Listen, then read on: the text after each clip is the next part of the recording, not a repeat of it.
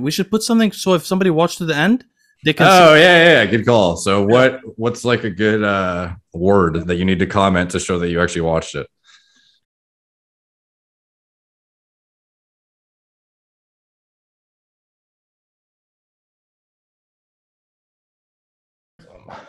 Welcome to BioBros episode 8.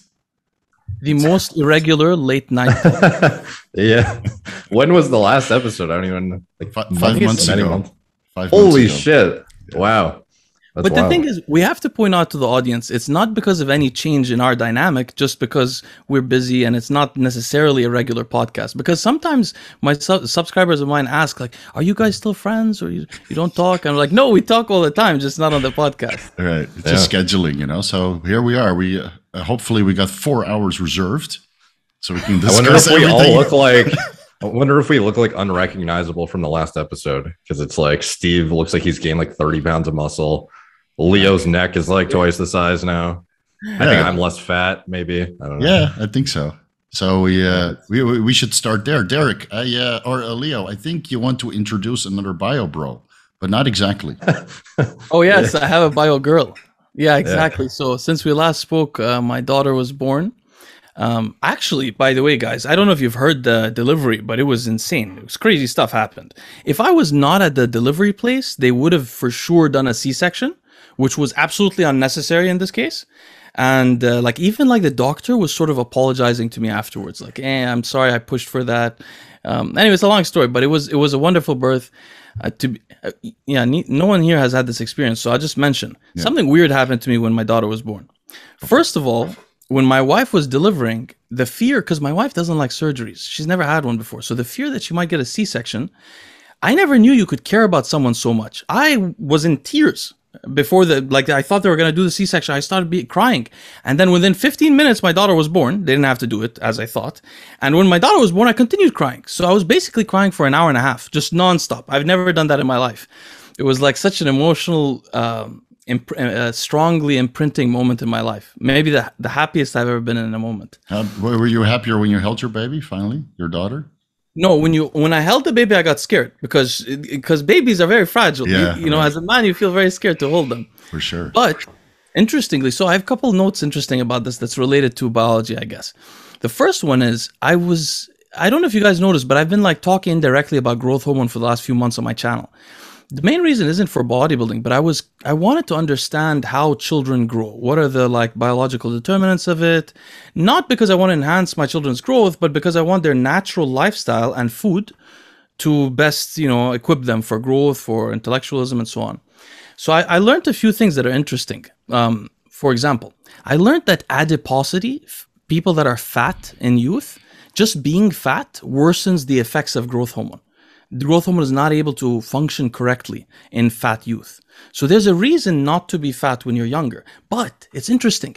At the same time, you would think then that fat children grow less tall than skinny children, right? Because the GH is working better.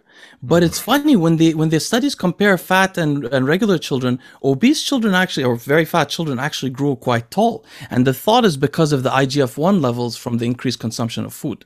Yeah, wouldn't surprise me. Plus you get, if you're getting fat, you're probably in a caloric surplus all the time. Yeah, so the other thing I was going to talk about is have you ever guys noticed that it seems skinny or tall kids when we were in high school tended to be lanky? Yeah. Mm-hmm. Yeah, I noticed that too. And I started wondering what the reason was. So if you're skinnier, you have probably higher ghrelin levels. So ghrelin might modulate this also, but then IGF-1 modulates it, then adiposity does, then growth hormone does. So there's so many different levels of interaction. One thing I always thought, honestly, from high school is I saw so many girls that back then it seemed like they could eat whatever they wanted. They were you had the whole high school metabolism and people would just stay lean with seemingly eating whatever they wanted. But when you actually think about it thoroughly, no one was really even had driver's licenses a lot of the time. Everyone had gym class, they'd have extracurriculars. And at the end of the day, the amount of physical activity was so much higher than people nowadays with sedentary jobs. And so many people just end up being fat that I thought it was for a while, I thought there was something to do with high school metabolism and you just stay shredded without trying. And then something happened to their thyroids and they got all fucked up in their 20s. But in reality, I think a lot of people were just walking way more And so the lankiness, I think, is partially like significant amounts of energy expenditure. That's just like the logical like law of thermodynamics. I think most students get about 20,000 steps in per day. You know, walking. Yeah, in like the between amount class. of yeah, like when I think of basketball, when I think of walking to and from school, when I think of all the stuff I would do with my friends, where I'd walk like across an entire city basically rather than drive, like there was so much walking going on, and it was, and then I'd lift too. Like, and nowadays it's me sitting in my desk, and I go to the gym, you know, 4 times a week, and then if I'm good, I'll also do my like 10-minute walks or whatever after a meal. But other than that, I'm not really doing shit. So yeah, that's a good point. Actually, you know what happened to me, Derek, when I was in London? I'm a naturally fat guy, and even in high school, I was a little bit chubby naturally, unless I was really doing something about it. But when I lived in London, because the city is so small and you don't really take public transport much or drive much, I walked so much that for the first time in my life, I could barely keep fat on. And I've always reflected back to that period. It's like I lost all my body fat from that. It's very interesting. Yeah, and it goes over the couple of months, and it goes quite gradual. So a hack for very busy guys is doing the standing desk. And then when you do go to the gym, you walk in between sets. So I started doing that recently. I have a really good standing desk that I'm at right now, but I have not used it one time. I spent all this money on it, but I don't use it at all. But it's cool. It's cool. I was thinking about buying one of those that you can raise electronically. Yeah, mine goes all, if I'm standing and I'm like, it goes all the way up to my chin. And I'm like pretty tall normally. And then if I go all the way down, it's down to almost my knees. It's crazy. Wow. Okay. My wife just got one of these too. But she's using it. She's using it a little bit because she has to. She doesn't move too much with the baby. Right. I barely have time, so I do 30 minutes of cardio. And then when I do go to the gym, I walk in between sets. And then you get an easy 7,000 steps in. 7,000 during your workout. A workout of 1.5 hours, you don't waste any extra time. But instead of just sitting on your butt scrolling on Instagram, I just walk. And the fat loss. You don't have anyone is, try and take your machine when you're walking around? I'm the king of the gym there. Nobody takes me. Well, like I can't even imagine how annoying it'd be walking to the other side of the gym and back and being like. So I was lucky. I was training at Muscle Factory, but with VIP membership because officially the gyms were closed. So for 4 months, I had maybe 10 gym members there. And now, that doesn't work for the normal guy, unfortunately. And then last week it opened again. And then yesterday I went to the gym in the evening, and it was like dodgeball, you know, just brutal, moving in between people and a full gym. And but I still got my steps in. So it's a little bit annoying. I just get a big towel and a couple lifting gears, and then that machine is mine, you know. I wanted to synopsize some of this this research that I did real quick because I know the audience of all of our channels, they often ask questions about linear height growth as when they're in their youth. I wanted to explain just a couple of concerns. If anybody's trying to manipulate their growth and they have something called the technical classification is called idiopathic short stature. It means you're short, but there's no medical reason. Classically defined as shorter than both of your parents, though. But it sort of applies to anybody else that really wants to be taller. What's the cutoff for that? Because I know being technically like a midget would be like 4 foot, I think it was like 8 or lower or something. It's a certain number of variants from the mean height of your two parents. So if your parents are both 5 foot, if they're already 5 short and they're like 5'6" or something, or 5'4" or something, and then you're 5'6", you're considered normal still, even though you're below average a little bit? Yes, you wouldn't have idiopathic. If your parents were 6 foot and you were 5'5", definitely would be that ISS. So you could otherwise get a protocol prescribed to you if you were shorter than your parents, but if you're not shorter than your parents, then the doctor's like, nope, not going to give you shit. Exactly. Really interesting point, right? That seems kind of subjective. That's weird. So that's why I tried to study mostly idiopathic short stature, because there's also other conditions like GH deficiency is really different because the person has a GH problem, and then there's other diseases also where they're used. But what I wanted to warn the audience about, if there are any young people listening to this, the issue is this: all of these growth pathways cause cancers. If you are potentially, there are kids that get cancers too. Mm-hmm. If you have those polymorphisms, you're going to potentially worsen your outcomes, not just now, but later. With that said, and also In order to grow taller, you would have to flatline estradiol, which will have significant long-term effects on your psychology. Like you may end up with lower serotonergic signaling for life. It's shown in the anabolic studies, anabolic steroid studies of rodents, that when given steroids like Deca in their juvenile years, they never fully return back in terms of their serotonergic signaling. So just warning. But what I've generally... Doesn't redlining or flatlining your estradiol would also result to osteoporosis downstream and more brittle bones over time? Have you seen that video I did on the guy who never hit puberty? And he was like 27. He went on this talk show with the doctors, and they basically assessed his, like, why it happened. They found, like a benign, adenoma that was basically, fucking with his endocrine hormone production and whatnot. But when they looked at his actual like skeletal infrastructure, he had osteoporosis in his 20s because of the lack of estradiol. So, and I would imagine androgen signaling too, obviously. So yeah, that. All right, go ahead. Have selective estrogen receptor modulators been linked to height growth?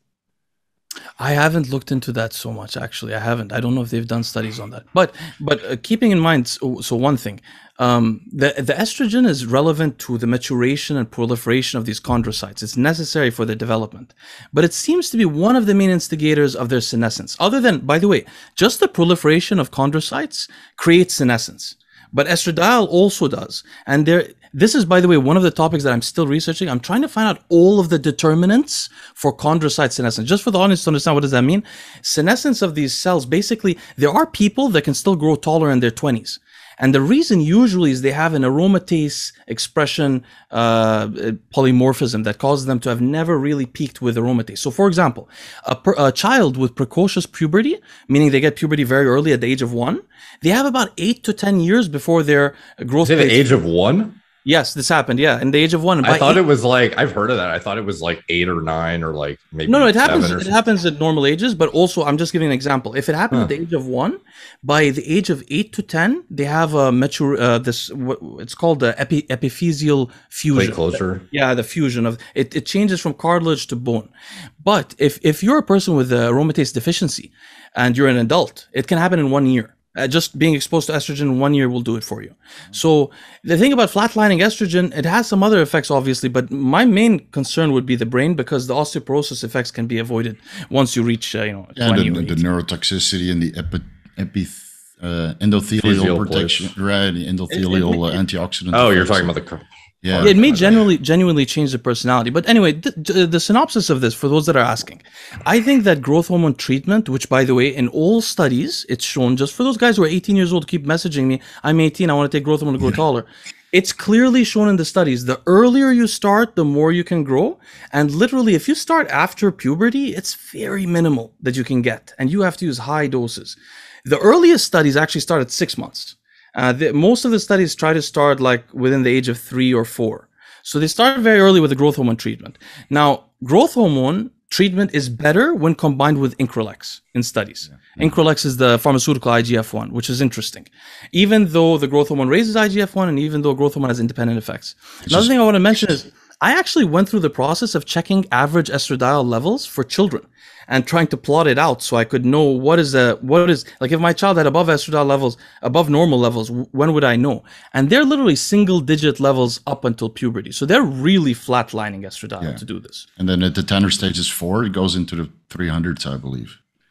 That kind of thing though, is it like I know there's always going to be the individuals who say intra-tissue levels are what matter and the blood is just like a proxy for what's in circulation, not what's actually like in the tissue. So ultimately, like, it's not like we can measure what's in your like bone or what's in anything. So I don't know how much we can like gather from that, but from the IGF-1 levels, anything that's in circulation, because it's just like in serum rather than like in your brain or your bone or your heart or whatever. True. I mean, they use, for example, in growth hormone deficiency, they use the IGF-1 level to calibrate the growth hormone dose. So if they get to an average IGF-1 level for the age group, then they leave the dose like that. They don't do that for idiopathic short stature. So that's weird, because wouldn't you think the guys with GH deficiency, instead of, well, I guess it depends how much GH you need to calibrate the IGF-1, because like firsthand, and obviously this is individual dependent, but I mean, depending on your liver and how it's going to convert IGF-1, like you could only need like a handful of IUs of GH for some people to get into like borderline acromegaly territory. But then the idiopathic short stature dose is like, what was it, like 40 IU per 100 kg or something? So you have individuals who are not even deficient technically on paper, just relative to their parents, getting more in some cases than like actual dwarfs. I'm glad you noticed this. I'm glad you know. That's what I was thinking too. It's basically like it's a PED for people that want to get taller. They abuse it. Isn't that why they prescribe Increlex in those cases? So the growth hormone dose doesn't have to be so high that insulin resistance and diabetes becomes an issue with... Increlex is sparingly used. It's not as well studied. And I don't really know why, to be honest with you. I don't actually know why yet. Very expensive. One thing we should touch on that I think would be great is us discussing the other day the mechanism of growth factors downstream on hypertrophy and like satellite cell proliferation and whatnot. Because I remember I asked you guys about that whole like insulin competing for IGF-1 BP3 binding sites and the effects it would have downstream on like why insulin and GH would be concurrently like a 1 + 1 = 3 effect, because no one seems to be able to explain it in like layman's terms. It's kind of just like a jumbled up, like, you know, a bunch of scientific jargon that doesn't actually make sense when you extrapolate it out. So I was wondering if maybe you guys wanted to break that down for people to actually understand like why the fuck you would combine them. Is it to relieve stress off the pancreas and the beta cells, like Palumbo says? Is it for this? Is it for the downstream cascade of growth factor production that's significantly increased when you use insulin with the GH, or like what is it exactly? All of it, basically. First thing we should say is that in growth hormone treatment among I think growth hormone deficient people, but I'm not completely sure. But growth hormone treatment tends to raise insulin levels by about 400% in some studies. So you already have a higher insulin level when you're using growth hormone, potentially because of what Palumbo was talking about, that insulin resistance, overproduction from the pancreas. So basically, to give it the background, people have been saying that you use insulin with GH to relieve stress on the pancreas because insulin makes you acutely insulin resistant. The problem is insulin resistance is at the level of the receptor, not just at the level of the pancreas. So it doesn't really fully make sense that throw more insulin, it'll unlock that receptor, right? But I'm not saying that's not the case. Maybe it does relieve some stress from the pancreas. Maybe something that would relieve stress more is a GLP-1 agonist, to be honest with you, maybe in combination. I think the main argument behind that is like less insulin output needed to bring down glucose levels because you're otherwise chronically leaving them elevated, thus inducing more stress on the pancreas to maintain them at homeostasis. And then you're relieving the burden to less insulin output needed relative to lowering glucose is the idea. The problem is that the insulin sensitivity lost can be very substantial depending on when you time the growth hormone. Because it does let's take a step back. Sorry, just Derek, I want to point out something. You were saying that so the idea behind it is produce less endogenous insulin to reach that level of whatever insulin you need. But why is that a point? Just to make clear to the audience, the reason is because historically it was hypothesized that type 2 diabetes occurred via overproduction of insulin from the pancreas, causing the death of beta cells at the pancreas. A hypothesis that is very much in question. So anyway, continue. Sorry, Steve. So when you take growth hormone at various dosages, I think beyond 1 or 2 units, you get so much release of free-form fatty acids into the bloodstream that insulin, right, like you mentioned, doesn't act at the receptor anymore, the insulin receptor.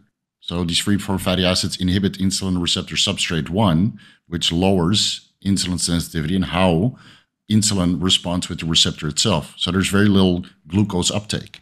Now you can mitigate some of that with IGF-1, which also overlaps with the insulin receptor and has its own IGF-1 receptor, allowing for nutrient uptake.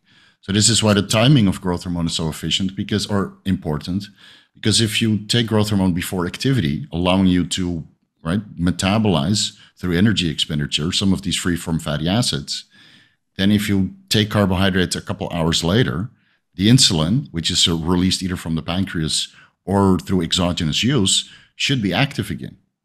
Because these free-form fatty acids, that whole issue of inhibiting insulin receptor substrate 1 is already mitigated through activity.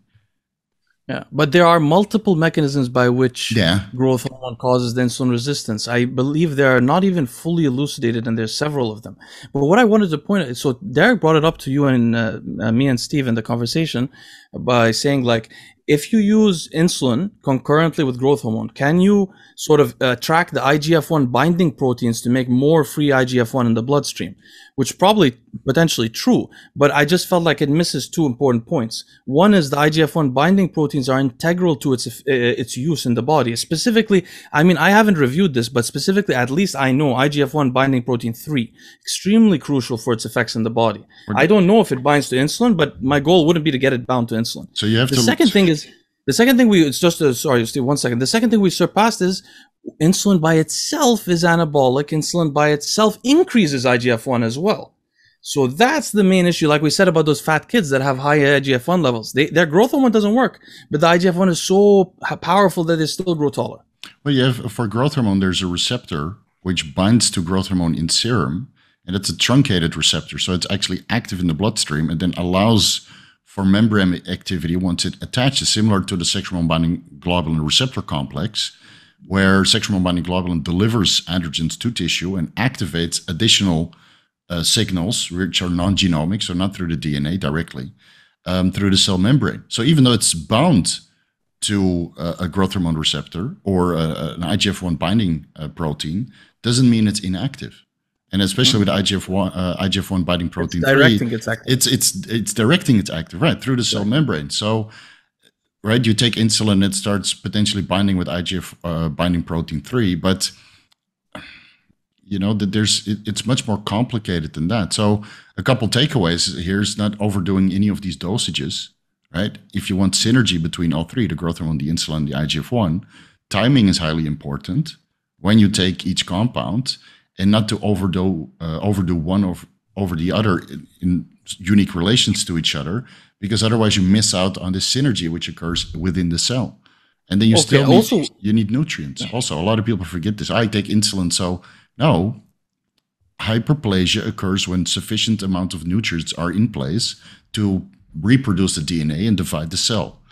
So, right, a lot of people forget this. I'm going to go on a cycle with GH, insulin, and IGF-1, but you still need the nutrients in place to actually facilitate hyperplasia. And when all of that is in place, right, and IGF-1 and insulin facilitate nutrient partitioning for hyperplasia, yeah, then it's highly, highly anabolic. And to be clear, insulin also modulates by itself many downstream growth factors. Yeah. Mm-hmm. When you're in a hyperinsulinic state, a lot of growth factors become activated.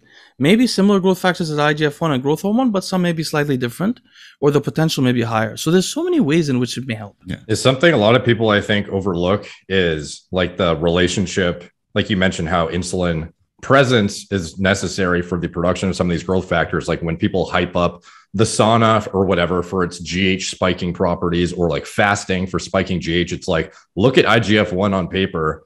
What happens to it when you're fasting? I'm not saying you shouldn't fast, by the way. I'm just saying from like a growth anabolism standpoint, people who argue in favor of like fasting for, look at your growth hormone, like you're getting so much muscle from this downstream. It's like, no, actually your IGF-1's going in the toilet when your GH is like at its highest. It doesn't convert and do all the stuff that you want in an anabolism context unless you have the sufficient like substrate from like an insulinogenic aspect.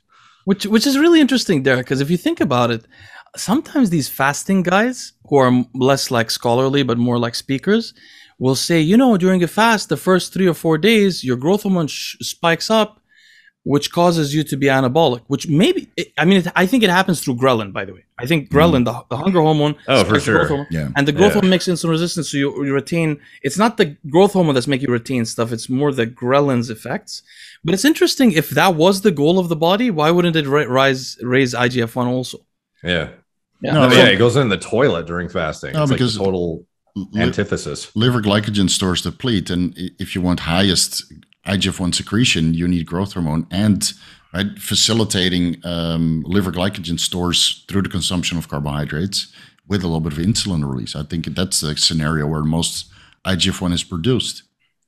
Yeah, maybe that's like one of the best layman terms ways to explain and summarize the whole thing is like, obviously there's different aspects that have been mentioned and touched on too, but also like without the presence of insulin there, you're not getting any of that downstream growth factor conversion. So if your exogenous GH is not doing all the things it's capable of doing from a bodybuilding aspect without sufficient insulin. So and there's something. Oh, sorry, Steve. So what I've noticed, I've fasted with basal insulin in place, Lantus. I'm not going to talk dosages; it's single digits, highly dangerous. Don't do what I do. Then your IGF-1 stays reasonably in range.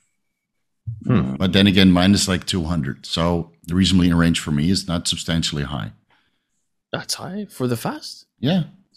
That's a high level. Yeah, so that's 1 unit of growth hormone, 1.2 unit of growth hormone every 4 hours while fasting, and the basal insulin upon waking. Oh wow! I have a lot of new fasting protocols we should get into later. Yeah. I fasted 6.5 days last week. I just uploaded. We have to talk video. about. I know. Yeah. 6.5. Damn, dude, nice. Yeah, it was tough because I didn't use any pharmacological aids. No no liraglutide. Yeah, I'm surprised I got videos done. Psycho. I feel good though. I feel clean on the inside. Real quick to close out this growth discussion, in case there's some guys who wanted to hear just the sub notes of it. Basically, estradiol is flattened in these cases. Letrozole is always the most effective.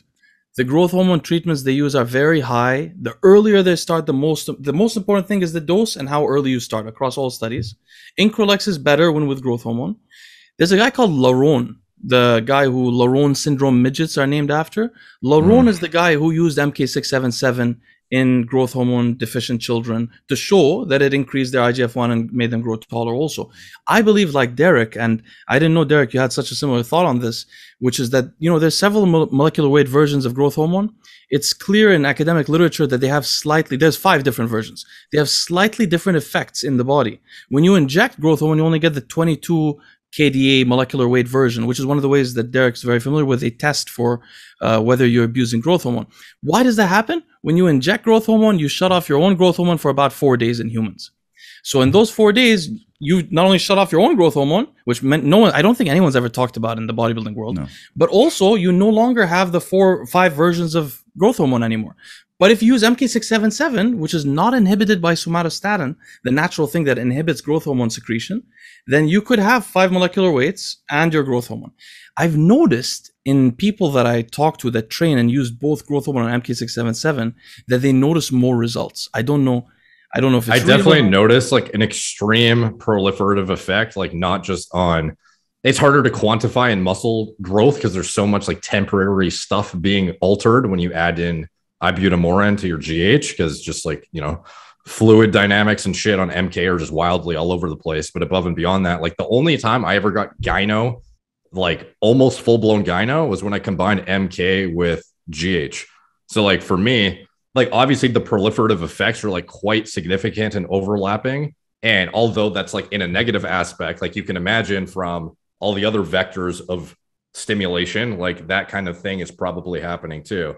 I imagine you become insulin resistant incredibly quickly when combining the two. So you have to be very, very mindful of that, because MK is like very problematic at, elevating blood glucose and being problematic to control it. Yeah, but I had a little protocol to circumvent that. So you take MK677 twice a week on your weaker body parts that you're trying to improve, because recovery mostly happens after the workout. So let's say you take your pre-workout growth hormone on this weaker body part, and then your 20 to 30 milligrams of MK677 before bed.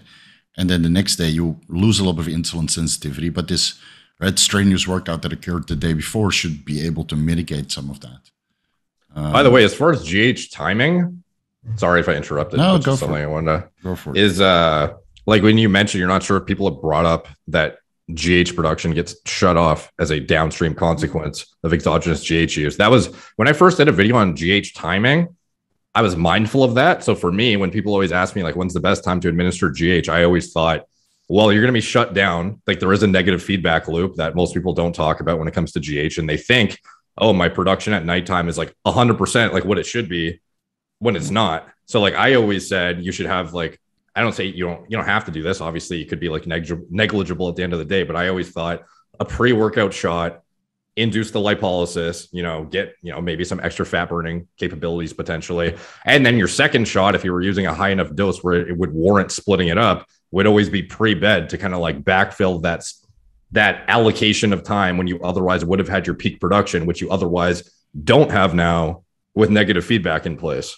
So that's what I always thought as far as timing wise. If you had a 2-shot increment, always made the most sense, is like pre-workout lipolysis, pre-bed, because you're not getting that spike that you otherwise would have got during your sleep. Yeah. Well, also, yeah, that's very rational, because also I found out recently I was able to drill it down into the neurotransmitter level. the growth hormone increase after you squat or do a highly aerobic workout is via adrenaline, not via choline, not via GABA. There's a lot of other reasons it could be. It's via adrenaline. So it would be smart also to mimic the growth hormone if you're shut down, to mimic it after the workouts, I would think, not just for lipolysis, but to have a... the other thing, by the way, you mentioned gyno. I looked into that recently. I was trying to find out how growth hormone can cause gynecomastia.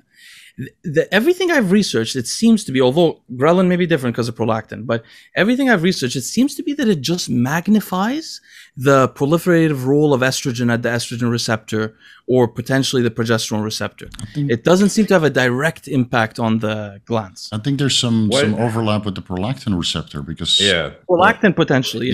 So if you already have elevated prolactin levels for whatever reason, and you take you stimulate the secretion of 5 different molecular weights growth hormone, which I think only 3 are in serum and 2 are in post-exercise states, the 23 and 24 kilodalton molecular weight.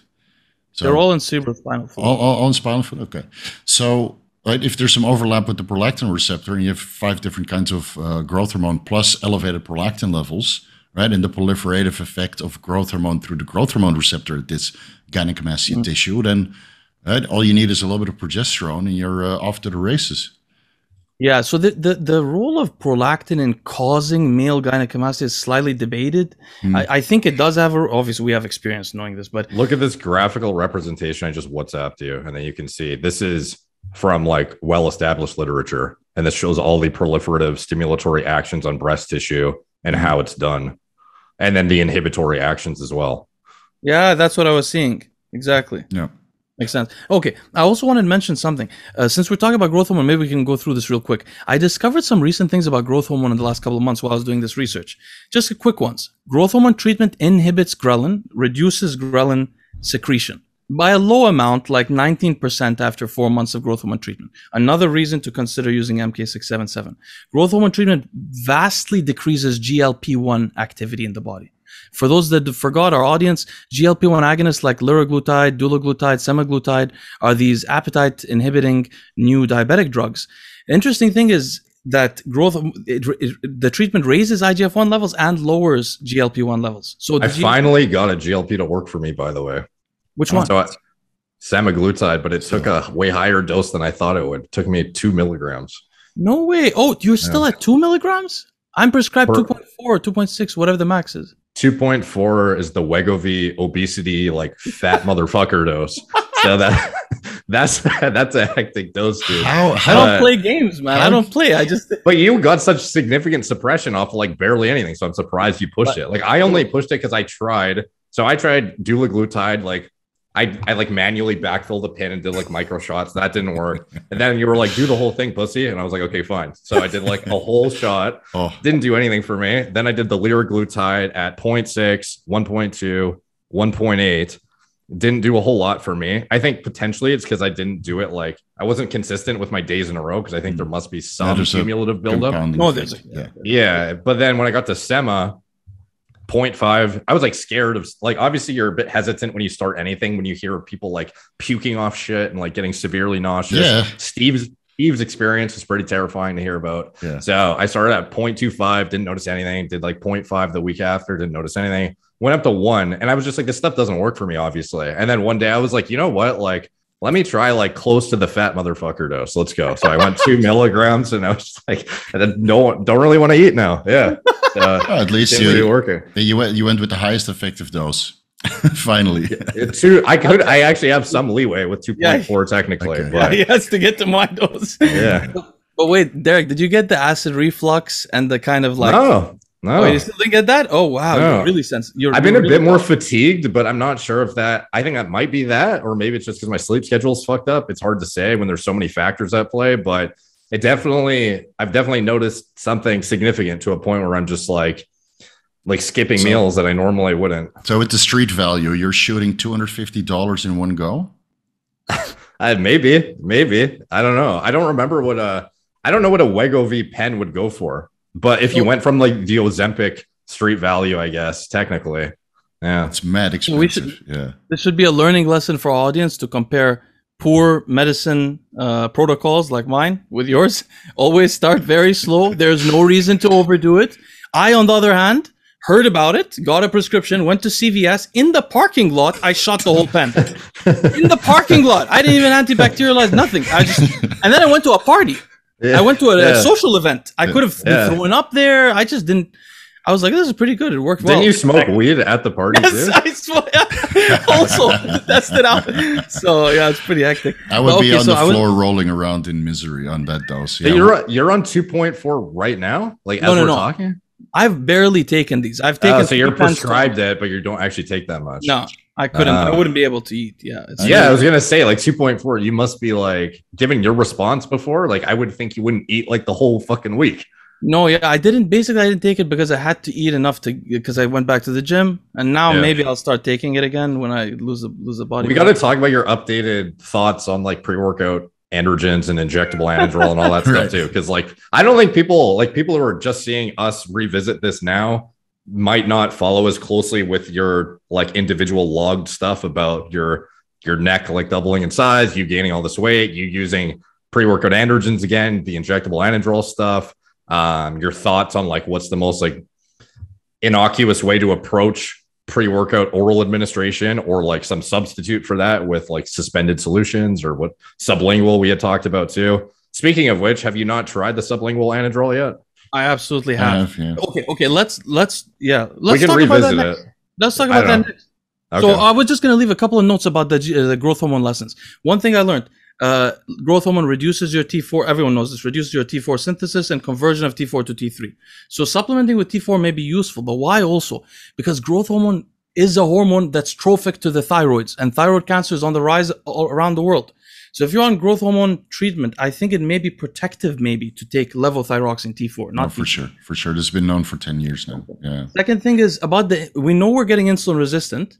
Why don't you use a GLP-1 agonist, since GLP-1 is lowering in the system dramatically? We know that. It could be interesting because it could increase your insulin secretion, maybe give you more IGF-1. And there is tachyphylaxis with these GLP-1 agonists, at least in terms of motility in the gut. Like when you first take them, they keep food in your gut. When you get used to it, you can get used to it. I've seen some people that got almost completely used to it. So after 12 weeks, you get I would be mindful of time of exposure though, because on paper, maybe it makes sense to be like, maybe you could use a little bit of a GLP-1, but if you're like an off-season bodybuilder, you don't want to be on a GLP-1 just because you're on GH. Like obviously, if you're in prep though, it makes unless you can eat on it. Yeah, like I know people who can't even eat without factoring that in. So like I'd be fucking careful about timing on that. Obviously, that's where the pancreatic cancer comes from, right? Because some of these GLP-1 receptor agonists have been associated with pancreatic cancer. But if you eat like an asshole on these compounds and you just promote insulin secretion over time, I think that's the reason why some of these people with diabetes get pancreatic cancer on GLP-1. Have they really? Because GLP-1 agonists, I'm writing making a video on this soon. They have pleiotropic health effects, like massive neuroprotection in the brain, mostly due to insulin resistance issues in the brain, but also massive protection in the body due to potentially lower, actually, I wanted to get into this later. There's the other thing is inflammation. They massively reduce inflammation. So for example, for atherosclerosis, there are models showing it reduces plaque development and inflammatory bowel disease. I didn't know about this pancreas thing, honestly. That's the first time I mentioned it on YouTube, right? A couple months ago, people were immediately quick to post those studies where pancreatic cancer, or was it maybe not pancreatic cancer, but another cancer? Are you thinking about that like rare thyroid cancer? Or maybe thyroid cancer. Yeah, maybe I'm mistaken. Yeah, but anyway, so those were my notes. The final thing I want to tell you guys about growth hormone, just for the audience to know, growth hormone increases your kidney's filtration rate by 15%. When you're on growth hormone levels to create acromegaly, meaning you're abusing growth hormone like a bodybuilder, you take 8 units, 4 units, your EGFR of your kidney on your blood test, which you use to judge your kidney function, is falsely inflated. It looks like it's better than it is. That's something I don't think anyone talked about before. And it actually also increases your creatinine number. And about cystatin-c, it falsely raises your cystatin-c. So basically, it's giving you indications. Wait. Didn't creatinine go up and cystatin-c goes down? Wasn't that? No, I believe it's whichever the direction that's worse. So cystatin-c, it raises it, which is better for you, and creatinine it decreases it. Sorry. Okay. Yeah. So it decreases creatinine, raises cystatin-c. Okay, right. Okay. Yeah. Basically making it appear in many ways that your kidney is functioning slightly better than it is. So the only thoughts I would offer here is just take it with a grain of salt. Your kidney markers, they may be worse than they appear. They will get much more normal within 4 weeks. This is just an acute effect. So if you stop the growth hormone, wait 4 weeks, you'll know what it really looks like. And then there's another marker called symmetric dimethylarginine, SDMA. Highly good proxy for kidney function. I always like to triangulate between creatinine, cystatin-c, and SDMA. That way you have a good picture, or you could do ultrasound of your kidney. Yeah. Okay, those were my notes there. You guys want to talk about cycling, healthy cycling? Yeah, before we do that, just really quick though, you mentioned the thyroid. Like, are you supplementing with thyroid now? Yes. Like, yes. And the main reason is to avoid thyroid cancer potentially, or because you actually... Because of the HCG and the growth hormone. I took a bit of growth hormone when I was fixing my finger. I stopped now mostly, although I enjoyed it. I gotta admit, I really enjoyed it. Yeah, I slept nice. I was like, damn, maybe I should just keep doing it. But anyway, so yeah, because of that and the HCG. The HCG is, as people know, direct agonist of the TSH receptor. So it causes you to grow your thyroid without knowing it. In your blood test, your TSH will be actually lower. So what are you taking for your thyroid? Just 100 micrograms of T4. Okay. Just a light, I mean, yeah. I started yesterday. Yeah. I was off. You did also? Yeah, I was off it for a couple of months because I stopped the growth hormone. And then I ran an experiment with the ACG. I reintroduced that a couple of weeks ago to see how much of an effect it would have on my thyroid markers. But my TSH actually came up. But it could also be because I've been in a caloric restrictive state for such a long time. And I saw that my T3 and T4 levels were declining. So now I added in 100 micrograms of T4. And then I will retest my thyroid in a couple of weeks because I also bumped up my calories. And the ACG will stay in there. But of course, I'm running a conservative dose of 250 IUs 3 times per week. Oh, yeah. No, how come you guys don't have any thoughts on using something like a desiccated thyroid that has all the broad spectrum hormones in balance already, and you just like rely entirely on your deododenase enzyme activity to be on point? Like, you don't worry about any of that stuff? It's not that I don't worry about it. I'm frightened by cytomel or T3, which is a part of desiccated or armor thyroid. That's a mixture because of the direct effect on your heart. Yeah. So I can't. So my body could, I assume, modulate how much T3 I get throughout the day. Yeah. But if I'm dosing it, I have to then dose every so often. There's it's inconsistent. And personally, to be honest with you, Derek, I've tried this with T3 by itself. I've experimented. It has a very direct cardiac effect for me that cannot be inhibited by a beta blocker. Cannot be inhibited. It's a different receptor. Yeah. It has no effect on it. Have you ever tried sustained release T3? No, I haven't. I haven't actually. We have that. Oh, really? Yeah, that's what I use personally. Okay. What is your dosing protocol for the sustained release? For me, I use 2 grain of Nature Thyroid, and then I added in 15 micrograms of T3 on top, which is SR. But that might be, frankly, I might cut down the desiccated dose by might be 1 to 1.5 grain, and then keep the SR at the same dose. I don't know though, because I definitely do notice too that there is, maybe it's ultimately it probably does boil down to the T3 exposure, but my resting heart rate is a little bit higher lately too. So I might actually be tweaking that. Did you use those thyroid medications when you were experimenting with liraglutide and the semaglutide and that kind of stuff? Because I mean, these thyroid meds are known to boost your appetite, and personally, I don't have any experience directly using T3 with a GLP-1, but maybe that's the reason why you need a higher dose of the GLP-1, because you have this T3 medication in place to boost your appetite throughout the day, so you don't have a... Yeah, but the thyroid dosing protocol has been consistent for a year now. It's not like anything was manipulated before and after the GLP-1 introduction or anything. Wait, that's pretty interesting. Steve mentioned this. One of the only non-responders to GLP-1 agonists, or less responders I've encountered, was also on thyroid medication. I doubt it could be causing such interference, but it definitely does boost appetite a bit. Yeah. But so my issue. So talking about so what happened to me? Oh, just one comment on the T3 supplementation. Like once you start supplementing with a little bit of T3, or your metabolism is always going, and if you're trying to sustain some muscle mass, but at one point in the day you want to do some intermittent fasting, right, you still need to have some protein in your diet, because otherwise, right, you get a little bit of catabolic effect.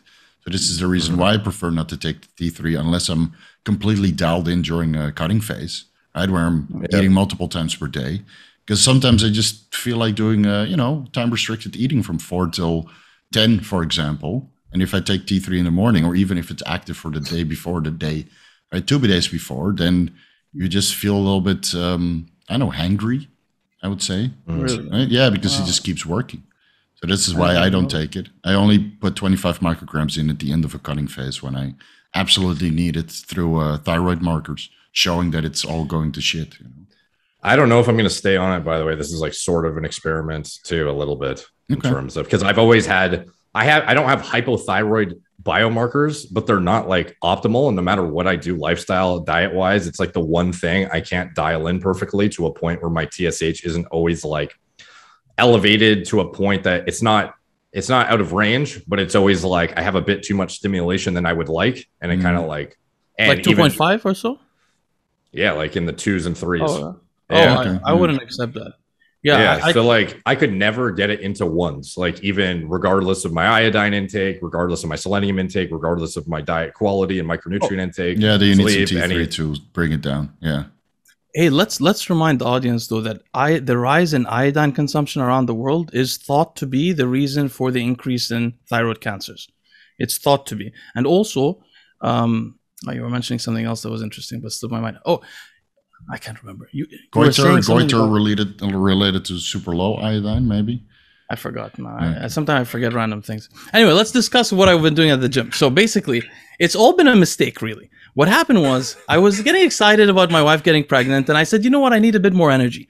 So I've been like a natural 400 tests. Yeah. So I've been natural for 4 years or 3 years or whatever, 3 years. So, and I used to me before 400 was a HRT dose. So I thought that, okay, I'll start with 400 and HCG and FSH. Ended up in I don't know what to describe it as, like a sex drive from hell. Couldn't work. I can imagine when you're deprived too and you're not used to it. Like when everyone remembers their first cycle and it feels like you hit puberty again with your sex drive. And eventually you sort of like acclimate to the heightened androgen exposure where your sex drive isn't like as ridiculous. But when you like first do it after being natural for years, like you probably couldn't do anything. You're probably just thinking about sex all fucking day. Yeah, two comments about that. I was really happy to notice that because for the audience to know, when you use high levels of testosterone, your sex drive acclimates. And then when you go back, if you're using 750 and you go back down to 200, you're actually like hyposexual compared to what you used to be normally. So you really adapt. And I thought we would never desensitize from that. I guess I did a lot, but also the stupidity that I had was I added the HCG and the FSH, which increased sex drive way more than testosterone. Yeah. So basically I was dead for like 2 weeks. After that, I was like, I'm not touching that again. I never injected testosterone again. And since then, actually, even I've been like, honestly, not so consistent with the HCG and FSH, but I've been doing it. But I've been doing it enough to get that resiliency. So anyway, the reason why I started all this, I was like, I want resilience. I'm going to have a baby. I need a lot of energy. I need to go do things. And I got that. But then I also started thinking like I should go to the gym. And I don't know how these things came about. Should put it to work at least, yeah. I think it was because I got tired. We couldn't cycle here. We were locked down and all that stuff and the gym's open. But anyway, I went to the gym. And what happens when you go to the gym is that you realize, wait a minute, this sucks working out without hormones. This is really bad. And I was like, I'm already on hormones. I have HCG and FSH, so I could add a little something here or there. So that's how the oral thing started. And basically since then, I've experimented sometimes with some injectables just to try things for clients. But basically I've been using probably less than like 300 milligrams a week or 350, but mostly pre-workout short-acting drugs. And from like a health standpoint, like frankly, that's other than the fact that you're using some like the most carcinogenic drug ever through Anadrol, but like the actual thought process behind the cycle design is actually probably the healthiest thing on paper when you look at your biomarkers from like a lipid standpoint, from a SHBG standpoint. Like HCG, for example, is like so much more tolerable on all those metrics. Like when you see for example, a guy who's doing TRT versus the equivalent total T from HCG monotherapy, it's like the biomarkers are so much cleaner on HCG. Maybe you don't get better body composition because you have maybe a disproportionately lower free from, less SHBG and whatnot, but like your lipids are going to be so much better. Your SHBG is going to be better. A lot of things are going to be a lot more in line when you don't have just like a heightened level of testosterone from the exogenous shot And I imagine your HDL is probably like way better than it would be otherwise on an equivalent dose of like exogenous T. Well, my HDL was like 150 before I started, or 130. So it was very high. So it did decrease a lot. But what I did though, Derek, once I took that first injection of testosterone, see, I used to take a statin, like a baby statin, twice a week. I used to be very conservative. The day I took it, I took 20 milligrams of rosuvastatin, and I began like a very intense therapy. So my LDL is probably like 30 or 40 or so. So I'm not too concerned about that. And then 30? I have, a lot of, very, very low. It's very low because I take 20 rosuvastatin daily, which I don't need. I have a, protective polymorphism, and then I have a ezetimibe. So I have very little. So the interesting thing about that though, then is too, like, even if on paper your biomarkers are better because you're using things that stimulate endogenous production, when you're crushing your lipids or your LDL specifically with statins, aren't you like severely inhibiting your response from a performance standpoint and any kind of ergogenic aid when you are smashing the thing that HCG is like kind of leveraging to actually create testosterone? Like your substrate for steroidogenesis is like in the ground, but you're relying on endogenous processes to get the effects you're trying to get out of your PED essentially. That's a good point. You would think the inhibition of cholesterol, but it's not. I mean, I guess it's enough. I guess it's enough cholesterol. I haven't noticed that. I haven't even, but I wasn't using HCG before this. So then there's like a slight argument from that aspect. If you're like aggressively modulating lipids with medications, then you might almost be better off with like a bit of HCG, a bit of FSH, and a bit of test. Yeah, probably. But the thing is this, I just haven't needed it. I mean, like judging by my mood has been great, and I have a lot more energy, honestly, than before I used HCG.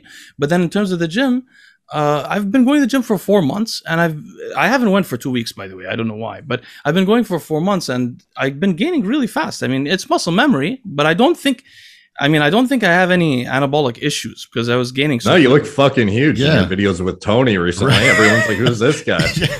Even I saw it. I was like, "What the fuck am I looking at, dude?" You're 230 now, very right? quickly when I went. You're 230. Yeah, I was probably but fat, but a little bit fat. I'm not as big as I used to be, but I gained a lot of the muscle back. And it was like I thought I accidentally like found like a throwback picture, and I was like.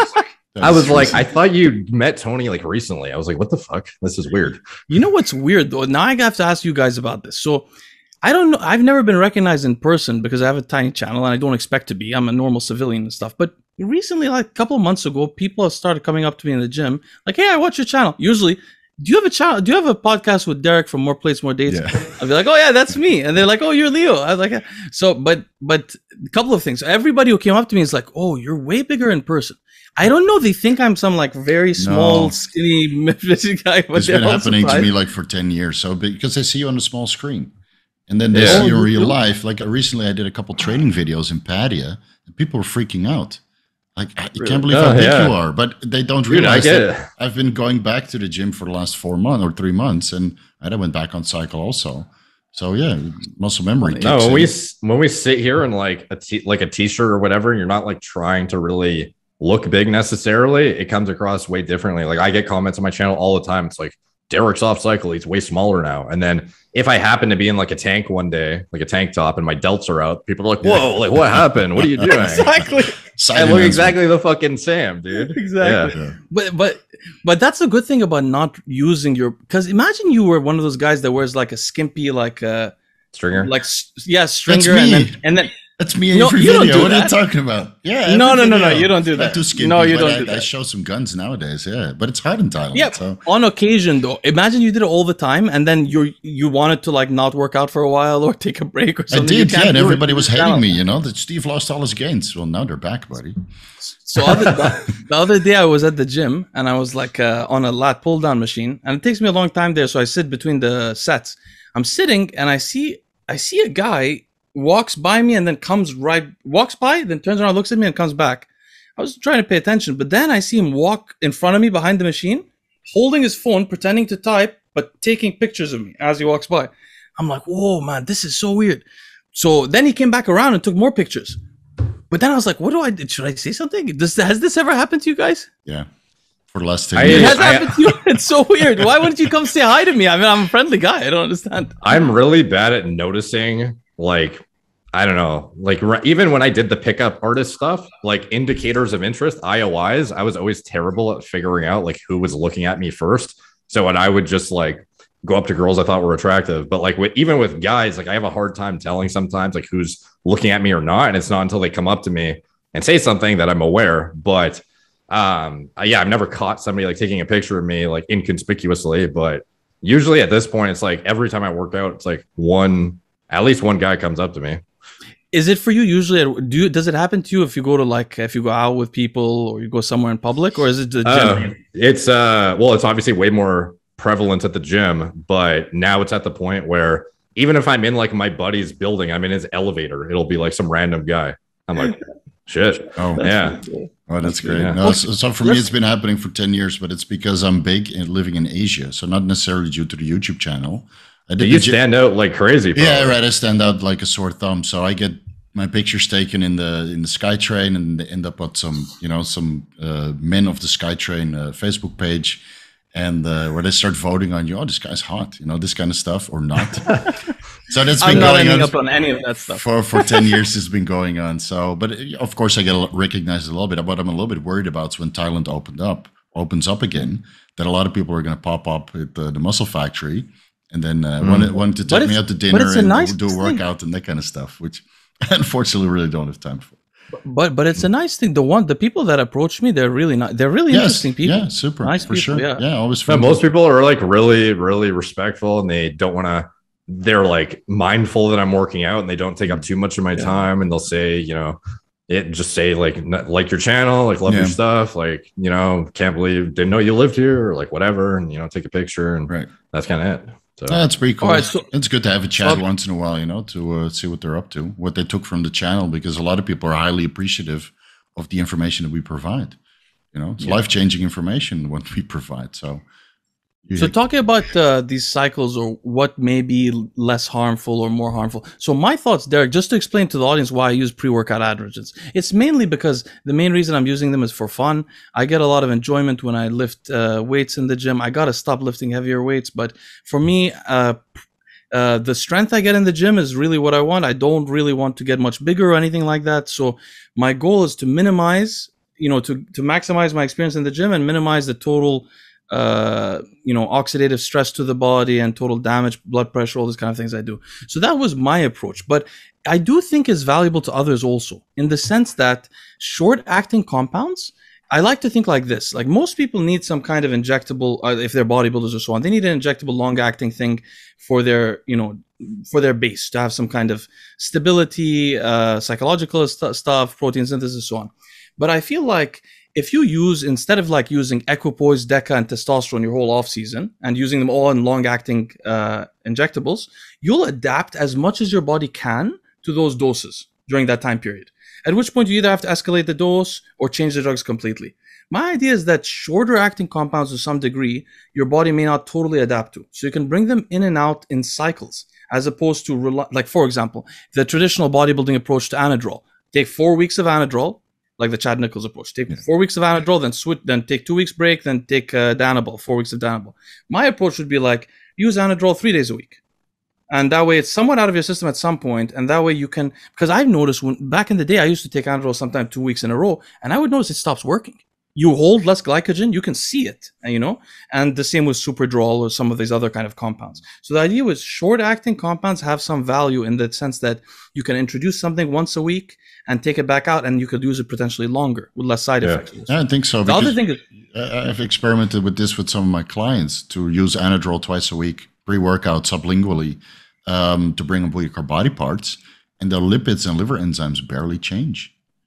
Right, or at least acceptable, with a couple % off, which is, well, you throw in 100 milligrams extra steroids on top, right? You should expect a little bit of negative health ramifications on your blood work markers, but the results are still very pronounced, but without most of the side effects, especially with compounds like Anadrol or Superdrol, where they suppress your appetite and take away from your liver health. Now, by the way, on the topic that Steve often mentions about solvents in these oral injectable things, we have seen some evidence recently. So I've been seeing clients' blood work that use injectable like DHB or injectable Superdrol or Anadrol once in a while, but none of my clients use them daily. So I would see C-reactive protein normalized, not major issues. Now, Steve obviously had a client who used injectable Anadrol, and his CRP was 40 or 20 50, or something like that, right? 50. So recently, though, one of my clients turned up a day after he injected an injection with a lot of solvents. And then the day after, it showed in the CRP and in the ALT. So there may be short-term effects that I wasn't seeing, even in myself. In the last few months. So the CRP goes up for about 4 to 5 days and then returns to baseline. So if you do it like once a week. In this case, it was returning at least within 3 days. So it was elevating slightly. Yeah, I was missing it. So it's possible to miss it. So that's just something for, and then talk about sublingual use. Yeah, I listened to both of you guys. These guys have both been telling me to use it sublingually. So first of all, the reason why I didn't do it before, guys, just to understand my thinking, was I was like, if you put it under your tongue, eventually you're going to swallow it anyway. So I was imagining like 70% is swallowed anyway, 30% gets somewhat absorbed, right? It depends on what you've prepared it like. Like if you have a pharmacy who made you a troche that's designed for sublingual or buccal, but if you have like a UGL tab and you're like shoving it under your tongue, like I don't know if it would. So I asked somebody that I know who has troches from a pharmacy of Anadrol, and I asked him, "Is this better absorbed in the mouth?" But he had no response for me. I don't know why he didn't answer. I should have asked you. But anyway, so the point is, I have tried that. What I have noticed is this: I've noticed that if I be a bit excessive and I like literally gargle for 25 minutes while like researching something, I absorb way more than if you do this like 5 minutes. Yeah, you gotta move it around. Yeah. So that's why so I put the troches underneath my tongue and then I put the mask on, right? Still a mandate here. Then I drive to the gym and I vigorously I move that around in my mouth. And then that's why they call you that. Yeah, Vigorous Steve. Should get some tobacco in there, and then spit it out. And then I start my workout and the pumps are phenomenal. So also I wanted to mention a couple more things about designing healthy cycles. I think that. So wait, did you try the sublingual and what happened? Yeah, I always use it now. I always use it. Oh, so you don't inject it anymore? No, I was injecting it until recently. That CRP thing scared the hell out of me. So now the thing is, I don't trust the makers. Some of them say we don't use this solvent or we don't use ethyl. I don't believe you, and I can't find out. Yeah, we use MCT, and then there's still ethyl in there. Come on, guys, Exactly. And then so like I think even if you are gonna swallow a trace amount of it, or maybe a decent amount, you will. But like ultimately, you have to consider too, like, when they were trying to get around drug testing in the Olympics with the Duchess cocktail, they had like this solution that they would swish around your mouth with. I think it was like oral trenbolone. They swapped it out for Turinabol, which used to be in it. They had it was metenolone as well as, I forget what it was. It might have been Superdrol or metenolone. I forget what it is. But anyway, like the idea was to like not get trace amounts swallowed. So like there is historical evidence of even like top athletes doing this to avert like the first pass in the liver. And granted, they're using like, they were adding it in like a shot and they were like swishing it around their mouth rather than a troche, but they didn't have like a pharmacy creating troches for them that are designed for sublingual absorption anyway. So like you will probably get some trace amounts, but ultimately like this is the tried and true method for like actual pharmaceuticals that are designed to skip first pass. And ultimately you will get a different pharmacokinetic profile out of it to some extent. And it's going to be more representative of IV administration, which to me sounds pretty fucking ideal for getting it in and out of your system even faster and avoiding whatever you're getting when you're pinning the shit. No, I have heard of some people that swish it around and actually spit it out. Yeah, that's what they did with the Duchess cocktail. Oh, wow. That's interesting. I would take that 10% orally and swallow it with grapefruit to prevent the first pass in the liver a little bit with the naringin in the naringin, right? That so that it inhibits a little bit of the breakdown with the CYP3A4 enzymes. So other couple of notes I thought we could mention, Steve, on healthy cycling. We need to talk about the shutting down your HPG for below 300, which is a good topic. But I just want to mention briefly synergies between compounds. Another way to really reduce the total androgen load you need, like. We have this. What's that website, Steve? The molecular one I sent you that you can test. So there's an algorithm. SwissTarget or whatever. The SwissTarget. So just for the audience to know, if you look at these molecules, softwares that have to predict where these molecules can attach to show widely differing receptors that they attach to. So there must be a lot of synergies between these things. So I think that's one of the values also of using short-acting things intermittently. No, yeah. When I first saw that software, like obviously some of it I imagine is quite speculative, but when I saw it being broken down, like that was some of the guys who work at Merrick were the ones who introduced me to it for the first time, like I don't know, almost 2 years ago now. Yeah, yeah. So that was when I first started communicating with those guys. I was like, you know, this was before my injectable SARMs experiment too, and they were like showing basically breaking down which compounds are the most effective AR agonists, and then we would like subcategorize them. Which ones are the most effective GR antagonists? Subcategorize that. Which ones interact the most or the least with the MR mineral corticoid receptors? Subcategorize that. Which ones have the most psychoactive effects? Subcategorize that, and then you would create like a cycle based on leveraging a little bit of like each column. Yeah. So that was like the idea of it, and I think it works. Seems to be the most logical approach to cycle design.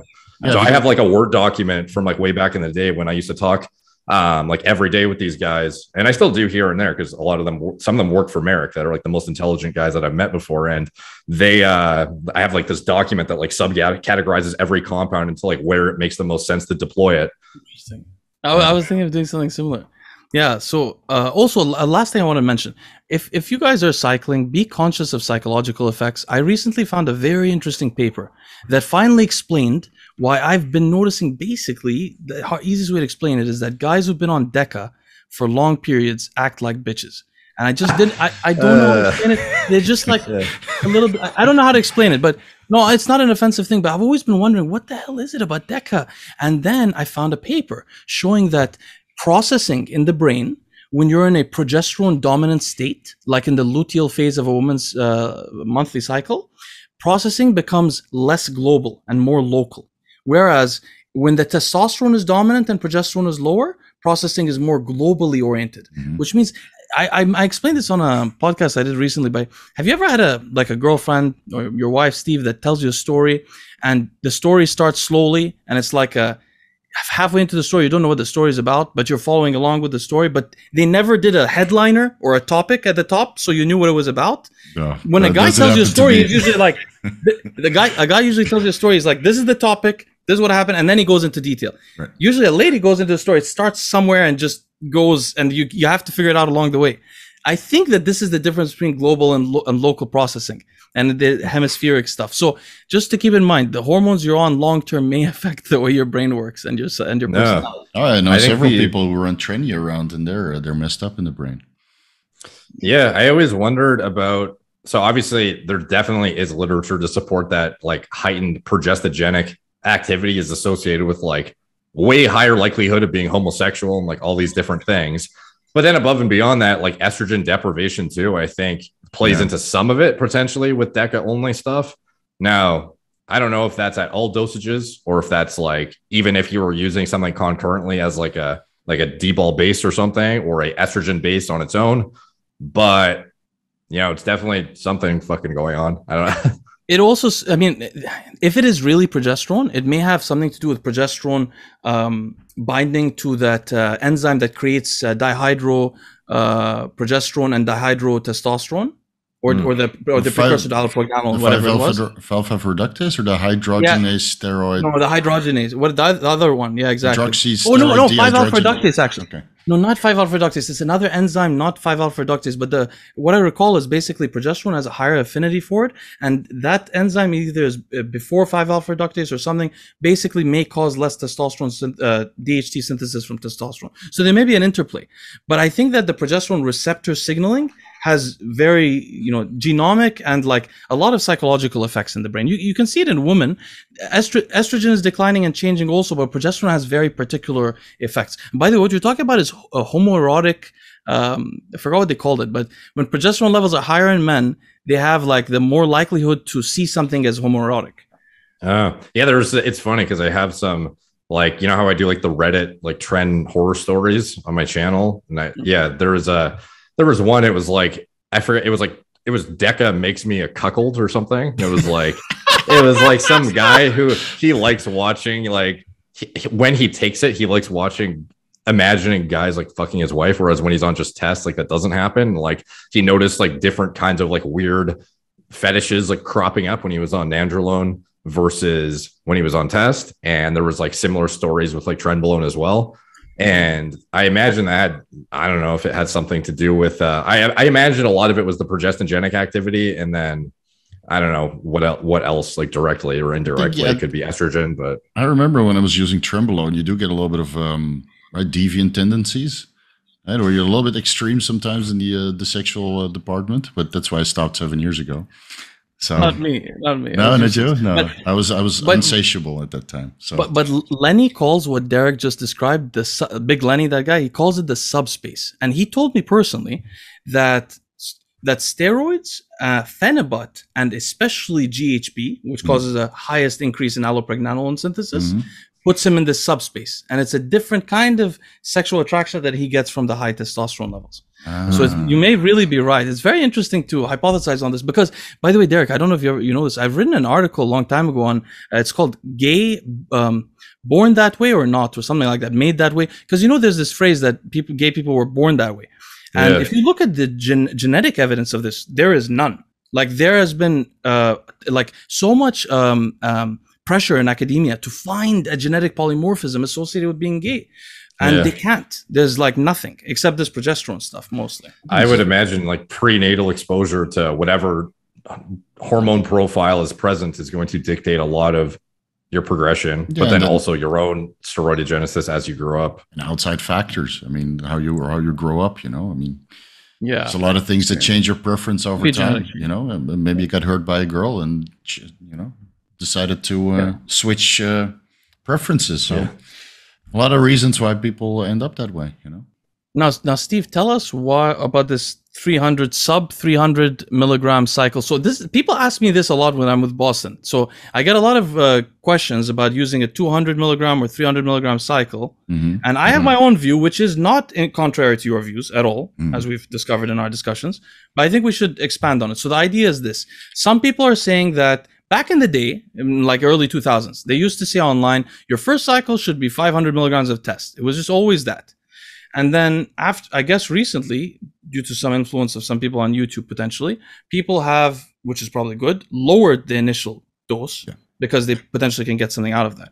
My argument personally has always been like, if I was totally natural and I was going to decide to start gear, I would want to start with HCG first, so I don't have that disconnect with the testicles. And if I did start with HCG, I could raise my HCG level to a little bit higher than my normal testosterone level if I wanted, or I could use it at the same testosterone level that I had before I started, and then I could start with like 50 milligrams of testosterone anthate a week and like slowly move up. That's my idea. It's a progression, right? A lot of people selectively hear like, oh, why would you shut down your HPTA for 100 milligrams of test? We have to start somewhere. So let's say you're completely drug-free, right? And your testosterone production is kind of non-responsive, right? Your pituitary is lazy or your testicles are lazy. Your serum testosterone is like 300, 400, 500, 600, whatever. Okay, maybe try the ACG protocol first by incrementing the ACG over the duration of 4 to 5 weeks to see where you feel good. Then you go do your blood work, see where testosterone levels are at, right? It's a freebie protocol to see if you get anxiety from ACG, or you get other side effects related to bumping up your androgen levels twofold. Because if you're clinically androgen deprived for your entire life and your testosterone is 300, then going from 300 to 2000, that's like somebody's punching you in the face. And it's gonna let's make this clear to the audience. That's gonna cause the most downregulation in your sex drive. That sudden bump. You don't want the sudden bump because that downregulates everything. So why don't we are a little bit patient, because your hormone journey is going to be decades, hopefully. If you do it moderately, if you go ham, then it might last 5 years and then you're done. So why don't we start low? 250 IUs HCG 3 times a week, and then 500 the next week, right? 3 times a week, and then 1,000 3 times a week, and then maybe 1,000 IUs every day. And if you really want to push it, 2,000 IUs every day, right? Or 1,500 is 1,500 IUs ACG per day is, I think, typical fertility protocol dose. And then at one point during this protocol, you start to feel good. Okay, you go do your blood work, see where your hormone levels ended up at. Maybe you went from 300 to 600, or 300 to 1,000, or maybe 1,500 even. Some guys get 1,500 testosterone and ACG protocol like this. Oh, very easy. Right, but it goes slowly. You're not going from 300 to 1,500 and then get side effects. And listen, not everybody is as resilient as hardcore bodybuilders who can go from a normal testosterone level to 500 test exogenously and survive. Right? Most people don't have good response to that protocol because I've read through those cycle logs on all the steroid boards, and a lot of people, they have to abort their first cycle when they go like this. Plus, they don't do blood work, right? They're a little bit impatient. And we're going to do a D-ball kickstart, and then within 4 weeks, they got shin splints and lower back pumps and moon face and acne and gyno formation, and then the whole cycle turns to shit. So just let me finish. Let me finish. I want to say I'm almost there. So you start somewhere with this ACG protocol. You see where your testosterone is at the moment you feel good. And then if you want, you can replace that with a little bit of testosterone. So let's say you ended up at 1,000 nanograms per deciliter. Maybe 100 to 150 milligrams exogenous testosterone is enough. Right? You have to lower the ACG dose because I don't think 1,000 IUs per day is sustainable. And then you lower the ACG dose to a maintenance dose, let's say 250 to 500 IUs 3 times per week, depending on if it's pharmaceutical or UGL or whatever. And then you start ramping on the testosterone dose. But listen, you can get great results on 150 milligrams a test with ACG for 8 weeks. Lowest effective dosages earn 250, and then you earn 500. And now over the duration of 6 months, instead of starting with 500, you built muscularity into the dose where you earned 500 and barely got any side effects. You didn't have to micromanage with tamoxifen or aromatase inhibitor or whatever else that people experience. Plus, if you get hair loss, at least you'll be able to mitigate that earlier on without, right? And you'll shut yourself down. But a 3-month cycle, that's kind of outdated. Yeah, most people go on cycle and do a lowest effective dose until they get results. That's what I wanted to see. You know, so listen, I started my cycle. Okay, I'm relying solely on muscle memory with 156 milligrams of test and 125 milligrams of primo. People call that TRT plus, right? TRT plus plus. I ended up at 100 kilos, from 92 to 100 kilos. So, right, I'm relying on muscle memory, but I was able to restore most of the muscle mass that I had in the past with a dose that bodybuilders would laugh at. Why would you shut down your HPTA? You know, your testosterone is 600 nanograms per deciliter. Why would you shut that down? Well, now I'm going to 600 milligrams, and now you're going to see some serious shit. Like for me, my sort of arguments to above and beyond that, like obviously I'm totally on the same page with whatever your goals are should dictate what drug you're using, what dosage burden you need to achieve that goal. Do you have a time frame? Like there's so many different factors that play into that. But also when people are like, why would you shut yourself down to use such a low dose? It's like, if you're cycling on and off of shit to begin with, like this is like, that's the most subpar way to go about. Like this is like, we're all thinking the same thing. Like, why are you even using this shit if you're going to cycle off anyways, realistically? Thank God. Like you're going to shut down your HPTA, cycle off and use like toxic fucking drugs to recover your system and crash yourself. Like that's way worse in my opinion than just being like a benign, like as benign of a dose as possible. It gives you performance enhancing effects. And then you like titrate up as needed with the minimum effective dose with the least deleterious impact to your fucking system. But again, like cycling off of shit is going to be way worse for you, and trying to like aggressively recover to baseline to transiently have nice looking blood work for 1 day with your gonadotropins and everything, and then go back on all this shit. Like, what the fuck are you doing? Just stay on like a well tolerated dose and like titrate up as you need. So it's not about, oh, they're only using like 250 or 300. Like that's stupid. It's no, like I can make gains at 300, and when I need 500, I'll go to fucking 500. Exactly. But for now, I'm at 300, and I'm not going to crash my system by coming off. So it's not like I'm limited by, oh my God, I only have 12 weeks. So I need to be on 500 to fucking 750 or whatever, make as much gains in 12 weeks, and then crash my system, fuck myself up right when I recover from all the clearing the hormones out, crashing my system, recovering it with drugs, get back up to baseline. I'm back to baseline, fuck my system up again, go back on 750. Like, how about the whole time, instead of going 0, 750, 0, fucking whatever, how about we just do like 300, keep your system like as healthy as possible while making like good, like maintainable gains, and like creep up if you need to, you know, like you're going to be on fucking TRT anyways if you're using this shit ultimately. So like, you know, plus you can't gain that much muscle at the same time anyway. So instead of mega dosing with 750 or 2000, what many bodybuilders are doing, why don't you put some of that money aside for fucking blood work?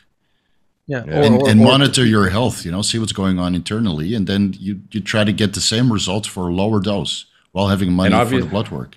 And blood work is $1,000. Your cycle is $5,000. What the hell are you talking about? And obviously there's context specific situations too. Like if you're a athlete who has like acute exposure periods and you need to get shit in and out of your system or like whatever, like that's different. We're talking about just like sustainable approach for like non-tested people who are just trying to like get, as maximal ergogenic properties out of it with the minimal impact to their system. And ultimately this is like, no one's doing like one cycle and like coming off and like somehow maintaining like bodybuilder size or something like that. And even if you're not trying to maintain bodybuilder size, like I'm just talking about drugs in general, like this is something that should be a long, like sustainable, least impact to your system approach, and cycling on and off and crashing yourself and then going back on right when you've recovered and then fucking yourself up again. Like that's not the approach. I think the longer, slow, slow process of like incrementally titrating as needed not only minimizes like side effect burden and allows you to be like far more intelligent with when you deploy certain compounds, where and when, but above and beyond that, it's less stress to your organ systems and you're not crashing yourself unnecessarily. So the whole, why would you shut yourself down? It's like, well, you're fucking shut down regardless, like you're going to be shut down, like you can keep yourself not shut down with the HCG, if you really want to. Yeah. So I think the whole argument is just like semantics at the end of the day. Plus, if you that part is semantic. Yeah, if you want to come off, it will take 6 months before your fertility is back anyway. So if you really want to go off yeah, like properly. Who's cycling let's talk about that. Like even nobody Olympians does that cycle off, even Olympians that are like, oh, my coach had me come off all the drugs for fucking 6 to 8 weeks. Like James Holling said, you coming off for 6 weeks, your fucking drugs are out of your system. Okay, that's enough. Derek, we got to talk about this. Okay, listen. So that's not even okay. So Derek, I have personal experience with that James Hollingshead type comment recently, which you know about. Yeah. And the gentleman that I'm talking about, same problem. He's like, okay, I just finished Olympia. I need to take some time to restart my HPG system so that I can compete. I'm not going to get too much later, so I can compete later. And I'm like, why are we doing that exactly? So we talked about it on the phone, and I realized that in his mind, this is what they're telling them. They're the bodybuilding coaches. They're telling them, take HCG, get your balls working, take Clomid and Nolvadex and Proviron. Do this for a few weeks, like 8 weeks, and then go back on cycle. I'm like, what's the point of that exactly? So I tried to explain to him. I was like, and he understood immediately. He's like, thank you. I never knew this before. I was like, look, HPG is shutting you off because it's making your gonads work. So it's sort of a synthetic way to keep your gonads alive, your testicles alive. So what would be a good idea? I told him, maybe use HCG like 8 months of the year, except pre-contest, because it aromatizes a lot. And you just keep it at a low level, like what Steve recommends, like 500 to 250. I just said, keep your balls alive. Now, I told him, if you want to go off, you'd have to remove that HCG and control estrogen and hope that your luteinizing hormone follicle stimulating will start working again. But why are you doing that? There's no point. If they work for 2 weeks, which is not going to that quickly, but if they did, it's not going to make any difference for your health. Yeah. They conflate this idea of restarting the system with the health issues, which brings up this other issue, which is, I'm so glad both of you think exactly the same way as me, which is, what is cycling? The cycling what was throwing me off on all those questions. They're like, hey, I want to start a cycle for 10 weeks of 300 milligrams. If you're doing a cycle, that's different. But if you're thinking of it realistic, because another problem, right? You guys both know about this. Let's tell our audience.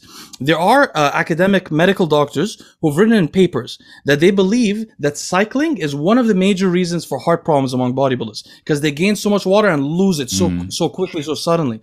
So, and the reason why bodybuilders do it, I think that they think, hey, 8 months or not even 8 months, 10 months of the year I'm on, and my health is just crap.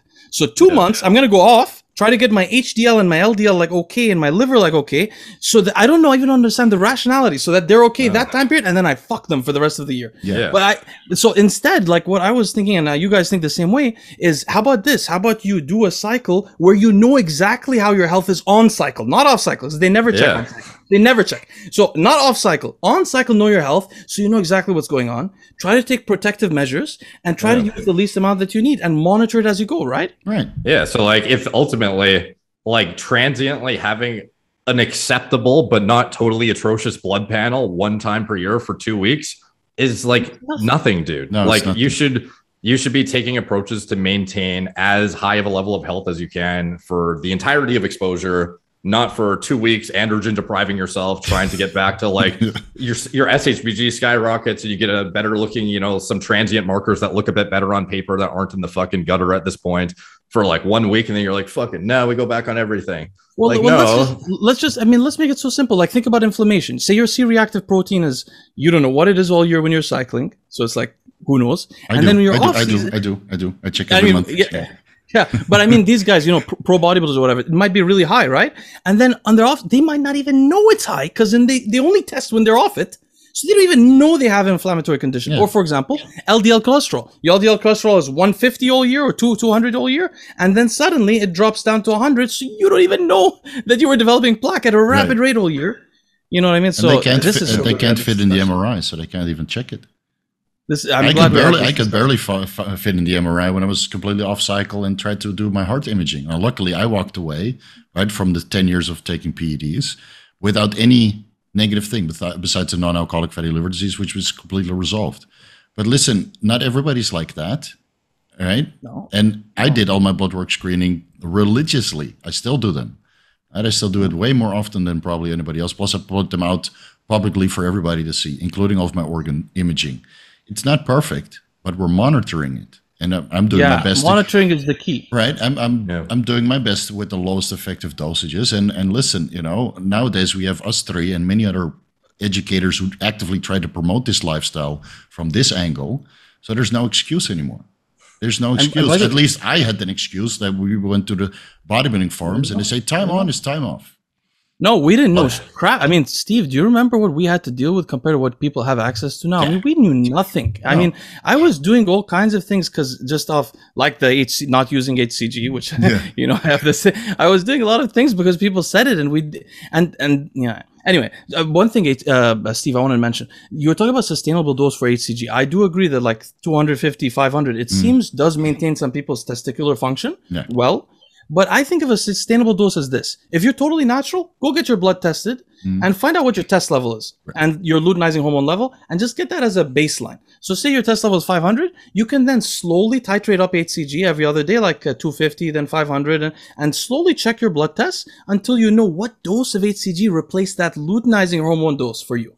Right. So then you know that's my replacement. Right. It's not going to probably cause me desensitization or whatever because it's causing the same, natural levels. So that's what you can move up to. Is what I imagine. Right. You know, you can move up to that on cycle if you want. Yeah, I usually tell my guys to just keep titrating up until you feel good, which means you're a little bit higher, and then at least that will be your effective dose for the day comes when you want to do PCT. To get somebody pregnant, not to do PCT because somebody on the message board said, "Oh, it's 13 weeks and now your cycle has to stop." You know. So, Steve, what in the world happened to your body? Because I don't have pictures, but I'd like to see what happened. You want to see the Can pictures? You show us? Do you want to see the pictures? Show us some pictures. Because I've been seeing in the recent videos, you really do look huge, Steve. When you go to screen share, it'll show you all the tabs, and you can go to the picture, and then you can go right and left that way. All right, I'll just do the screen then. Oh, Jesus. Oh, this is okay. Where do we start? What people have to consider, though, by the way, too, is like Steve takes the most like clean images that are representative of progress in the same like lighting. Like you could easily take shots in the gym and look 100 times more impressive. So like people don't understand like how fucking huge you actually are when they see this stuff. Okay, yeah, they're like. I just want to point that out from my own personal perspective because like. I hate when people see something like this versus if they saw Steve in the gym, like lifting, they'd be like, what happened, bro? Like, what, like, did you hop on a cycle? It's like, go to my channel and watch some of my training videos so you can get an accurate representation of what I see. So these are freaking old. These are right before I started this cycle at 92 kilos, right? So this is starting after being off cycle for 8.5 months. So this is what I was able to maintain after coming off cycle for 8.5 months. Can I ask you, Steve, how much did you measure your arms there? No, that's probably like 17, 16. 17, huh? Something like that. I don't know. Yeah. I never measure my arms. I'm sure somebody's going to show up at the gym and start measuring my arms randomly. we need proof. Here are my arms right now. So I would be shocked. I would be shocked if they were only 16 in this even. Because they look bigger. They look bigger for sure, Anyway. That's what she said. Okay. This is the start. 92 kilos. Skinny AF with a testosterone level of 600 nanograms per deciliter. Then I started my cycle, 156 milligrams of test, 125 milligrams of Primo. HGH frag, and a couple other stuff. It's all documented on my channel. I won't regurgitate it here. That weird number, was it just like how you broke it down into everyday dosing, or like why? No, so I have Bayer testovirin, which is pharmaceutical grade, and those ampules are overfilled. So when I draw out of the ampule, it's supposedly 1 milliliter, but I get 1.25, 1.3 milliliters even. So I had to, really? Yeah, I had to it's from the pharmacy. So don't anybody tell me that it's fuck. I have a script for this stuff also. So that's a good. I was just no, so it's overfilled. So I can like space that out over multiple injections and get like, right. I was doing like a quarter ampule twice a week, Monday, Friday, for a full ampule over 2 weeks. And that would calculate down to about 156 milligrams per week. And it's the same with the Bayer Primo. That's one full ampule is overfilled to about 1.25 milliliters. At 100 milligrams per 1 milliliter is 125 milligrams, right? Okay. Now, so, Steve, can I ask you, wait, Steve, have you been using equal amount in the beginning, Primo and test? One ratio? Close to. So that's 156 to 125. So a little bit more test. Yeah. How does we're using HCG also? No, I added it in a couple weeks later. So my estradiol came up from 30 to 40. Oh, you get 30 on that, like equal amount. Okay, interesting. Yeah. Okay, some people they Primo like really kills them. You have to keep in mind though, Steve doesn't have access to liquid chromatography with tandem mass spectrometry. No, it's all CMA. So like, yeah. So like we don't actually really know. No, to be honest. Well, how much percent difference is it? 10, 15%? Pretty significant, dude. Like when I did my DECA monotherapy experiment, it was showing I had in-range estradiol at like the high 30s, when in reality it was like 7. Okay. Holy crap. So to cofactor the estradiol, my HDL is about 50. And the SHBG came down from a lot to now 19. So that's quite a significant drop. Yeah, even though I'm on raloxifene, we can discuss that later. It could also be because my thyroid markers are declining due to this caloric restrictive state. And sex drive. So the estradiol must be in range. Okay, this is week 5, 98.5 kilograms. So I gained over the course of 5 weeks, coming back on this pathetic TRT plus protocol, 6.5 kilos. Holy crap, look at that difference. Wow. When I made my studio also, when I started. So this is fantastic. Now, so you see this youthful face, right? A little bit depleted to a full face again. And this is what I tried to prevent. But unfortunately, I was not able to maintain my boyish good looks. All right, this is week 6 after a week of fasting, right? It was the first fast. So I dropped a decent amount of fat. You guys probably can't see the difference, but I lost about 2.3 kilos on the scale. Yeah, I can't see the difference. The waist, if you look at the waist. Yeah. Here. This is the difference before and after. So this is 2.3 kilograms down. This is deploying every fat-burning aid known to man besides DNP. Wow. By the way, I don't know if you guys would be interested, but cardarine is being tested in humans again. Yeah, I saw that. Yeah. Yeah, you showed us. Yeah, we should talk about the pharmacology of that. I mean, it's pretty. You know, there are drugs that target that are available. So you see you see how much my lower back came down over this 1 week? Oh, interesting. All right. So this is still a little bit chunky, right? It's only week 6. So it went from, 90. Look at your upper back definition. Really, that was very fast. No, that was a huge progress. Okay, this is week 9, 99.7 kilograms. So that's 200 something pounds. I don't know, no pounds. Sorry, guys, I didn't mention that here. This was after 5-amino 1-MQ, which is a new compound that is shows a lot of promise to aid in fat loss. So here I looked good already within 9 weeks of being back on cycle. Then I got a little bit sloppy. I went on holiday. Then I looked like this at 100 kilos. So that was last week. Right? So I gained a little bit more size. I got a little bit fluffy. So this is 100 kilos. Look okay. Then I fasted again for 6.5 days. Looking like this. This was last Sunday. Now we can compare, right? Now we can compare. Why do you keep fasting? I like fasting. Oh, and plus I don't go to the gym and I get more shit done, But last week was pretty tough because I didn't use the liraglutide. But 6.5 days though, with no assistance. No, nothing. I used calcium diglucarate and EDTA disodium chelation. That's it. Yeah, I was miserable. So I did add a little bit of vegetables on day 5 and 6 because otherwise I couldn't make it. All right, so this was the fasting progress, so a little bit better than the previous progress. There's less water retention and, better start, better finish. And then this is the start to finish. So it is for people that said I lost all my gains and don't believe that muscle memory is a real thing and don't think that TRT plus is a significant protocol. There's your evidence. Well, with the caveat, I have to mention, I was surprised also, like a low androgen doses with the muscle memory is very effective, especially if it's recent. Right. But hey, Steve, your body, I'm really impressed. And now that I know more about bodybuilding, like your body is so completely developed, you know, your hamstring very well developed, quads very well developed, the whole back is rhomboids, everything very well developed. Should really be after 23 years, you know, should be. I think I could always improve a little bit here and there, but I think I got a pretty well-rounded physique, you know, need a little bit more quad size, but, you know, people that just watch the Olympia and they see all these thunder quads, yeah, it's hard to compete with that, you know. Plus, I like... Well, you have to be Egyptian for that. Yeah, right. So I think I'm pretty balanced. You know, there's always room for improvement, but fuck, it's bodybuilding, the most criticized and, you know, allegedly negative sport that you can do. Like, because people you need more quads. So what about my lats, dude? Just give me a compliment on the lats. It's fine. Yeah. No, the reason why I said is it's just rare because you're a coach for competitors, but you don't compete yourself. So usually when people don't compete, they don't have that you know, they miss something. You'll see a missing body part, but you don't have one. Well, I love this shit, you know, at the expense of my own health a little bit. Okay, so this is the fasting from last week. So here we can see the start. Well, is that the start? Wow. No, yeah. So this is my absolute skinniest after 6 weeks of the fasting mimicking diet to resolve the non-alcoholic fatty liver disease. So the time frame between this is 5 months.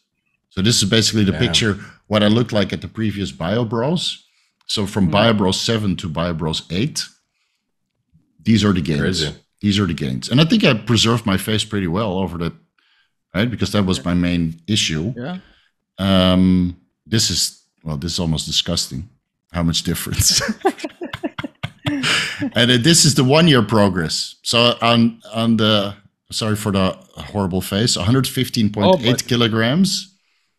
This was like notice the belly, the difference? Yeah. How much smaller your waist is? Yeah, this is what I'm very happy about. So a year has passed. Everything came down in size, obviously, including my face. I look a little bit younger, though. But my stomach is... So people always ask, you know, how can I bring my waistline down? So we'll take a year off, do some fasting. And, you know... I mean, your skin even on your abdomen is loose now, but it's a little bit loose, which is a very impressive. Yeah, very impressive. So all in all, I would say that's still a year well spent. You know, even though I had to go through hell and spend hundreds of thousands of baht on medical bills. All you missed out on is checking your grim age in the beginning of the year. Yeah, I should have done that. Yeah, I should have done that. Yeah. So how do you do that, by the way? Oh, there's companies that sell it. There's 3 or 4 clocks. The Grim Age is the most accurate epigenetic clock of age. Is it easy for us to get a hold of that for our company? Oh yeah. Because obviously we want to have like our own saliva kits, obviously, but then above and beyond that, if we had our own, we absolutely can. Absolutely, yeah. That's a great point. Yeah, actually, we were just talking about this today. We have a lot of updates on it for it. Yeah, I have to go go check your message, by the way. I'm like a few days behind. Don't worry. Well, I'm never in a rush about that stuff. Hey, Steve, tell us about the raloxifene experiment. But before you do, because SHBG is the thing I get asked about, and I never talk about it. Mm-hmm. So tell us, like, people want to minimize their SHBG. The people with the lowest SHBG are the people with the most visceral fat. So it's an odd thing to want to do. So can you explain to us why maybe minimizing it through every route is not necessarily the best way to go, and maybe you need SHBG also?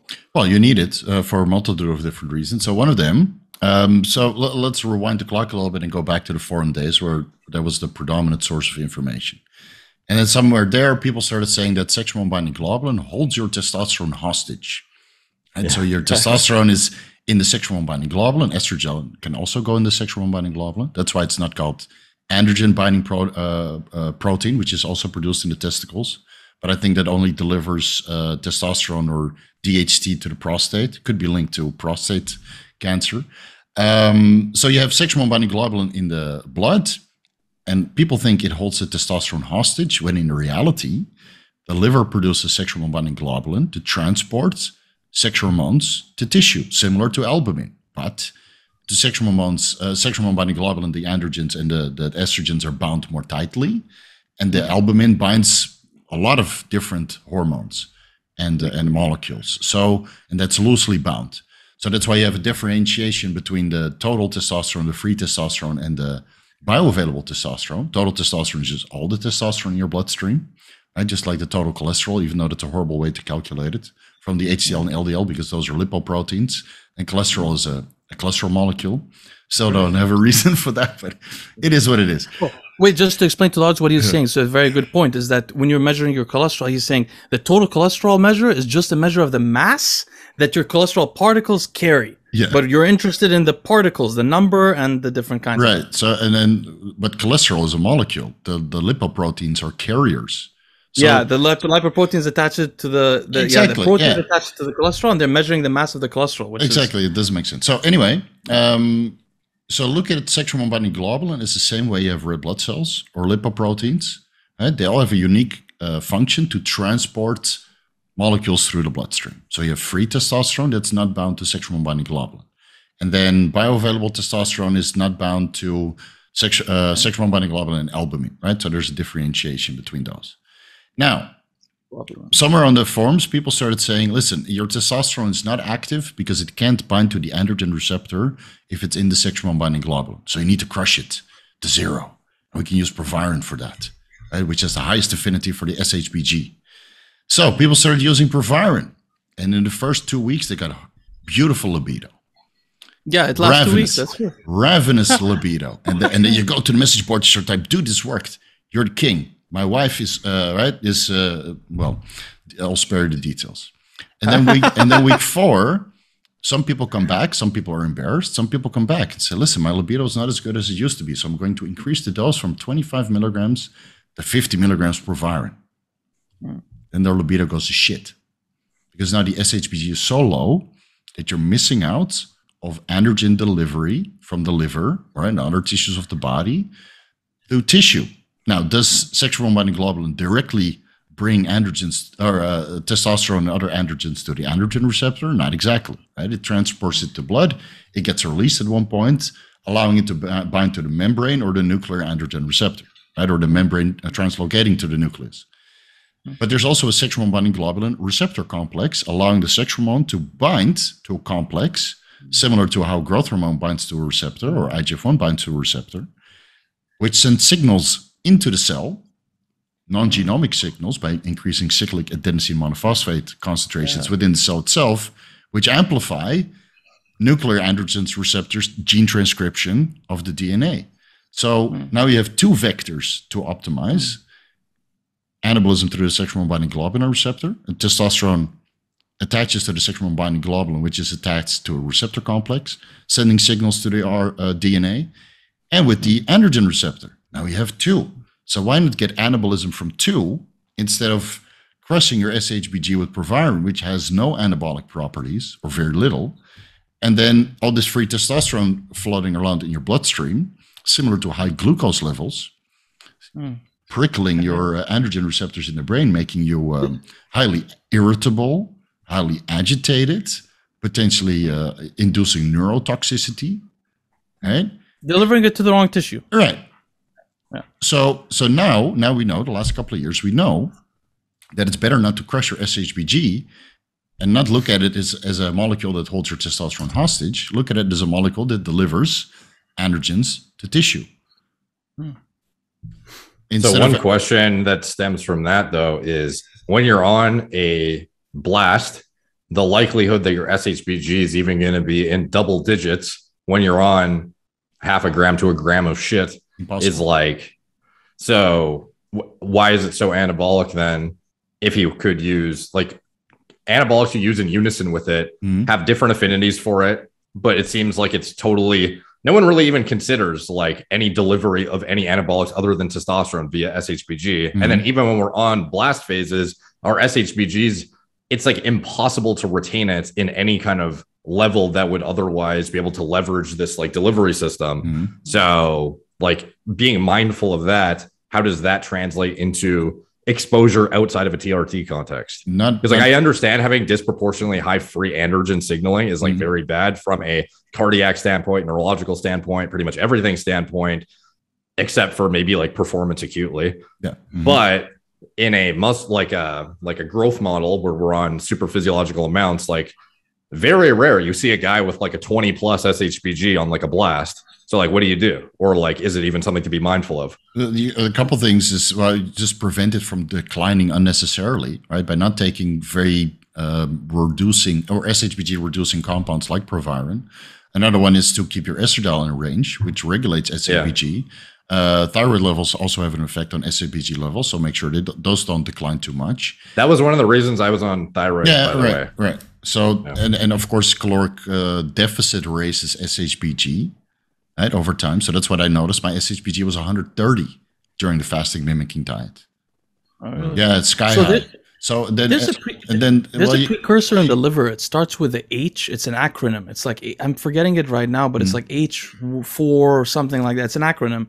That's the enzyme that gets affected by thyroid, by visceral fat, by a lot of other things that's produced by the liver that's needed to produce SHBG. Yeah, I've been trying to find out all the things that manipulate SHBG. I keep being drilled down molecularly back to that same mechanism.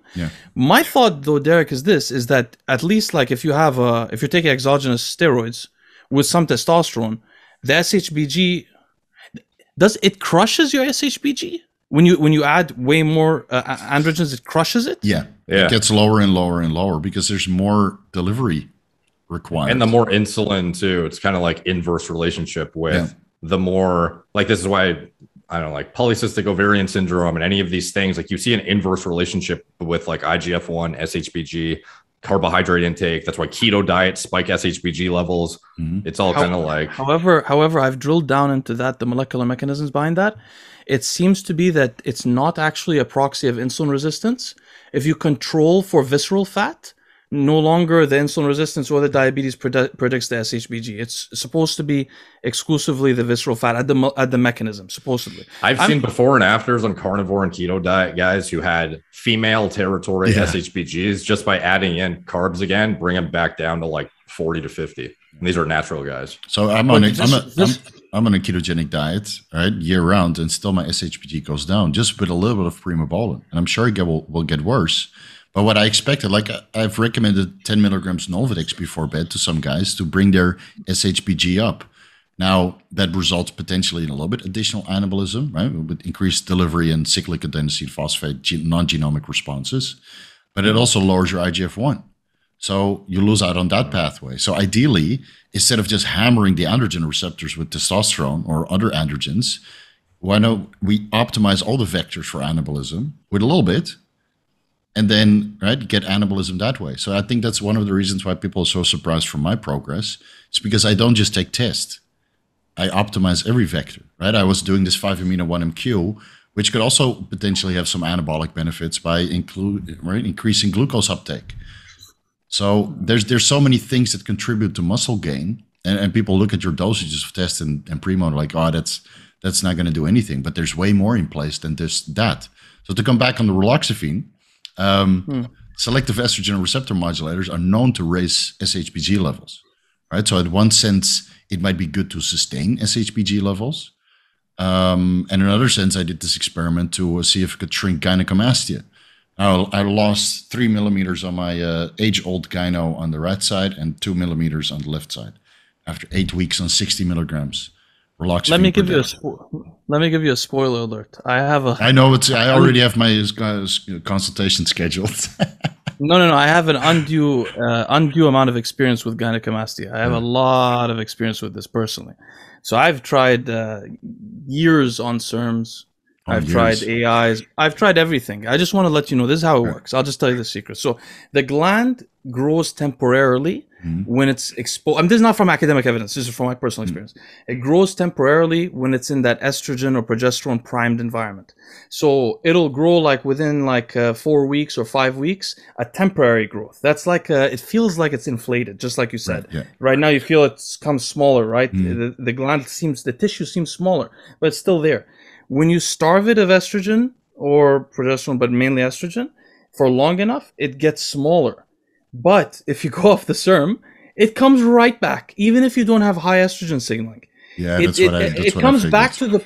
It comes back to it felt like for me comes back to whatever estrogen level you're based at. So if you're on test with no AI, it'll go bigger temporarily, but other than growing. Growing is also another issue. But I'm talking about without the itching, without the stinging, it'll be bigger, inflated, and then maybe your normal estrogen level a bit smaller. And if you use a serum, it can be a bit smaller, but the problem is that it doesn't kill it ever. No, I don't think so either. Right. Anecdotally, when it comes to pubertal gynecomastia, like obviously a lot of guys who get gyno, it's going to be from anabolic exposure and putting their estrogen levels to, more than it otherwise would be endogenously. But some individuals, they get the gyno developed from that heightened level of puberty when you have GH and downstream IGF-1 cranked through the fucking roof, estrogen cranked through the roof through downstream aromatization, everything that could be stimulatory is maxed out. And then you get into your 20s and you have like residual massive glandular development, but it's not gone because it's residual from your like cycle you did as a teenager when it was actually just your natural hormone spiking. But in those individuals, I've seen like permanent management by using raloxifene and then coming off. It doesn't go back to baseline for those. Brother, I tell you, Derek, I had it pubertal. I got to a point in my early 20s, nobody could know I had gynecomastia with my shirt off. Nobody could know. You couldn't tell. But it was there. The ball was still there. No, it never disappears. Never but you can get it to it's so cosmetically insignificant that you might avert the need to actually get it cut out. And for somebody who's not a bodybuilder who's exposing themselves to all these androgens, maybe you don't need surgery. For guys who are going to like limit their ability to use like compounds that are substrates for aromatase and have to use like chronically use AIs or serums or whatever to maintain like their protocols, that's where I would be like, you fucking need to have like a gyno fund saved up and like make sure you're not using toxic drugs that you wouldn't otherwise use if you had no gyno. But for guys who have just pubertal gyno and it's like it's not so bad that it's unmanageable with serum deployment acutely, but it's also something that's like not cosmetically significant enough to like actually justify cutting out, like those individuals might benefit from a raloxifene protocol, get it to a point where it's cosmetically insignificant and you can barely tell, and then maybe you don't need surgery. But for guys who actually like blast shit, it's going to be like a consistent problem, like it was for Joe Aesthetics. He used to walk around with a undetectable estradiol. Like that's eventually was going to fuck him up in some way. Maybe it already did with the injury. Undetectable gyno. yeah. But like, which I told him, dude, what are you doing? Nobody can see it, No. Like now he can walk around with like a normal estradiol, which is like great and probably going to be like injury protective and like cardio protective, neuroprotective, all that kind of stuff. Sure. So I just have a slight argument to the contrary, just because I've been through this personally during my lifetime. So that one thing, and in agreement with that, if you guys notice anyone listening to this who knows somebody who had minor pubertal gynecomastia, not somebody with tits, but somebody with like a little bit of development, you'll probably notice that by the time they got into their 20s, if they weren't fat, that thing disappeared or seems to have declined quite a bit. It happened to me also. It does go down when you're not in that estrogen environment.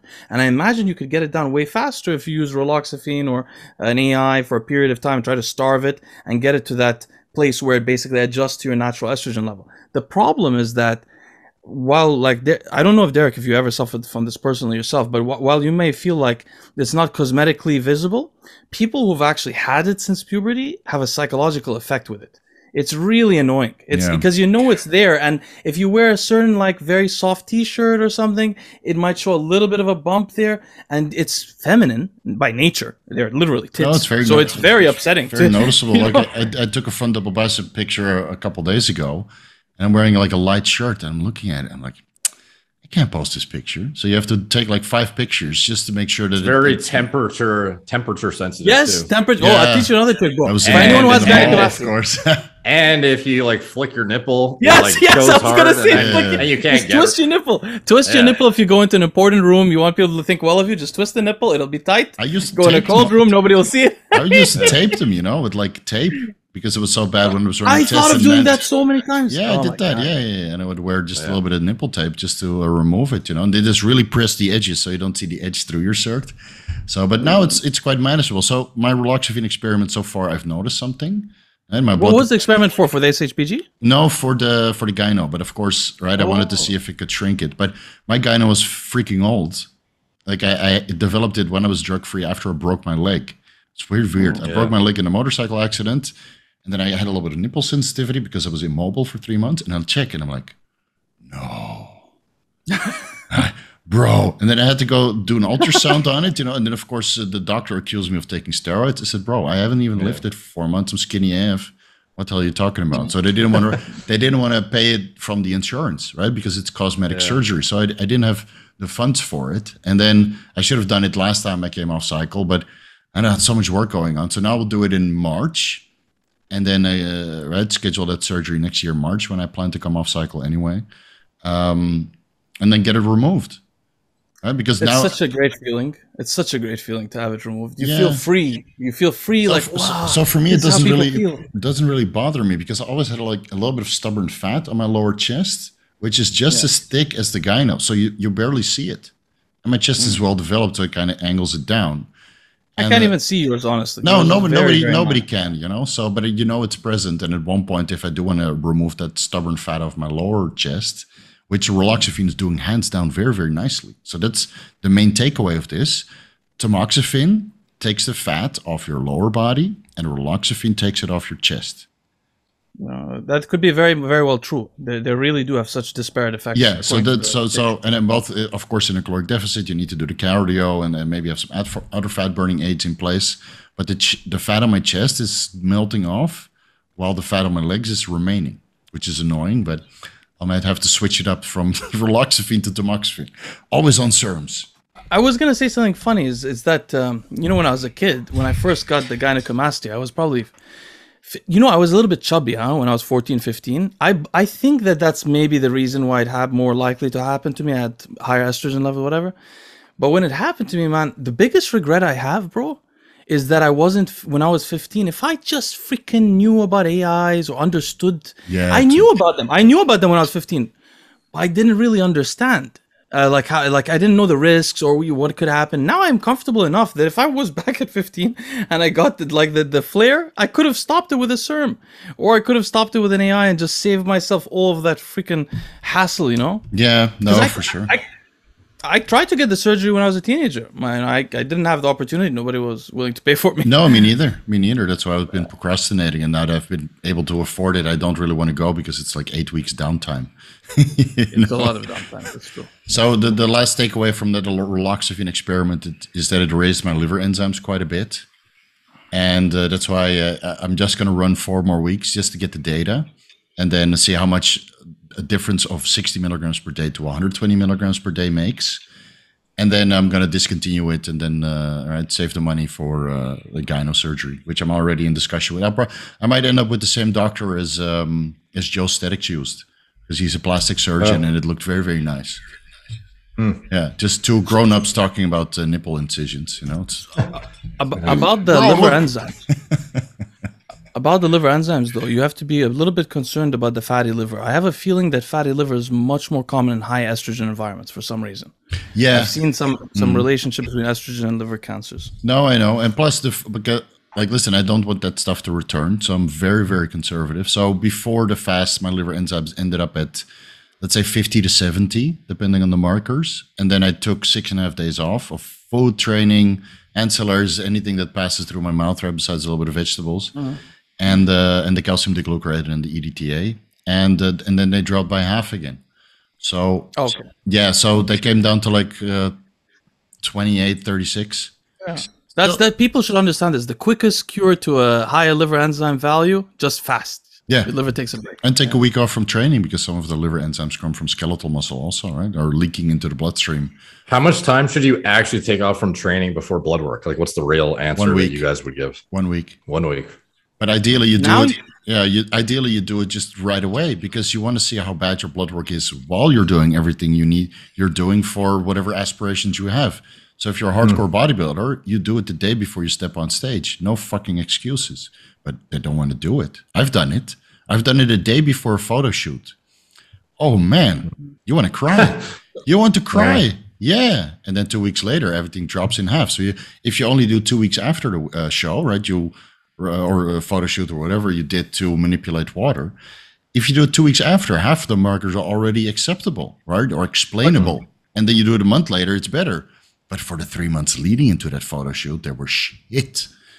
They were absolute ass, but nobody But wants let's to make it do the caveat for people. The main liver enzymes people look at are ALT, AST, GGT, and alkaline phosphate. Alkaline What is it? phosphate. ALP? Yeah, alkaline phosphate. Just so you guys know, the ALP very much affected by muscle damage in the body. You can't rely on that one. The AST, unlike the ALT, does not get affected by muscle damage acutely. A little bit. And the ALT, very little. The ALT and AST ratio is really indicative of interesting things. Like ALT being high usually represents acute toxicity to the liver, like a night of drinking. If your ALT is 70 and your AST is 40 or 30, sounds like you just had a toxic event and generally have like similar good liver health. If your AST and ALT are close to each other, like 70-70, seems like you've had long-term inflammation in your liver and an acute liver injury recently. If your AST is above your ALT, you start getting into alcoholic fatty liver disease and some bizarre things. These ratios are very important. For example, GGT elevated by itself without ALP, indicator of acute damage. As opposed to long. So you have to not So the weird thing is I've never seen my GTT over 15 units per liter. So that's even the bottom of the reference range. Yeah, never. Still got non-alcoholic fatty liver disease, but that's just the lifestyle, cycling orals and never taking time off, and then eating a boatload of food so you don't have to take so much performance-enhancing drugs that you get something else. This lifestyle is not healthy. Bodybuilding lifestyle. There's no way around it. I don't care what anybody said. I've lived it for 23 years, and there's no way to do bodybuilding healthy. Now, Steve, we've been talking about bodybuilding a lot. Do you have that article about the guys using Adderall in college? No.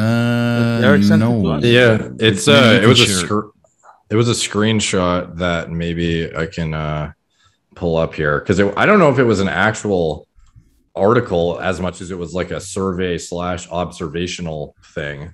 Well, let me try and pull it up. But basically, if you guys don't follow Andrew Huberman, he's a well-respected neuroscientist from Stanford, and he actually shared this recently. I will put it in the WhatsApp chat, and then maybe we can edit it onto the screen or something, or we can just read it out because ultimately it is just a tweet anyways. You want me to share? Oh yeah, I guess you can screen. I don't know if you want to screen share your WhatsApp, but just download the picture and screen share. Yeah, let me download. Okay, download. You know what's interesting is I was looking recently actually for frequencies of Adderall use among college students, but I wasn't finding some very informative papers, and I think that they were not really accurate. So this is like Did you guys get the picture? Yeah, I'm sharing now. There we go. Okay. Awesome. Okay, so I just learned from a colleague, and it was confirmed by every student I asked, that 25% of students age 16 to 32 take Adderall 1 to 7 times per week, not prescribed. 5 to 10% do the same with modafinil or armodafinil. 30 to 35% of students are on amphetamine. This is serious. Safer options exist.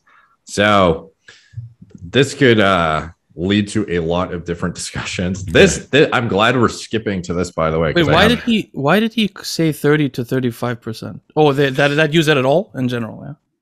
Yeah, I guess so. Now, obviously, this is like not some. He's not adding the modafinil percent to the Adderall percent and saying amphetamine, right? I hope not, but I'm 100%. I would doubt he would do that. So because he talks about the difference between these drugs, pharmacology, and everything. So I don't think so. But so this is a very interesting point of discussion. I thought that it could lead us into the idea of, well, first of all, I wanted to mention, just for people that don't know, this is not new at all. People that don't know much about the history of these drugs tend to get surprised. They're like, oh, the students are on Adderall. Well, in the 1930s, in Nazi Germany, all the med students were on methamphetamine. They were doing it back then. The drug was called Pervitin. And I came across it recently, a story about it in a book called Blitzed. I forgot the author's name, but it's a great book on drug use in Nazi Germany and in World War II. You'll find that these drugs were abused by students forever, since they were ever discovered, actually. First of all. The second thing I wanted to discuss is I thought that it would be cool to discuss what some famous world leaders were taking, because we're talking about Adderall and stimulants. And the interesting thing is, I believe that a lot of the world leaders currently leading nations are on stimulants. I also think so about a lot of CEOs, but we don't have much proof of it in contemporary times. But I thought it could be interesting to reflect on what we do know about, even though it is 70 years ago. So, for example, Hitler is a very interesting case. So I took some notes here just so I don't miss anything. I'm going to share my screen. I got some overlays to entertain.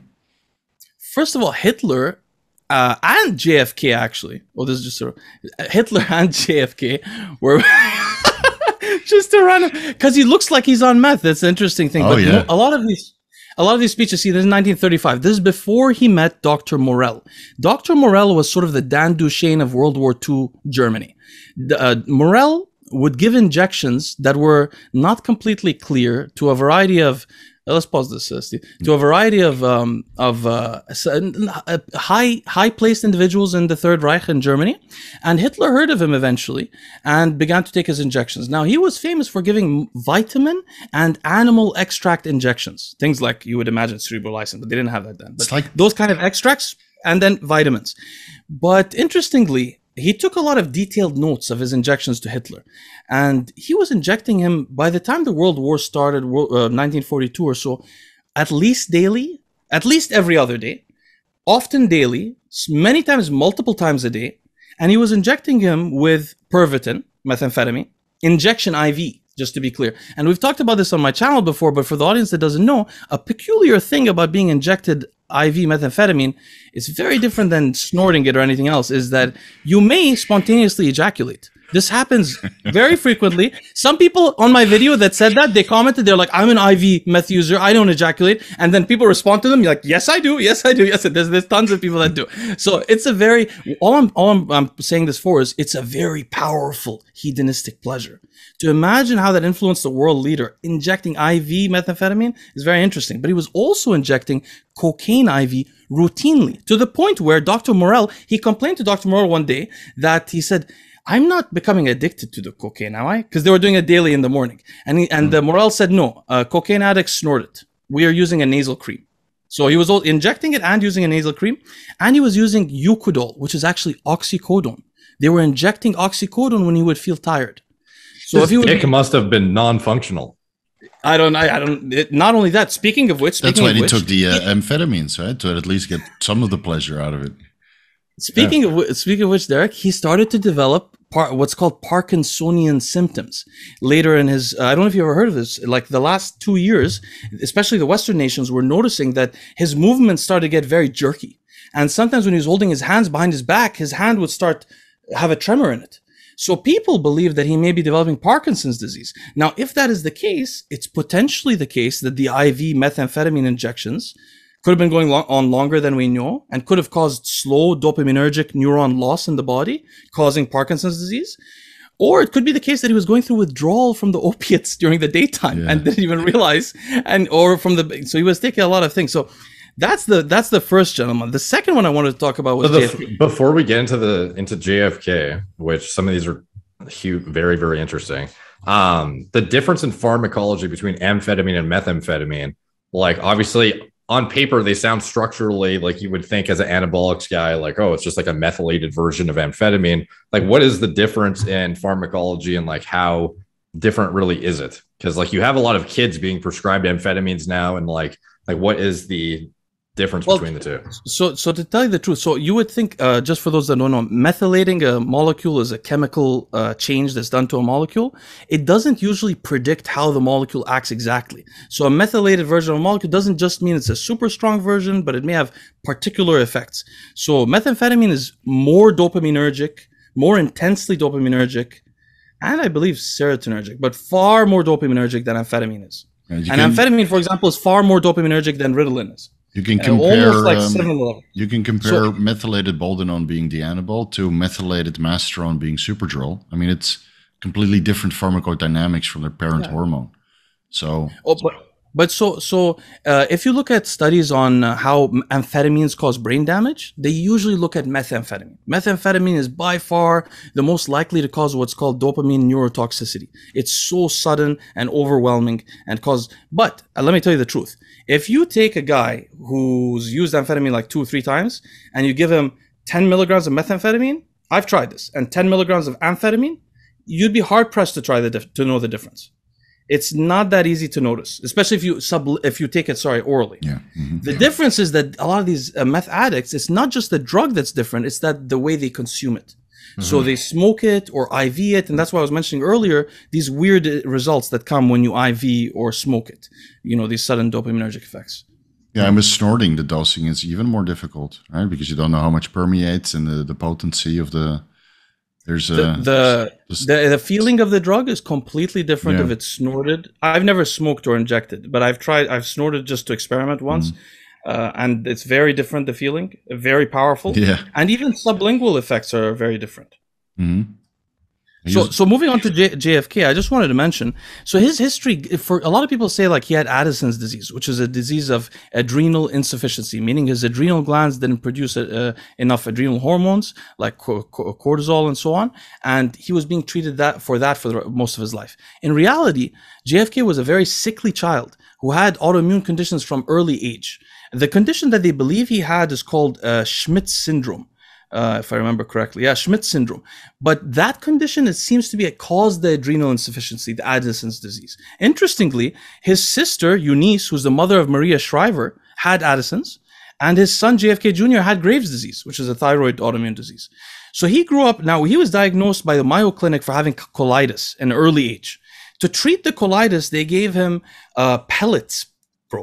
They implanted pellets, like the Finaplex pellets, of corticosteroids every 3 months to inhibit his immune system activity. Oh, Jesus. So during those, now researchers writers theorize that those pellets were giving unequal distributions of these corticosteroids, which were causing him to develop osteoporosis.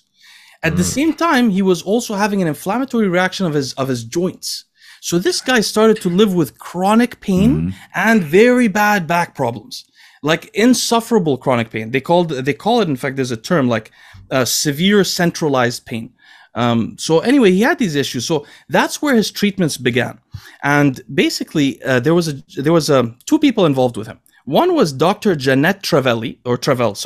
She seems to be a responsible person who took him to the maximum of performance-enhancing drug use, like health-wise. But there was another guy who was not so responsible. His name was Dr. Max Jacobson. Dr. Max Jacobson was conveniently, he was a German refugee actually, who came over, another Dr. Feelgood, with mystery injections that he used to give to celebrities. And these celebrities used to be dumbfounded by how these vitamin injections were making them feel so good. Little did they know there was a lot of vitamin C in it, but there was also amphetamine. Not methamphetamine, but amphetamine this time. Now, for those that don't know, the Germans and the Japanese preferred methamphetamine. The British and the Americans preferred amphetamine in the war. So anyway, he was given, not him, but the clients of Dr. Feelgood, this Dr. Max Jacobson, were given amphetamine injections. Their reactions were very funny. Sometimes they'd say like, I've never felt so good in my whole life. I feel like I could take over the world. Nobody was suspicious about anything. But later in life, by the way, he got his medical license revoked for the amphetamine injections because someone died from acute amphetamine toxicity from the IV injection. But he treated JFK, and he treated JFK with amphetamines and steroids. People think that his treatment in the early part of the 50s, I think, may have affected, or 60s, may have affected JFK's decision making. And Dr. Jeanette Travell is the one who did his long-term therapy. So now we're going to get into it. What did he take? First of all, he took oral methylphenidate, Ritalin, named after the guy's wife, Rita, the guy who invented it. So he did take that. To go to sleep, he took barbiturates. What was the reason? Usually people with severe pain need opiates, and then they also need barbiturates to put them to sleep. I don't know why that barbiturates to put them to sleep is a random assumption from the 1960s, but Merck's catalog recommends it and so on, so it wasn't off the procedure. So he was taking barbiturates to sleep, methylphenidate during the daytime. He was taking 3 kinds of painkillers: codeine, Demerol, and methadone. Wow. Interestingly. He was taking Cytomel twice a day, 25 micrograms, for his whole presidency. He was taking 10 milligrams of hydrocortisone daily and 2.5 milligrams of prednisone twice daily. This is later in life when they invented those medications, not the pellets back in the day. So those are his corticosteroids. Then he used testosterone his entire presidency. So he initially used 10 to 25 milligrams of oral methyl testosterone. But later, they started giving him 50 to 75 milligrams of testosterone suspension, aqueous suspension. And he was taking 5 to 10 milligrams a day of fluoxymesterone. That is halotestin. he was taking 10 to 25 the whole presidency. Like the last 3 years or whatever of his presidency, he was on Halo. So where'd you pull this from again? There's a lot of literature tracing his actually I pulled it's everywhere really. There's a lot of literature tracing. I wonder is there an autopsy of this guy? Specifically, the literature about the detailed drug use comes from a review that was done in the last 20 or 30 years on his handling. They were trying to check if the care was correct and so on. So they released some of these documents. Wow. Gotcha. Oh, yeah. You can find it easily with the Google search. That's crazy. Wow. So I thought that was really interesting. And then to tie that into modern day, I don't know, Steve, do you have that WikiLeaks page? Yeah, I got it. This one I found very interesting because when WikiLeaks came out, I'm half Emirati, so this is somewhat relevant to me. Saudi Arabia is a neighboring country, bordering country. And WikiLeaks had this very interesting thing about King Abdullah. King Abdullah was the former king of Saudi Arabia. He was 92 years old at the time. But nobody knew his age. It says later here he's been lying about his age. It says 82 to 87. So, Steve, just go up a little bit. Yeah. The paragraph before this one's really interesting. So he says here, this physician was called in to perform routine medical treatment for one of King Abdullah's wives. He has 4. Upon arrival, the royal clinic accidentally provided this physician with the king's medical file instead of that of the wife. So this doctor spied, took the medical file, gave it, and that's what we're reading here. So if you scroll down, he's a heavy smoker at 92. We didn't know that, by the way. He doesn't smoke publicly. Nobody knew this. And he uses Viagra excessively and receives hormone injections. So he's on testosterone replacement therapy, we believe. So this isn't much, but it's interesting to know. At least you can see one world leader who you would have never expected at 92 is on testosterone. There's nothing else there. Yeah, that's all. Yeah. But it's just the fact that he's on TRT. No, yeah, that's wild. He's 92. He was 92. He died a couple of years later, I think. Pretty respectable lifespan for being a heavy smoker. And actually, it's a little funny. His father was also notorious for being obsessed with sex. So in the 60s or 50s, when they first found oil in Saudi Arabia, his father was using a lot of the revenue to bring in as many doctors as he could to figure out how to get himself up hard again so he could continue copulating. He had like 150 kids, 120 kids. So, wow. Oh yeah, he had a ton of unbelievable amount of kids. Amazing. But he took it very seriously. So I guess I wonder what excessive amount of Viagra is. I wonder. 200 milligrams a day? I don't know. You were saying, Derek, Dan Bilzerian got a heart attack from... Yeah, he only took like 150 or something. Yeah, it was not very substantial. He was on cocaine all day for he was days on also, right? So yeah, he was on like a binge of like no sleep for like 2 or 3 days in a row, coked up, and then he was trying to fuck and he couldn't get his dick hard. So he took like I forget if he took 50 milligrams or 100 milligrams or something, and it wasn't working for him. So he was like, whatever, I'll just take more. And then he ended up giving himself a heart attack. Poor guy. Yeah. And I tried not to mess with that stuff too much. So now he just uses Cialis instead of Viagra because he thinks it's like way more benign, when I think obviously the context specific application was what kind of fucked him over, not necessarily. And the dose, right? The dose is also quite excessive. But it was like, it wasn't that, it was, what was it? It was either 150 or 250, I forget, but it was like, that's I guess a more intolerable drug, frankly, overall. Like if you're going to compare like 20 milligrams Cialis to 100 milligrams of Viagra in general, I would see more side effects from the Viagra personally.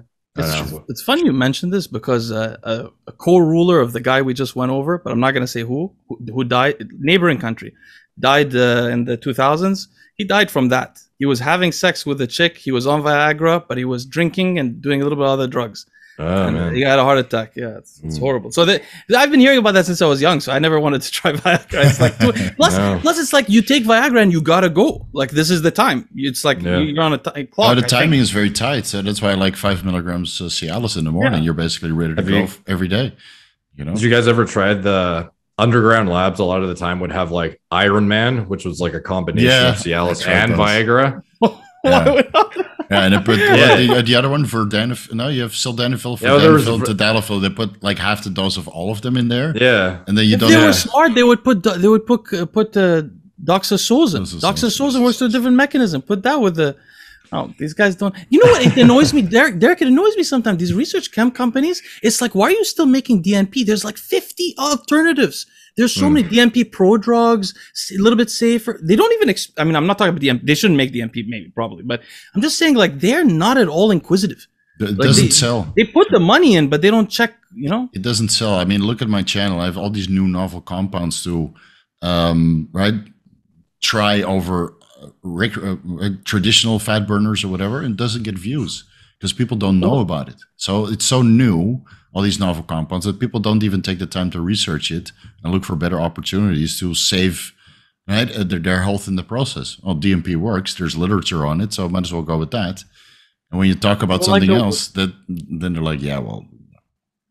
But the fat loss drug that you're experimenting with right now, like, that's pretty unheard of. But I saw it on a website today. Yeah, it's available. Oh, it's available. Yeah. It's highly expensive. It's highly expensive. It costs you like $2 to $3 per tablet, and you need 3 tablets per day. So then, of course, the cost effectiveness is like, okay, might as well use growth hormone then. Because if I'm going to spend $10 a day on a fat burner, I'd rather get some anabolism for that as well. So say, Steve, say we had to create a stack for somebody that we don't know anything about his genetics.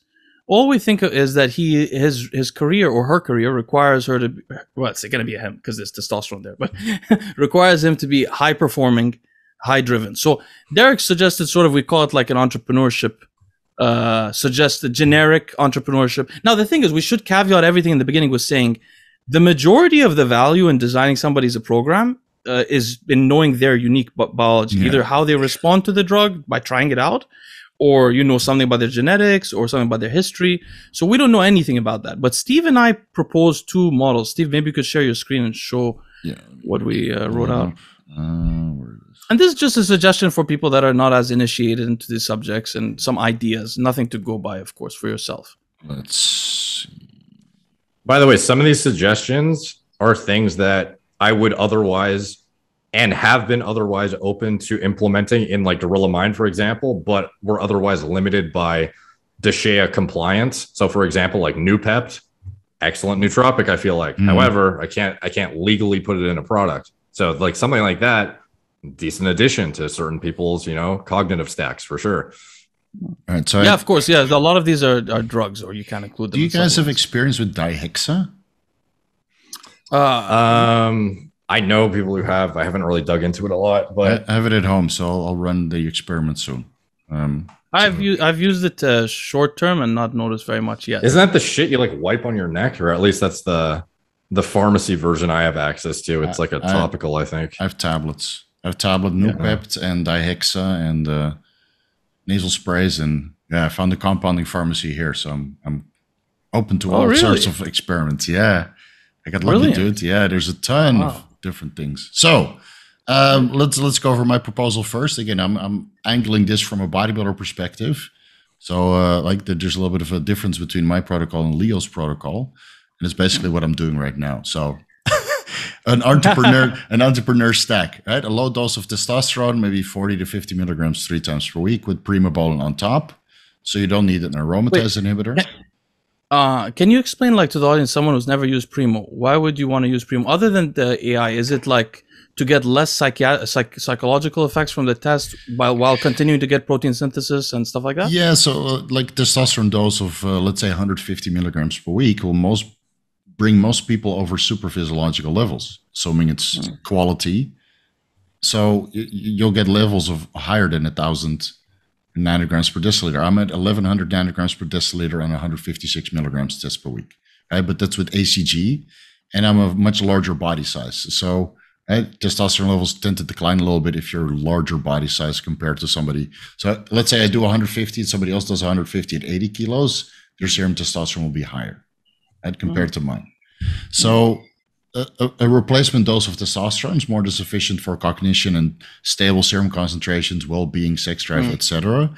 And then perhaps the Primobolan is on top to facilitate a little bit more anabolism, right? A slight amount of aggression, because Primobolan is a DHT derivative, and makes people a little bit more positively aggressive, from my experience. You notice that? You notice like I noticed that from a low dose like this, yeah. I'm way more driven on this low dose. Again, is it like the Anavar sort of psychologically to you? Similar? Yeah, I get the same thing from Anavar. Very it's just more androgens in your system, so you get a little bit more like driven I know what you attitude. mean. That's what I know. So you have the testosterone and primo is just there to replace your hormones and add a little bit of an edge, I would say, right? Cosmetically and from a driven perspective. And then the Anavar, 5 milligrams pre-workout, is more than enough to facilitate a little bit of additional mind-muscle connection and connective strength with your workout. That's sublingual, right? Yeah, the sublingual. That's why it goes slow. Sublingual. And then if needed, right, if this testosterone and primobolan dosage gives you too high estrogen, you don't need to resort to an aromatase inhibitor. 100 to 200 milligrams of diindolylmethane is more than enough to metabolize the excess estradiol into estrone and estriol. Now, if you're taking ACG, that might have a little bit of a less effect because, again, ACG produces a little bit of estrone and estriol as well, but predominantly estradiol in the testicles. So you see the ratio is a little bit different. I actually don't even know what that is. So is that DIIM something? DIM. Yeah, that's DIM. Is that it? Diindolylmethane. Yeah. That's what you use to control your estradiol sometimes. Yeah. So if you're like up until dosages of 250 milligrams a test per week, 200 milligrams of diindolylmethane for myself and many of the people that I talk to is enough to keep the estradiol at the top of the reference range. So you don't need to resort to an aromatase inhibitor. Now, but why are you averse to aromatase inhibitors? Is there a value of this diindolylmethane? There's some it doesn't inhibit aromatase as much as it alters it, like enhances estrogen metabolism in a way that it almost like partitions the steroidogenesis cascade in a manner that's like less carcinogenic and helps you like get rid of the hormone more optimally. It's kind of like, frankly, I don't thoroughly understand it off the top of my head, but I recall it was like something that women especially would leverage for getting a less carcinogenic burden of like estrogen from either HRT or like endogenous.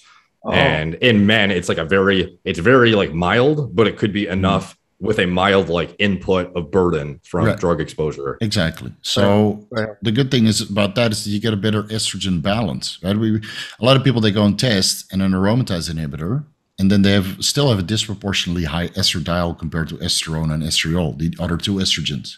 And that might affect your libido slightly.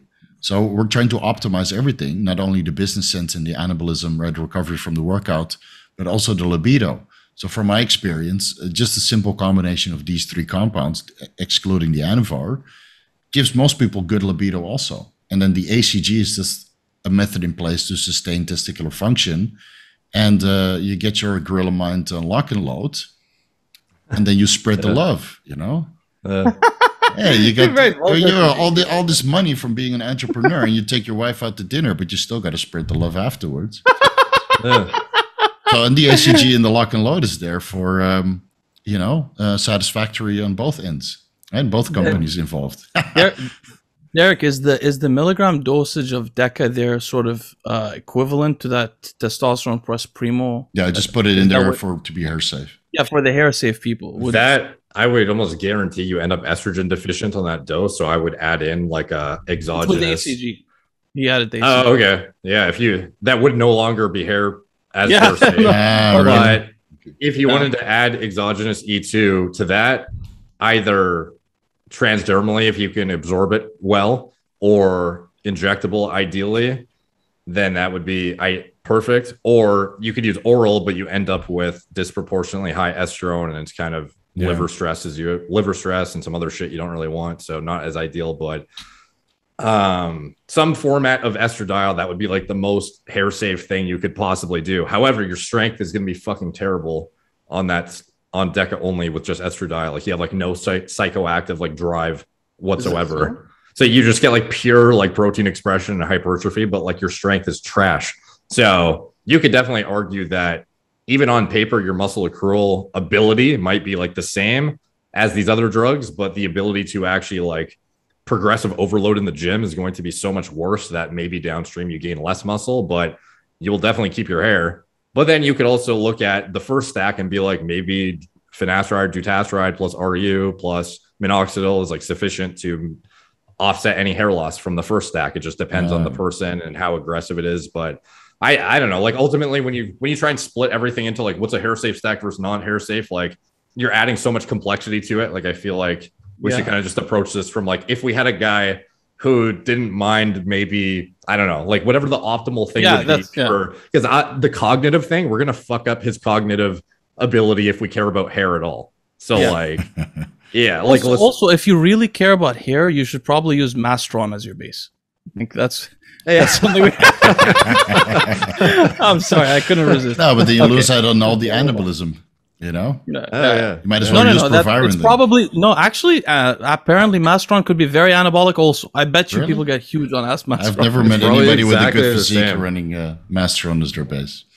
All right, so stimulation.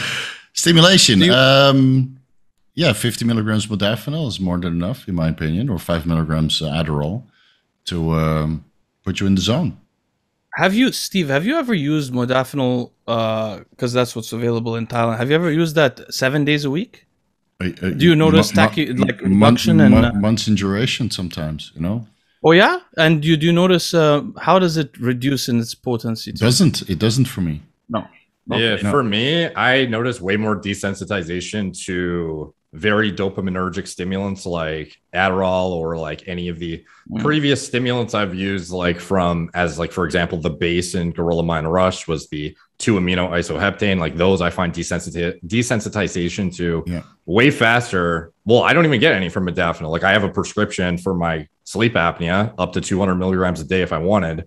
And it does the same thing pretty much every time. And to be honest, I think in some aspects, modafinil, despite it not being as impressive of a drug as Adderall, when you factor in the dopaminergic component of Adderall and how much it spikes your sex drive, it might be counterproductive for some entrepreneurs when you factor in that modafinil will not make you horny as fuck. No, I didn't notice that. No. Really? My sex drive on Adderall is way worse than modafinil. No. Derek's completely accurate. Like, not only that, Derek, I don't know if you ever use it long enough. Like when I was in college, they stupidly told me take 15 milligrams every day for the rest of your life. So I had to take it every day for a while. A year in, bro, you start to get into weird stuff. You start to really be dating women, trying to meet chicks. You're like, what is going on here? I've just gotten very into chicks recently, and it's actually this dopaminergic thing. Yeah, so like the Adderall thing, even though I think it has like potentials to be better as a entrepreneurial drug than modafinil from a actual like motivation standpoint and like getting you to enjoy what you're doing from like a work standpoint, like as opposed to hating what you're doing. But the sex drive component is definitely problematic for some individuals, especially compounding Adderall chronically with like androgens too. If you're on like Test, Primo, Anavar, like even though it's not that big of a dose or anything, like your sex drive is gonna be fucking high with HCG2 potentially. Adding in Adderall on top, some people might be better off with the modafinil, in my opinion. I just started experimenting with modafinil for the first time a little bit, just because I had a client who he was having difficulties being awake in the daytime, and he had a weird reaction to modafinil. So, obviously I read all the academic paper, not all, but a lot of the academic papers on the mechanisms, and I thought that it was like mildly noradrenergic. It was not very dopaminergic. Originally, obviously, the mechanism wasn't understood. I took the drug several times, and I have to tell you, I highly doubt that its mechanism is via noradrenaline or dopamine. It has some very weird effect that's unique to it. It feels almost circadian. Like it has some circadian effect, not just a stimulant. Anyway, I think it's still mysterious, the mechanism. No, it is. It is. I tried to dive into it because I do take modafinil quite frequently. And it's not that well understood. It has some dopaminergic effects, serotonergic effects. It overlaps. But it overlaps also with other compounds which have similar effects, right? And it lowers prolactin slightly, at these kind of dosages. So the reason I think it's good for some individuals, especially what it's actually prescribed for, is it just like, to me, the effect is, I know some people, they say, oh, I get like crazy, mood elevation from it and this and that. And like, obviously it's going to be different for everyone. But for me, it like literally does what it's supposed to do, which is just like keep me awake, which that more heightened awakened level leads to more hours in the day of good focused attention. It doesn't necessarily make me more motivated like Adderall might, or more like euphoric. However, having more, how you probably have like, even if you work for 16 hours a day, of like those hours, maybe like 6 are just like money locked in, high quality work. And then your other 1/3 of the day is like half of the capacity, especially after you've like worked out or ate a meal or whatever.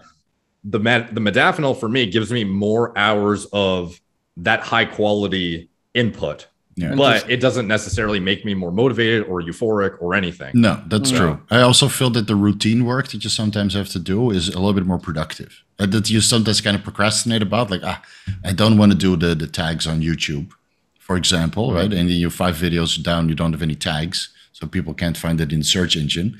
And then this doesn't happen to Derek, right? No, right. By the way, tags, I don't even think makes a big difference, dude. Like I don't even review my editor's tags at this point. And sometimes they put in stuff that's, you know, a lot of it, they'll just put in like, you know, as relevant of stuff they can do. But sometimes if I'm talking about drugs, I can't, or like, you know, pharmacology or endocrinology, I don't expect them to know all the relevant tags to put that I otherwise would. And it doesn't seem to make a difference when I like go out of my way to do it like full blown, the full like 300 things I can fit in or whatever it is versus them putting in stuff that might be just like generic fitness stuff. Yeah. Or sometimes we forget to put them in entirely and it doesn't even seem to make a fucking difference. I do notice with some of my videos where I forgot to put the tags for a month and then I put them in and then you see the views start to pick up again.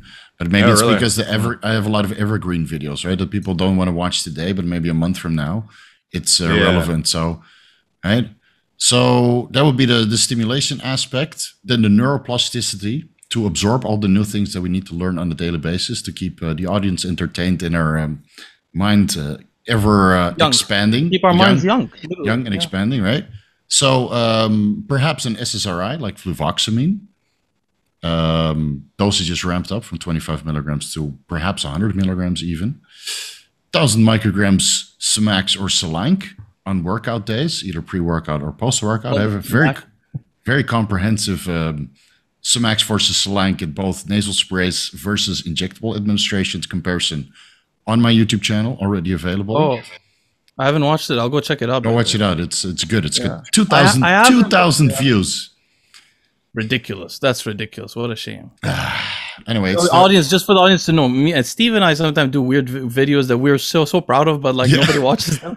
And then we message each other about it late at night, like, oh, you know, nobody watches. And I do my proof for watching, right? And I watch it back, and I'm like, dude, if I had this at the age of 15 or 20 or 30 even, and I'm like, dude, this is gold. And then you wake up the next day and I get like 2,000 views. You know, I bet it breaks my fucking heart. And then Steve, you doubt your whole being, right? No, you doubt like not anymore. That's the Semax and fluvoxamine and all that stuff that's saving my mental state. Thank God. Yeah.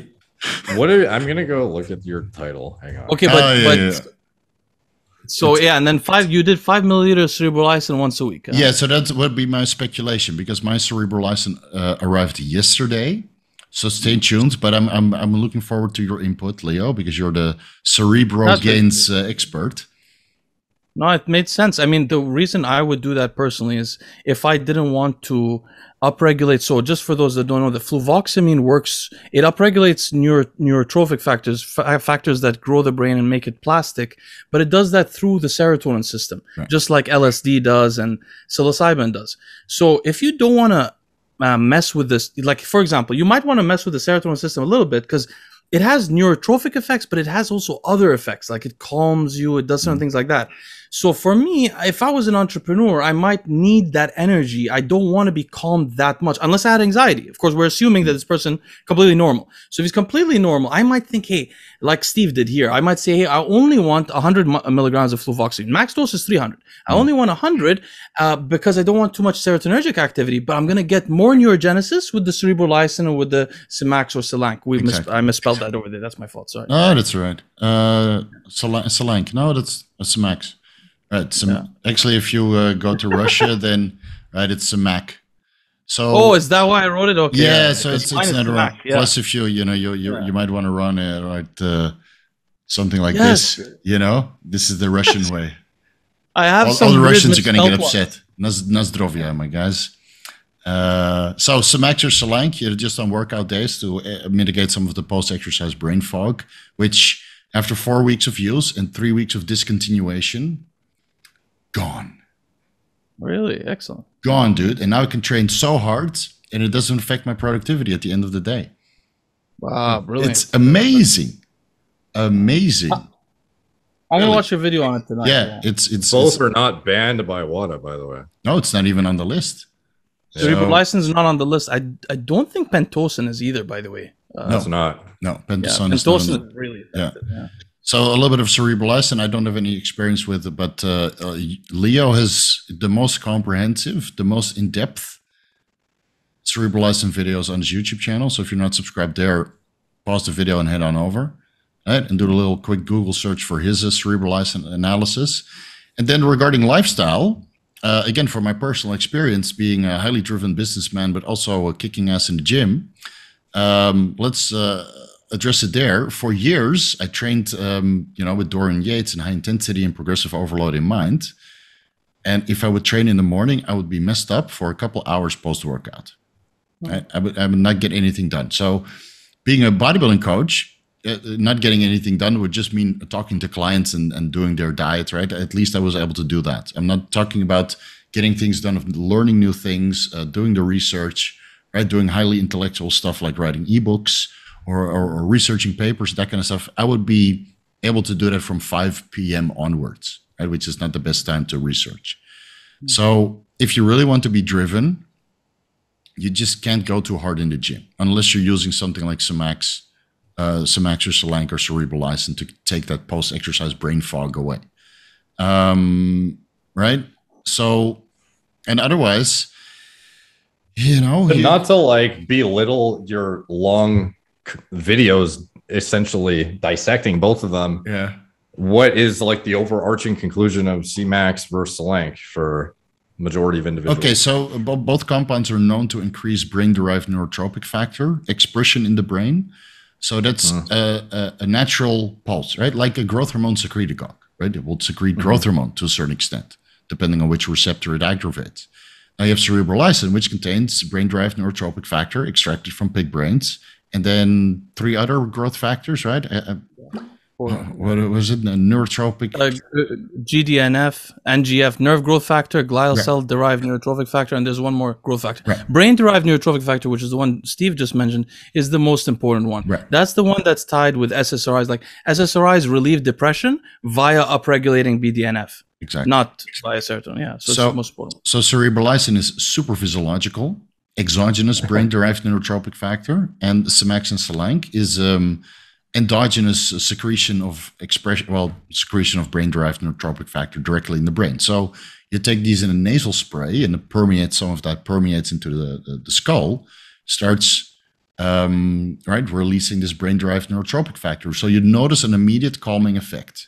Now I found that Semax is more calming and focusing than Selank, but Selank gives a little bit more energy, right? And it might even raise white blood cell count on your blood work because it has some immunomodulatory effects similar to Tuftin because it's basically synthetic Tuftin.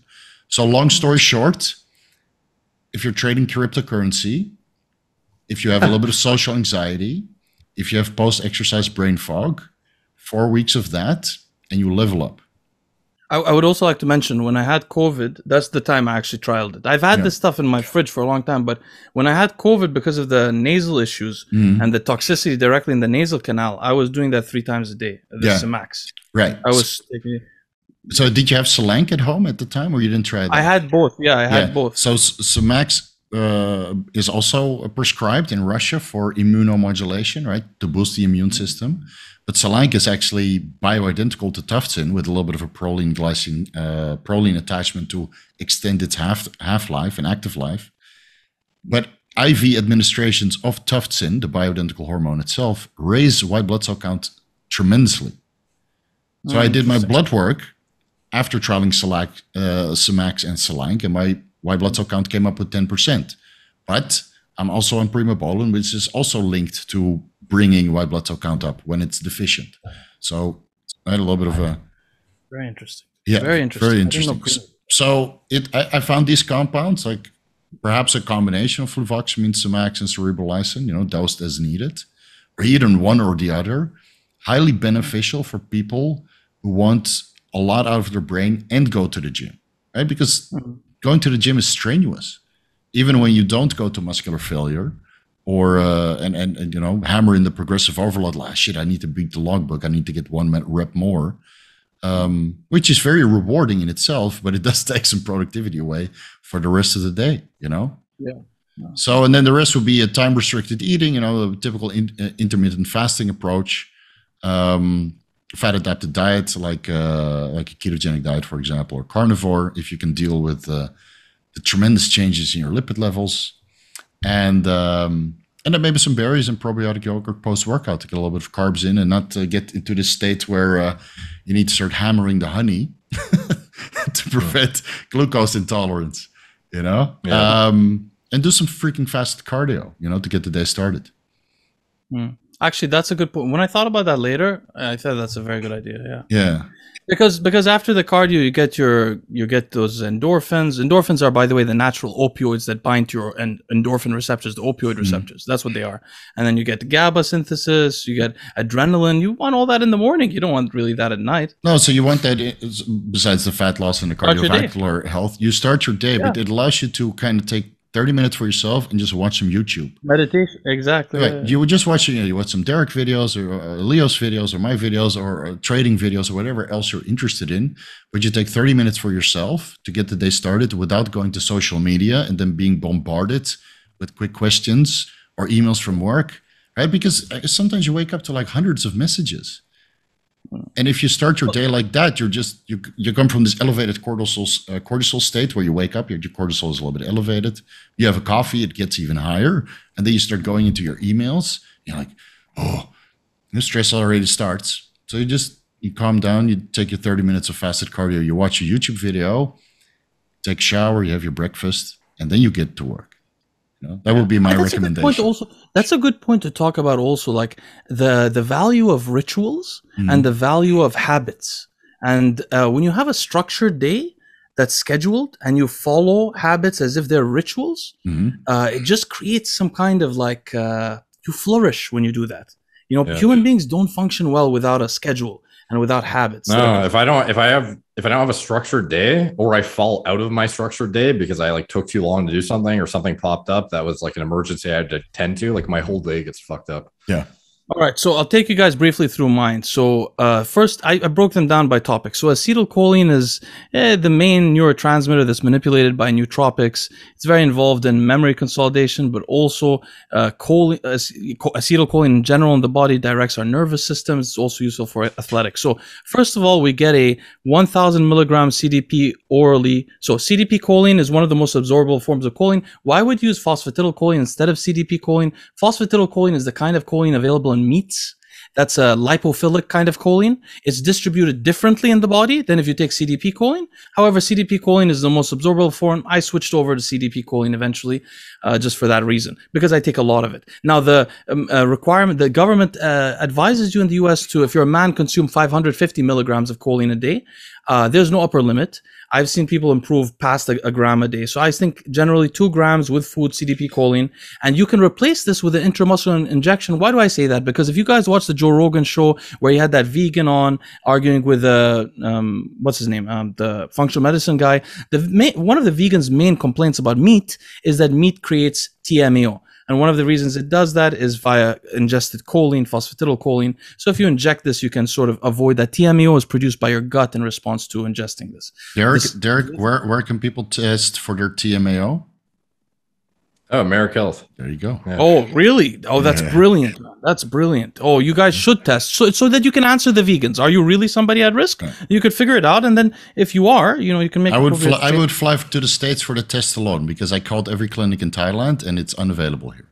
I would love that. Yeah. I'm by the way, I don't know. I'm trying to figure out like a ratio allotment that'll make sense, but for like adding an allicin as a concurrent staple alongside carnitine, or maybe alpha GPC even for attenuating TMAO might be something that, like, I don't know if you've ever heard of the garlic constituent allicin being like TMAO protective. I ran that experiment. It did not make any change on my blood work, but again, I couldn't check for my TMAO. I did feel that the carnitine was slightly more potent, but that's splitting hairs. But did you just use like broad spectrum, just like straight up garlic supplementation? No, allicin extract. Oh.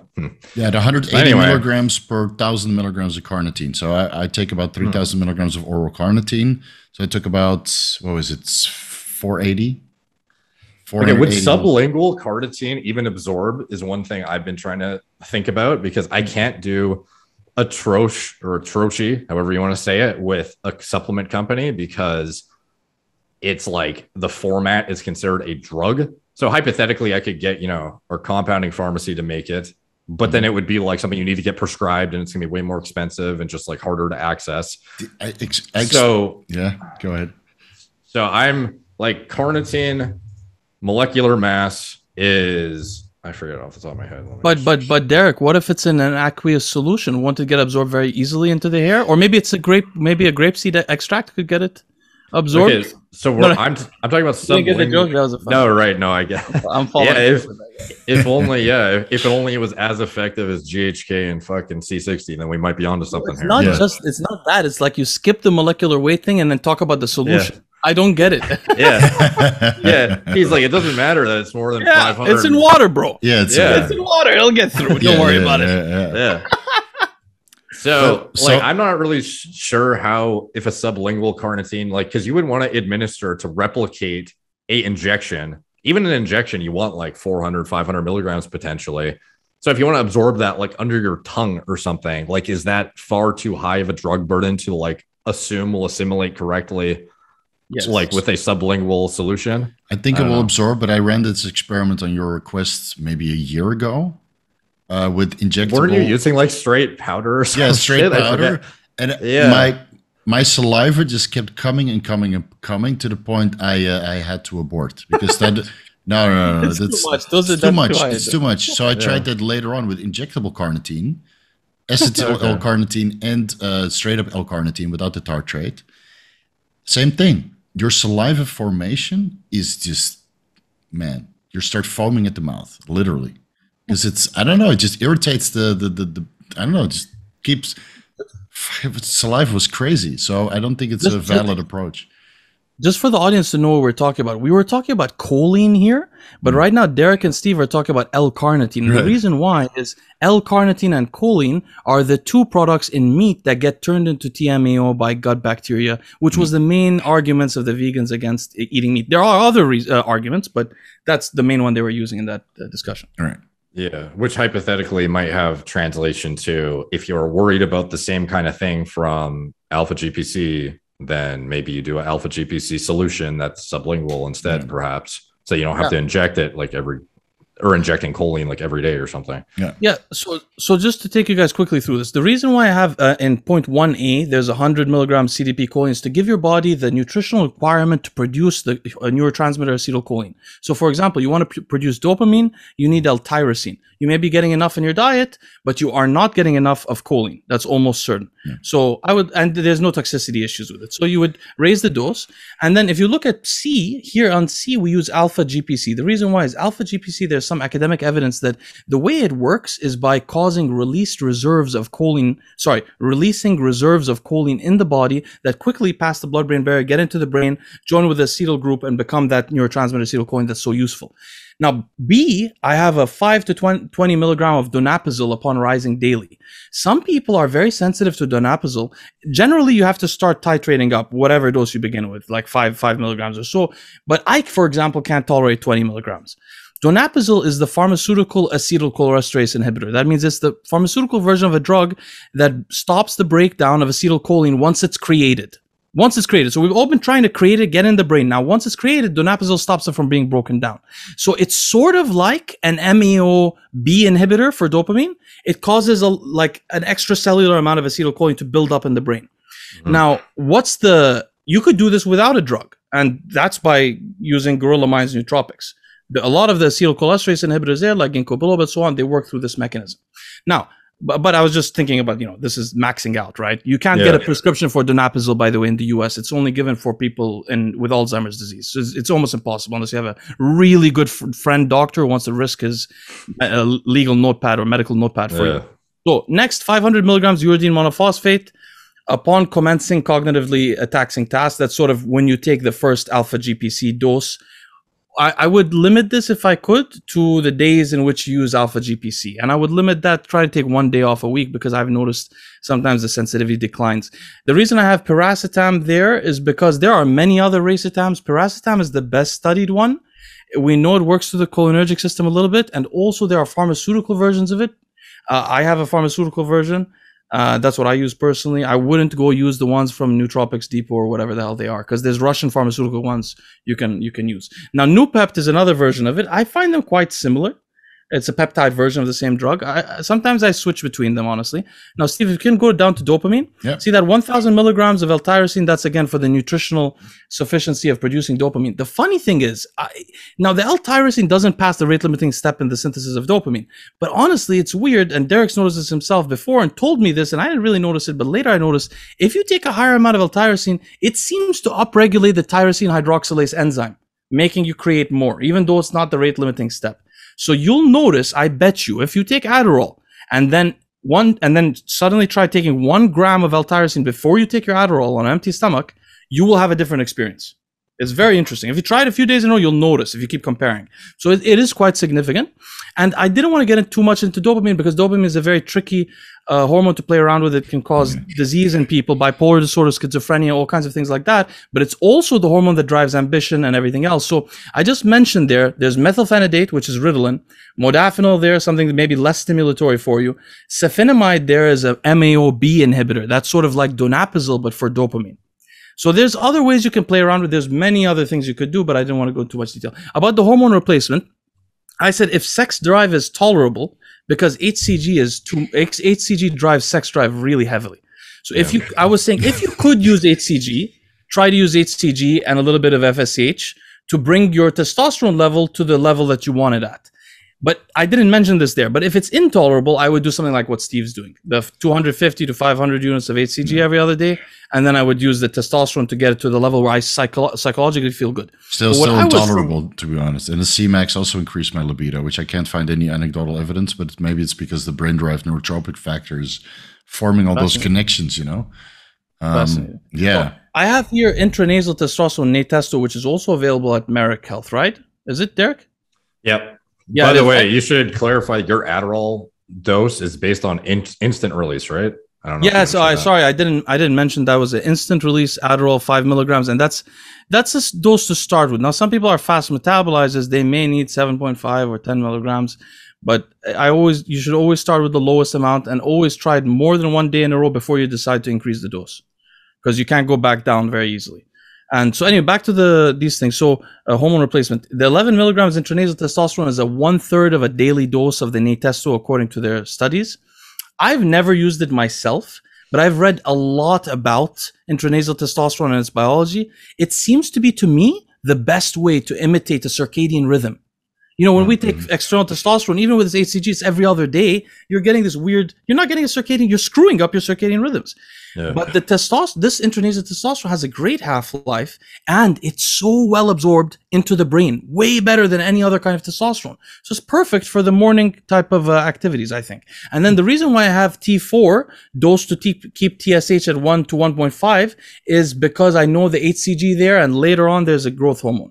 And I'm concerned about their effects on thyroid. So if we move down a little bit, Steve, just for the adrenaline, I mentioned here briefly propranolol. There's a lot of other adrenaline receptor antagonists. Propranolol is sort of a pan receptor antagonist. It's not specific. What it is great for is like highly stressful situations. Like if you're talking to 5,000 people and you're mildly stressed by it naturally, mildly. So you try it first in front of a smaller crowd, test it out and so on, figure out what dose you want. This is a drug given to snipers, to public speakers and so on to help them with that. Next, we have GABA. So this is Can I ask a question? Yeah. Yeah, okay. Would Nobivolol do something similar to lower the adrenaline and just keep the heart rate down because it's a selective beta blocker that I personally use, 5 milligrams per day? Interestingly, I've been on Nobivolol myself for the last 2 weeks because of the alteration in my heart rhythm because of COVID.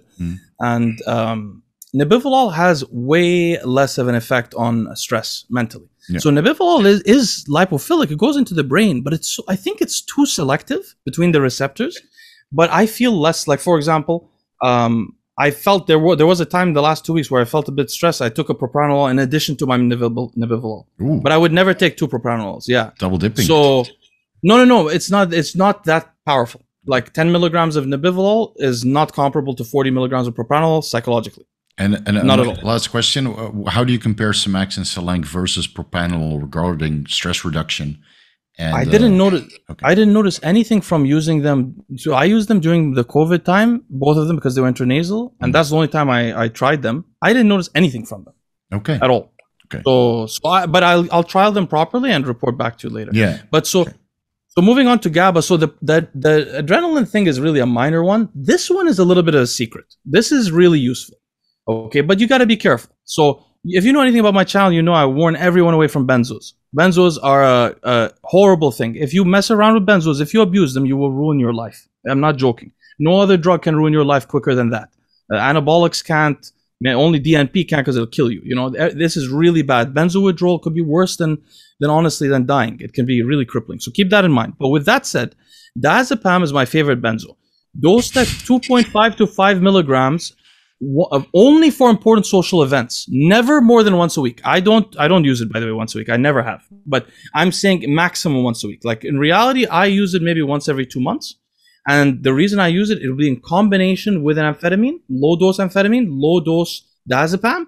That combination produces chemical chemistry, and it really works very well. Sorry, chemical charisma.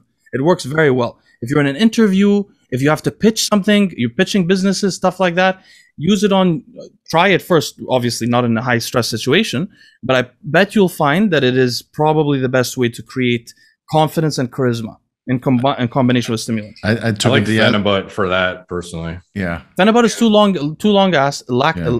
lasting, I think, unless you're going on like a vacation with somebody. This one, how often do you have important social events where it's like that? No, I mean so long. What I meant to say was it's too long. It's unnecessarily long acting. So like this one is 8 hours. It's long. It still has a long half life, but it works really well for 8 hours or so. And I feel like it peaks around 3 hours or so into it. Whereas the Phenibut, sometimes I feel like it peaks at night for me, or so, like later in the day. And the Phenibut is a GABA B agonist. And honestly, Derek, the GABA B receptors are way less capable at creating the charisma than the GABA A receptors. Way less. I think on most people. I doubt if you trial the two together. But the thing is, the benzo is way more dangerous because the GABA B receptors are extracellular. So they cause way less tremors and stuff if you go through withdrawal. Moving on real quick. Okay. No, sorry, Steve. I don't know. No, for me, the diazepam, the only time I take that is when I fly international to different time zones. And then that's why I like the SR9009 injection, because like, let's say you fly like to a different time zone and it's almost the opposite. The diazepam will help you sleep if you're right in the airplane. And then the SR9009 will kickstart your circadian rhythm right back on the proper time when you arrive in the country of destination. So if you were going to do this, you wouldn't use diazepam because there are a whole class of benzos created just for this purpose. Their name are the Z drugs, like Zolpidem, Ativan. Zolpidem, those are actually short-acting benzos. Turns out they're just like, and I've done some profiling of them. The shortest acting one is like the half-life is 1.5 hours. The longest acting one, the half-life is like 3.5 hours. So the goal is to, but I don't like to modulate GABA A receptors to sleep. I mean, if I was on an airplane, to be honest, I would take an antipsychotic. I wouldn't risk it. I would never take a GABA. I would never do this unless my life, like this was a very important meeting. Yeah. Like I would never do this for a flight or to sleep. No, never. Yeah. But anyway, so because I wouldn't want to downregulate my receptors just to sleep, that's not worth it. But so the neuroplasticity, I mentioned, see a lower dose than you, titrate up to 50 milligrams of fluvoxamine before bed if genetics allow for it. What do I mean? Genetics allow for it. Check your BDNF. And Derek and I will have products coming out to do. You could check this yourself, but check your BDNF polymorphism in your genetics and check your serotonin transporter, whether it's a short or long transporter, and whether you have the Val-Met polymorphism on BDNF. If you have the right polymorphisms, fluvoxamine and other SSRIs will work for you. If you don't, they won't. And amitriptyline here, which binds directly, that's the next point, 6B, binds directly to the receptors for brain-derived neurotrophic factor and nerve growth factor. So that's going to work no matter what for you. So I mentioned those. Now, why didn't I go further with the neuroplasticity? Steve's idea was smart. If the person required more, I would rather not raise the doses of the SSRIs there and add cerebrolysin in. I would rather do that person. I agree with him. Then moving on to neuroinflammation, I mentioned, I think naltrexone is becoming a drug that almost like a lot of people need to take. It particularly reduces inflammation in the brain, and that's why I'm interested in it for this person. Inflammation in the brain causes brain fog, like Steve was mentioning earlier. When you go work out and you have and growth factors in the brain sometimes can reduce inflammation. So this is the stack that I personally use. So I fast for most of the day. I still do. And 3 times a day in the daytime, I take a bunch of vitamins or supplements that I don't need to eat to take. So I take about 1.5 grams of butyric acid. That is an HDAC inhibitor. It's a short chain fatty acid that can change your genetics as well as potently reduces inflammation in the brain and the liver. Then I take 3 grams of EPA or so, 2 to 3. And then I take 1 gram of NAC. And by the way, the doses here are important. These are the right doses, not the wrong ones. And then 500 milligrams of TUDCA. I take these 3 times a day. I actually take a couple more things, but I boil this down to what I think are the most useful parts for the brain. And I bet this will have a significant effect on the person's ability to think from the top down, conceptualize, and have clarity of thinking. So circadian rhythms, I mentioned 2 to 3 units of growth hormone before bed. If the person doesn't care about their longevity, I believe that this is performance enhancing. No, I tell you, Steve, that's why I was doing it for my finger, but it's great. It's awesome. You sleep nice. You have less anxiety. It's very beautiful. I like if you're not trying to live forever, that would be performance enhancing. I mentioned the short release melatonin. You guys know I take 40 milligrams myself. That's not a good idea for you if you want to have a very wakeful life in the daytime, because melatonin is really made in such small amounts in your body, and you're going to have a tiny amount of it left over in the morning despite the half-life, and that's going to be enough to turn your thyroid and your steroidogenesis off. So you probably don't want that. So I want to interject comparing the growth hormone to the melatonin. So I was building my way up to the melatonin, and now I'm at 21 milligrams before bed, right? So to experiment with that, and I discontinued the growth hormone a long time ago. I felt more sleepy and less productive on 2 units of growth hormone compared to 21 milligrams of melatonin. And I started the melatonin at this dose before I introduced the Cmax and all that stuff. So we can discount those effects. So that's just something of note. So what I personally experienced, even though that my melatonin dose is obscene, right? 21 milligrams before bed every day. Wait, if anyone's wondering why we're doing that, check out my melatonin video. Yeah, right. It's a very good video. That's inspired me why. No, it's just because that's the reason why I started bumping up the dose with 3 milligrams every week. Right? Because someone's going to tell us we're idiots. Yeah, of course. Yeah, but we're all idiots for experimenting this much at sake. But that's interesting too. I mean, that points to the fact that the growth hormone really has a serious effect on the nervous system. Oh yeah, it's almost a depressant, I would say. Yeah, and you just sit there like sometimes it's just part of the. And I met a couple pros, and they're on 12 units or something. They're just narcoleptic, Yeah, some people with for example, when we talk about ghrelin receptor agonism with MK or using this or that to optimize certain muscle building properties, you have to factor in too, if you're too tired to even work out or eat your meals, you're better off without a drug potentially in some scenarios. I remember I was a lazy motherfucker on MK. So even if it's making me more, optimized from a growth factor production standpoint in a more harmoniously, endogenously balanced aspect. If I'm lethargic as fuck, probably not ideal so some of this stuff is context dependent, obviously. Yeah. So from my personal experience, after 10 years of growth hormone use, predominantly pharmaceutical grade, I'm way more productive without the GH, just less full. Wow. And I sleep less deep, but I sleep deeper on the melatonin. By the way, for the audience listening, this is stuff we never knew. When Steve and I were in our 20s, we didn't know growth hormone had any psychological effects. As much as you can afford, right, Leo? Yeah. But also we didn't think it had any effect, bro. We just thought our fingers got thick. But it turns out, because I was looking at these bodybuilders and I'm like, man, it seems like the bigger they are, the more they have this kind of relaxed vibe. And then I started taking growth hormone for my finger, and now I'm very aware of how my mind's working. It's like, wait a minute, I feel more relaxed. So I started Googling. I look into Google Scholar for a little while, and what do I find? Growth hormone reduces sympathetic innervation. Yeah. So anyway, that was pretty cool. But it's not good for productivity, So if you want to feel relaxed, there's plenty on this list that will get the job done. But for cosmetic longevity purposes, right? Better skin, a little bit better hair. Growth hormone highly beneficial. Yeah. Well, in the short term, especially, it creates a look in the body that nothing can replace. It looks much better. Yeah. Right. So I mentioned SR9009 injections upon rising when traveling because genuinely this is one of the, I think one of the harms. If this guy is an entrepreneur traveling around the world, one of the worst parts of his job is the fact that he has horrible circadian rhythms because he travels a lot. So the one thing shown about the SR9009 studies is that they really do fix the damage that messed up circadian rhythms can have on you. And then I mentioned Speaking of which, SR is not a fat burner. Which thank God you mentioned that. I don't know why people they think because SARMs companies sell it, they're like, oh, this is like a great drug to be using for like fat loss. I'm like, what the fuck are you doing? I'll tell you why, bro. The SARM companies came across I think there was 1 or 2 studies that showed that if you're sleep deprived, and you take SR9009, your metabolism is better. So these guys didn't read the whole thing, and they're like, "Hey, fat loss drug." And now I get consultations all the time from people like, "Hey, I'm gonna try and lose some fat. Got some SR9009 on hand. Gonna use this. See how much I lose." I'm like, "What are you doing? You're just waking yourself up."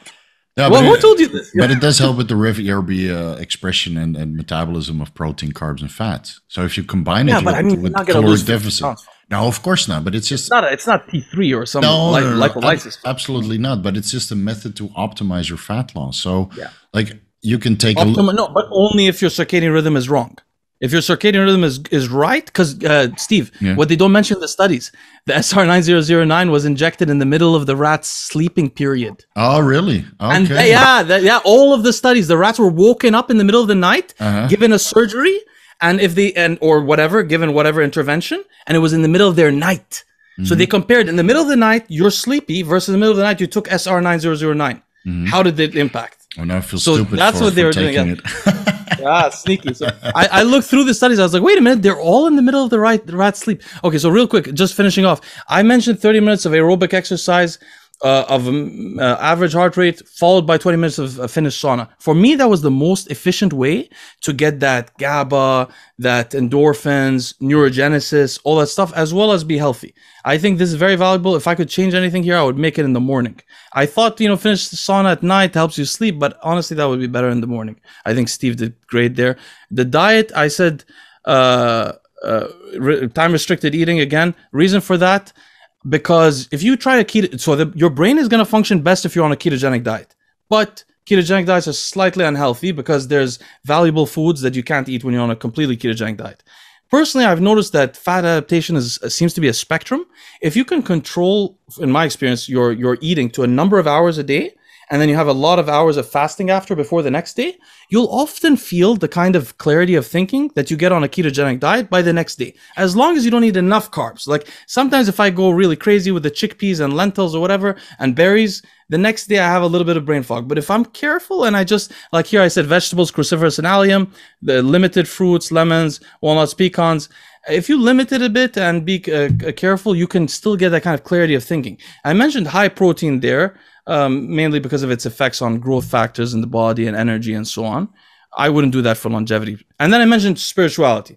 Basically, I believe that most people can be far more productive if they have a regular spiritual intervention during the day.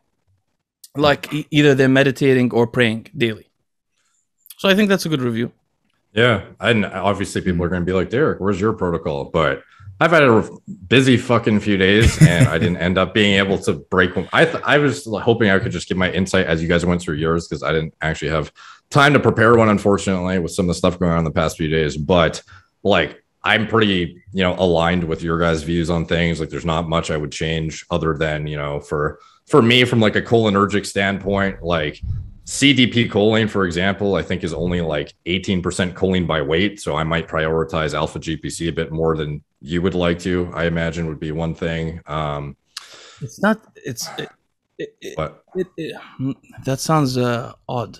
CDP choline is 18% choline by weight and alpha GPC is 50. So you're getting more absorbable choline through the blood-brain barrier with alpha GPC. No, of course, that's for sure with alpha GPC, but the problem is you have an acute effect. So if you're, I guess if you don't want choline in your, I guess you're going to store, like you're going to store the alpha GPC choline eventually in your choline reserves. Because for the audience that doesn't realize, choline is a vitamin. If you don't have choline, you get fatty liver disease. Yeah. So you need choline anyway.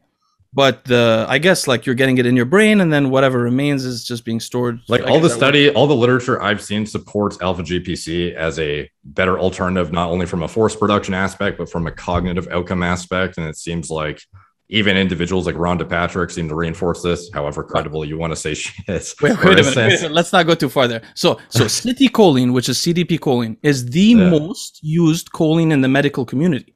Most of the studies on choline, injectable choline, use citicholine, CDP choline, the same one I'm using. It is the second most absorbable form of choline, or the third. I don't know the amount of choline in the molecule, but its absorbability is the second highest. That's why I switched from phosphatidylcholine. Now, I don't know what Rhonda Patrick knows about choline or alpha GPC, by the way. That's a side note. She's not that into the brain stuff. Maybe, but anyway, the point is, maybe it's molecular weight choline. I don't know, because I don't know much about chemistry, but its absorbability is among the top 3 of all forms of choline.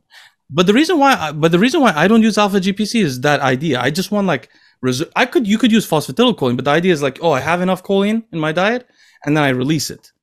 That does my thought process. So I have it like stored. But I guess if you use alpha GPC, you also store whatever you don't use, right? So it's the same. I guess both are true. But for me, if I use a lot of alpha GPC, I get like a sudden amount. Like if I use 300 to 400 milligrams, I get acute anxiety. I can't use that much that quickly.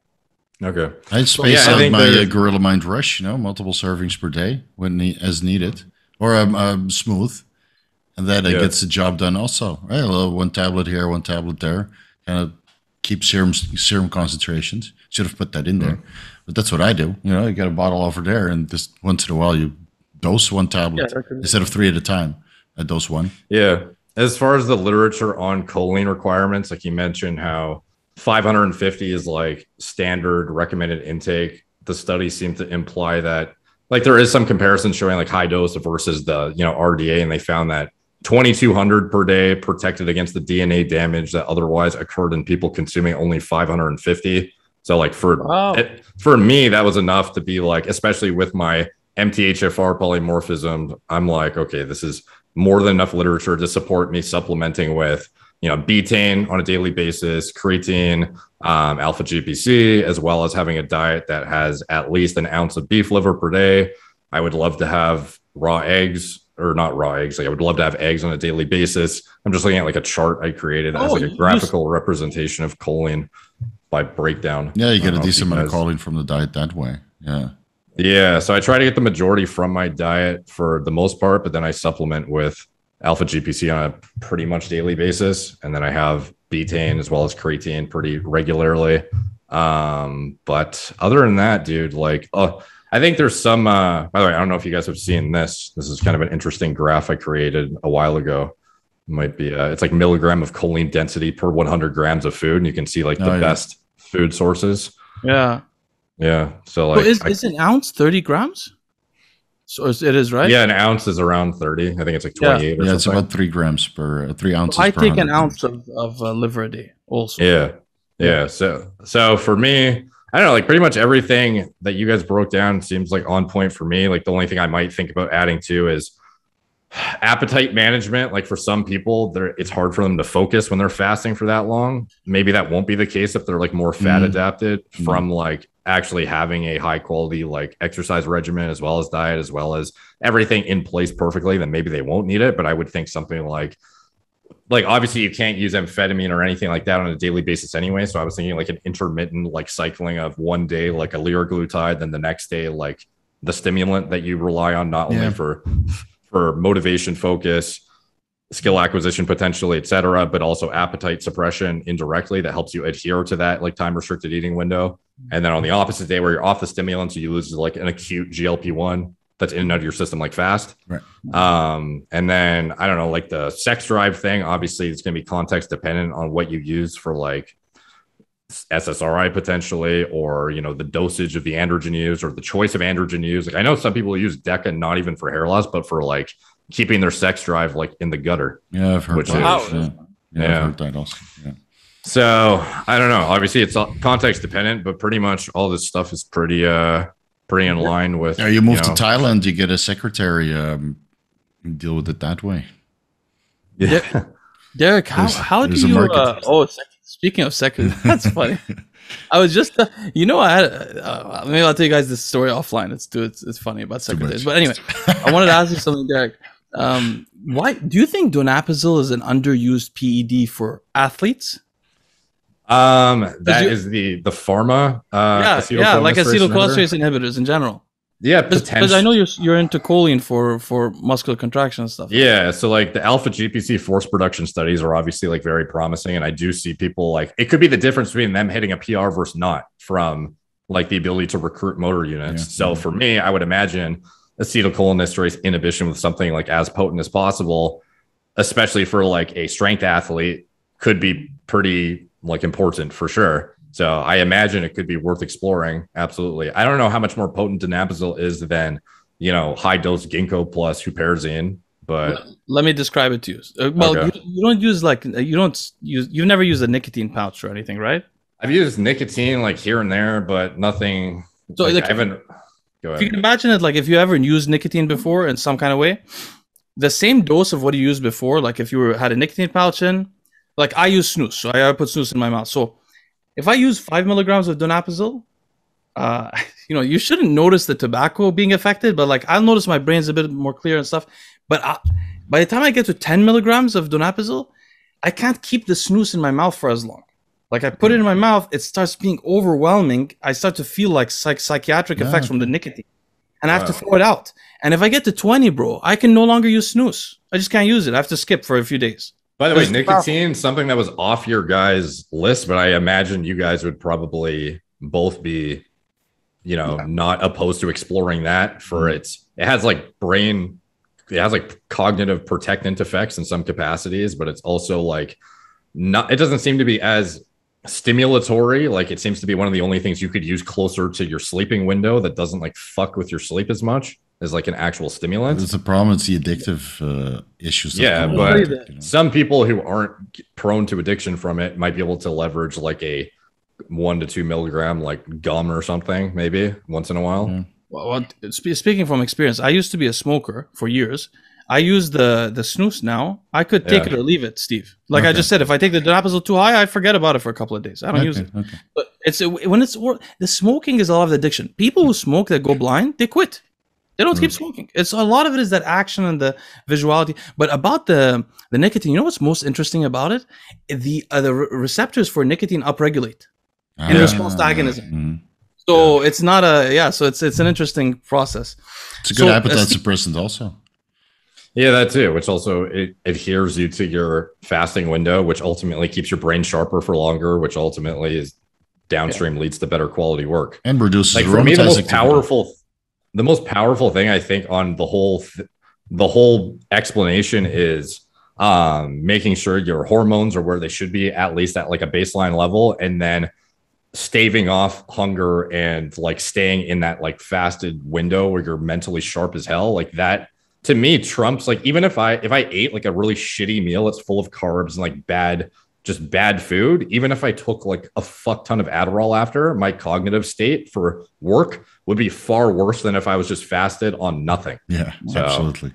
Do you guys understand those people that like sometimes I have a consultation and the person will say, I like to eat a meal before I start working. I'm like, what? No. Like if they have like blood sugar regulation issues, maybe I might understand. I'm always like, are you completely sure?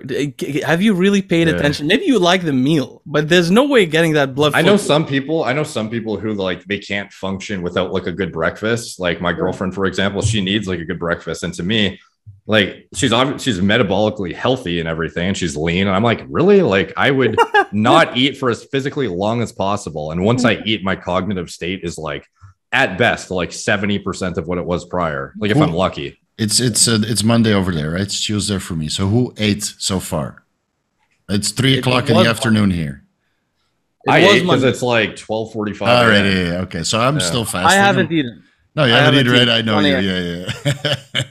No, I like. I can't eat before I work. I usually like if I work out in the morning. Okay, I have a post-workout meal. But if I work out in the evening, I usually eat after recording videos. That's my most productive period of the day. It's highly counterproductive for anabolism, but luckily I have muscle memory to rely on, and I've built all the size that I need. So I can circumvent that whole issue that way. But and that's the entrepreneurial trade-off for sure, though, because some people are gonna they're gonna definitely take the ROI of like eating for the anabolism component, even if they become even if you're slightly smaller, you're getting like a different quality level and sustainability and duration of work done potentially than the guy who smashes himself with 100 grams of carbs that are like fast digesting plus this plus that, you know, and then tries to go sit on a computer after going to failure, like on however many top sets, smashing a giant post-workout meal, and then trying to sit down and like handle clients or like film videos. Like, good to me, I'd be fucked trying to do that. No, for sure. I think the eating is also a stress coping mechanism for a lot of people. Right? I mean, business is stressful, especially when you're self-employed and you don't have so much staff to deal with everything. A lot of people just tend to eat as a method to deal with all the stress. Like, and some people like to smoke to deal with it, and some people like to eat. And that lowers your productivity. So I think some of the things that we discussed, like SSRIs and Semax and cerebral lysin and all that stuff, and a ketogenic diet, I think if you persist through that for a month, you will be able to resolve so much of the stress. Like I'm basically stress-free. You'd be surprised, you know. When once you integrate them, then you start to notice, I had all these emotions affecting my daily life that I wasn't aware of, right? Yeah, you basically, that's why I mentioned in those videos that it feels like I've been healing my brain with these kinds of practices, because it's such a profound difference that now I'm like, I can deal with anything. Exactly, and it takes a while before you get to that point. But of course, not everybody's going to experience that, because not everybody's self-employed, right? And even the entrepreneurs, if you have 400 staff and legislation and all this shit going on in the background, how much stress can you really reduce? You know, it depends on which market you're in. Now, Steve, let's. I think we've already done 4 hours. We didn't really go through many of the.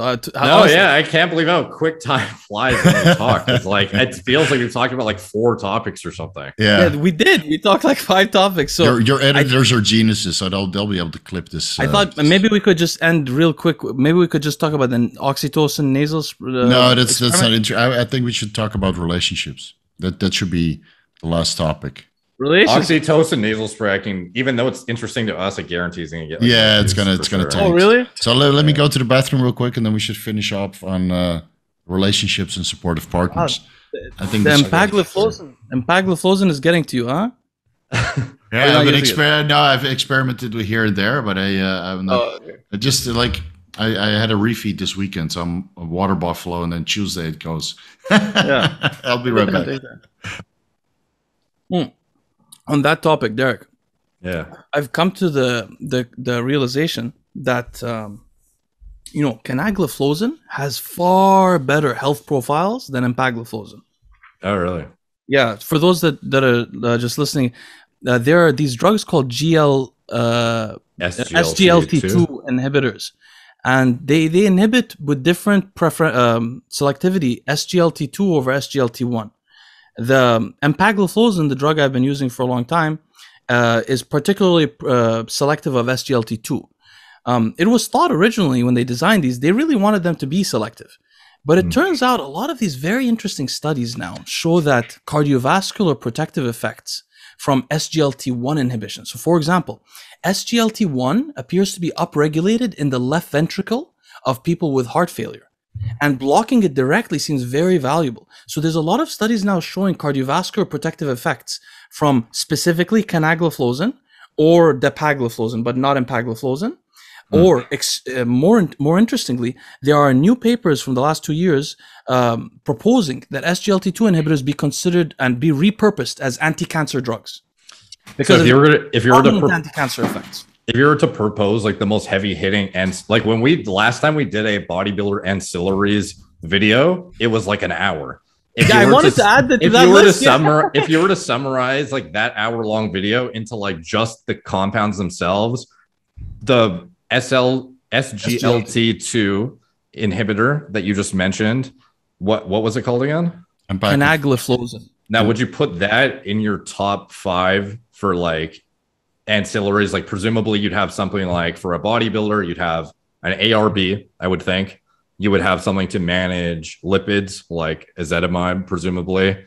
Above and beyond that, I don't know if you'd put a beta blocker in the top 5 potentially for high level androgenic signaling, psychoactive effects, stress, etc. Then you'd put SGLT2, or what would be like the next couple like things? the way I think of it is, first we look at cardiovascular effects.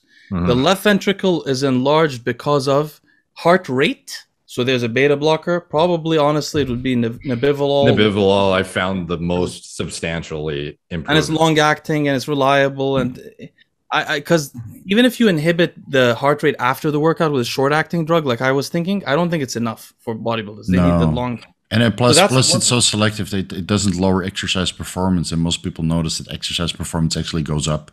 It I know, yeah, it improves. So and the pumps are crazy. Okay. Anyway, so beta blocker, and then what other thing enlarges the heart? It's pressure. So blood pressure medication, either ACE inhibitor or ARB. I would prefer an ARB. And then one of the other effects is your LDL cholesterol rises by about 50%, HDL lowers by about 30%. So first thing is 10 milligrams of ezetimibe. See if your LDL goes to 80. If it doesn't, consider 5 milligrams rosuvastatin, a kind of statin, once or twice a week. Wait to see if your LDL goes to 80. It might. If it doesn't, then maybe use a higher dose. Or, by the way, instead of rosuvastatin, the other great statin is called pitavastatin. 2 milligrams is a starting dose.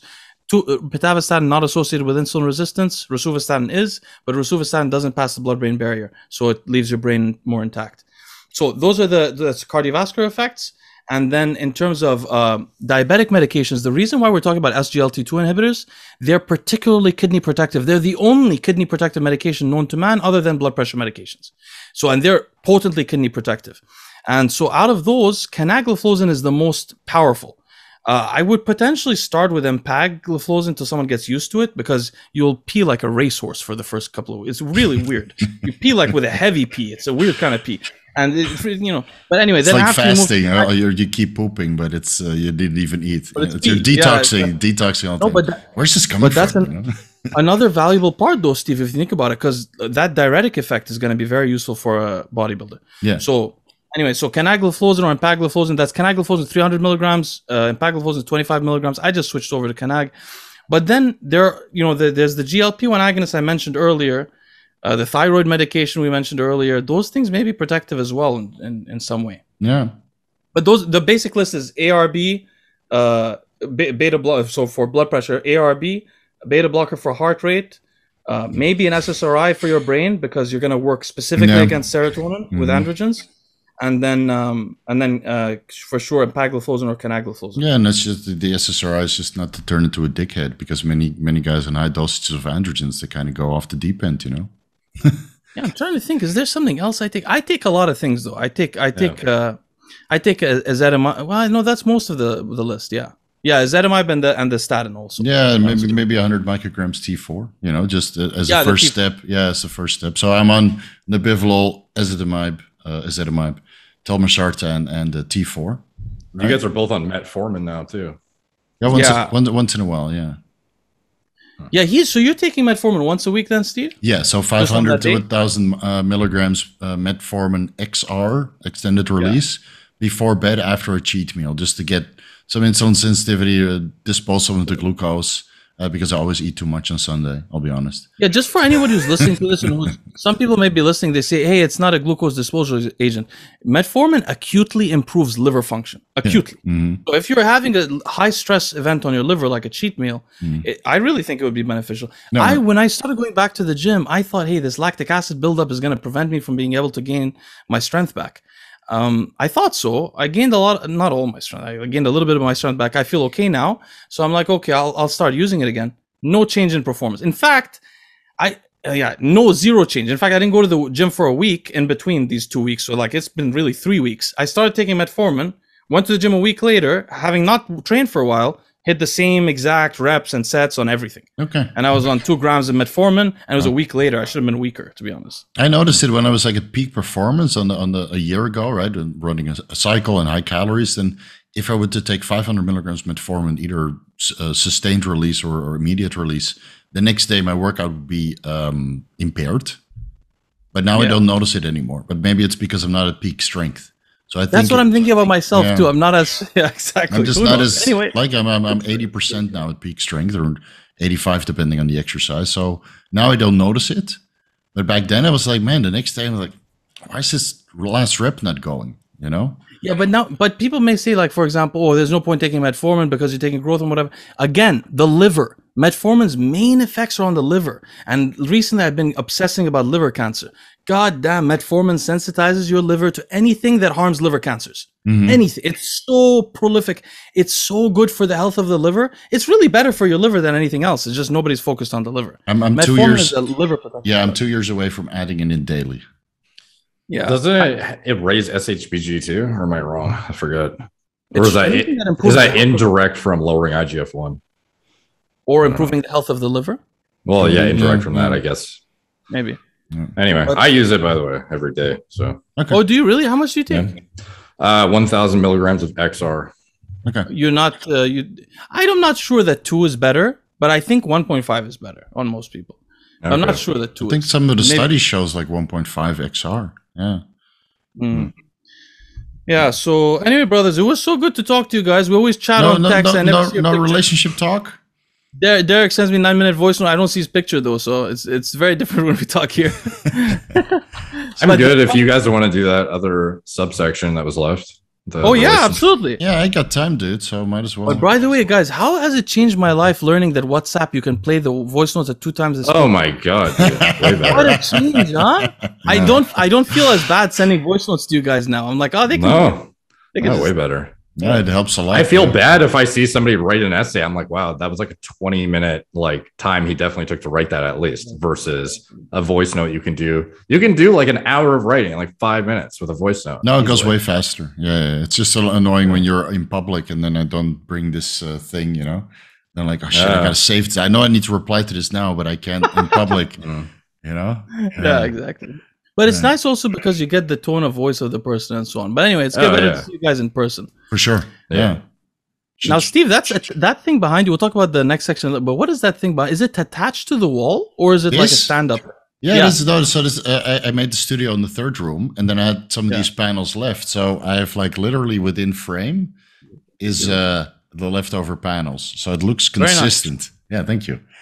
It looks consistent with the studio, but that is a little bit more cumbersome. But I'm probably going to have to soundproof it because the construction around my house is annoying as fuck. I forgot to ask you. You guys don't hear anything right now, right? Because I'm paying these guys $30 per hour not to work. Are you serious? I'm serious. So this day is going to cost me like $300. so they don't. Yeah, I have to, dude, because otherwise it'll be like this the whole day. For the audience, Steve has construction by his house, and a very interesting event. The construction workers brought dogs with them and chickens. Dogs, chickens, and kids. So I've never first I moved in, I'm like, what the hell is this? It's like a farm, you know, like and these Thai chickens, they're like a meter high. They're tall as, and they you know, I don't even know that they make noise. I don't know what the English word is. Cuckoo. So, but multiple times per day and loud as fuck. Wow. So roosters, right? And then a couple females. So I already told them, said, listen, I record YouTube from home. You guys are familiar with YouTube. I record from that room. I'm going to soundproof it. Right? I understand you have construction going on for a year, but those chickens got to go. So they built a little enclosure. Right? So there's a little enclosure there where they keep the chickens most of the time. I negotiated that I need 2 hours per day quiet. And then the rest of the time they're roaming free. But sometimes the dogs fight with dogs like at the other side of the street. And then that would definitely make you not procrastinate videos, knowing you have like a 2-hour block, or else chickens are going to come out. No, but it also my shit. At 12 o'clock on the hour, I'm ready to record, and then sometimes you go over time for 30 minutes, right? Because I have a complicated subject, or I can't pronounce words properly, or a pee break or whatever, and then you're on the clock, and you get very nervous and start talking very, very fast, and then you get into this scenario. And then a couple times I almost wanted to throw the camera out of my studio because, you know. But imagine the lifestyle that you lead, where you take your chickens with you to work. Yeah, so they're migrant workers, right? So they live somewhere in the countryside, and then they got a project in Bangkok, and the whole family comes. They got a car, they made like a little enclosure, they got tents. No, but like this is Sounds like LA almost. Yeah, right. So it's like Skid Row. We have right? that Skid Row. Not even Skid Row. That's what it looks like, you know. But they're migrant workers, and they just bring the house and the farm, and you know that's their life. So they go from project to project, And I understand they have to make money also, but today they're making way more money than they make over the course of a normal day. Because I told them, said, I got a podcast that is important to myself and my co-host. So you guys are not going to work today. Here's some money. So they're on the hour, 1,000 baht an hour. So yeah, I hope this gets me some subscribers. Yeah, everyone go subscribe to Steve and Leo right now. Thank you. Yeah, Steve especially for the chicken. But link in the description below, whichever clip. I forgot to mention one thing here, which I think, Derek, you were interested in. We've been talking about this idea why male bodybuilders tend to get female children when they're. Oh yeah. This is very important. So I brought it up because of the relationship thing. So just before we get into that, I've been doing research on this for a long time, and there is a lot of conflicting evidence. So basically, a lot of empirical data examining what they call the sex ratio. By the way, if you want to Google this, it's called the sex ratio. For God's sake, it's so hard to find when you don't know what it's called. Like if you search gender disparity, whatever, it's really hard. It's the sex ratio. But anyway, so the sex ratios, when you look at them empirically, some studies will find that basically people who have brothers are more likely to have sons, and people who have sisters are more likely to have daughters. There is a recent 2018 very detailed quantitative meta-analysis that concludes otherwise. So it's a little bit up in the air. With that said, historically, because of this observation, which has been found, by the way, generations ago probably, because of this observation, scientists thought that there was likely a genetic polymorphism that determined some gene. They didn't know what gene it was. And until recently, in the 2000s, they've been calling it the gene. Some gene that they don't know what it was, but it has a disparity that produces the gender more likely to have females or males. And in fact, like they've done quantitative analyses where they can show there's some things switching on and off, but they can't find it in the genome. Well, recently they did. In 2016, I'm just going to list the numbers, RS1819043 and RS102555013. Those are for the nerds that are interested in single nucleotide polymorphisms in genetics. But those two SNPs were found significantly associated with the gender of the offspring. That's one thing. The second thing is, why females and not males? Well, there's a lot of interesting info about this, but I recently discovered, I didn't know this before, that the Y, what do they call it? The Y spermatozoa. I don't know how they say the word spermatozoa, but the Y spermatozoa is far more fragile and susceptible to stress-induced damage than the X spermatozoa across the board. And interestingly, now some people actually have more of one or the other, and there's debates about even in our sperm, do we have equal amounts? We don't. But the Y are by far more vulnerable. So if you were in like environmental stress, oxidative stress, so on, you would likely lose the Y first. And I have research evidence of this. I'll make a video of it eventually when you guys, if anyone listening wants evidence of it. But I found this in various papers. There's a lot of evidence of that the Y spermatozoa are more fragile. Groundbreaking. So is this no, really? When you say it's more fragile, so that means anabolics are like directly toxic to the fragility, or like what are we? Well, no. Anabolic. We know that those guys are in highly inflammatory environments. So like their liver values are over 20, then they're inflamed. So that would be that's what I mean. Speculated reason as to why a guy who is in a chronically inflamed state might end up with females more than males. Specifically, that the Y spermatozoa express pro-apoptotic genes, pro-apoptotic proteins that are more susceptible to be expressed than the Y ones. And the idea being like you have an antioxidant status of your actual semen, and both in the semen and the seminal fluid before, and also where the sperm is created, there's antioxidants there. If the oxidative stress is higher and damages the sperm, the likelihood to have apoptosis is higher among the Y than the X. So it has nothing to do with the actual hormonal exposure itself. That's interesting too, though, right? Because there's a lot of, historically, there was a lot of predictions. So they used to notice that there was a prediction that larger men have more boys. Yeah. There was a lot of those things. In war, men tend to have, for example, in a short war, the population rate of births of males increases, or actually decreases in a short war, and in a long war, it increases. So there's a lot of weird things going on, and people for a long time thought maybe like masculine men would have more daughters and so on. But this by itself could explain the whole thing. Yeah, it wouldn't surprise me. So what can we do to protect? It's a full explanation. What can we do to protect crank the antioxidants and get off gear? I think the antioxidant status of your semen, which can be tested, by the way, at a urologist, would be a very good indicator of the health of them, and also the DNA fragmentation among the sperm. But by the way, I should mention, men who are older, and this is a good topic for us to discuss because you guys don't have children, I have children, you need to catch up. Men who are older, soon.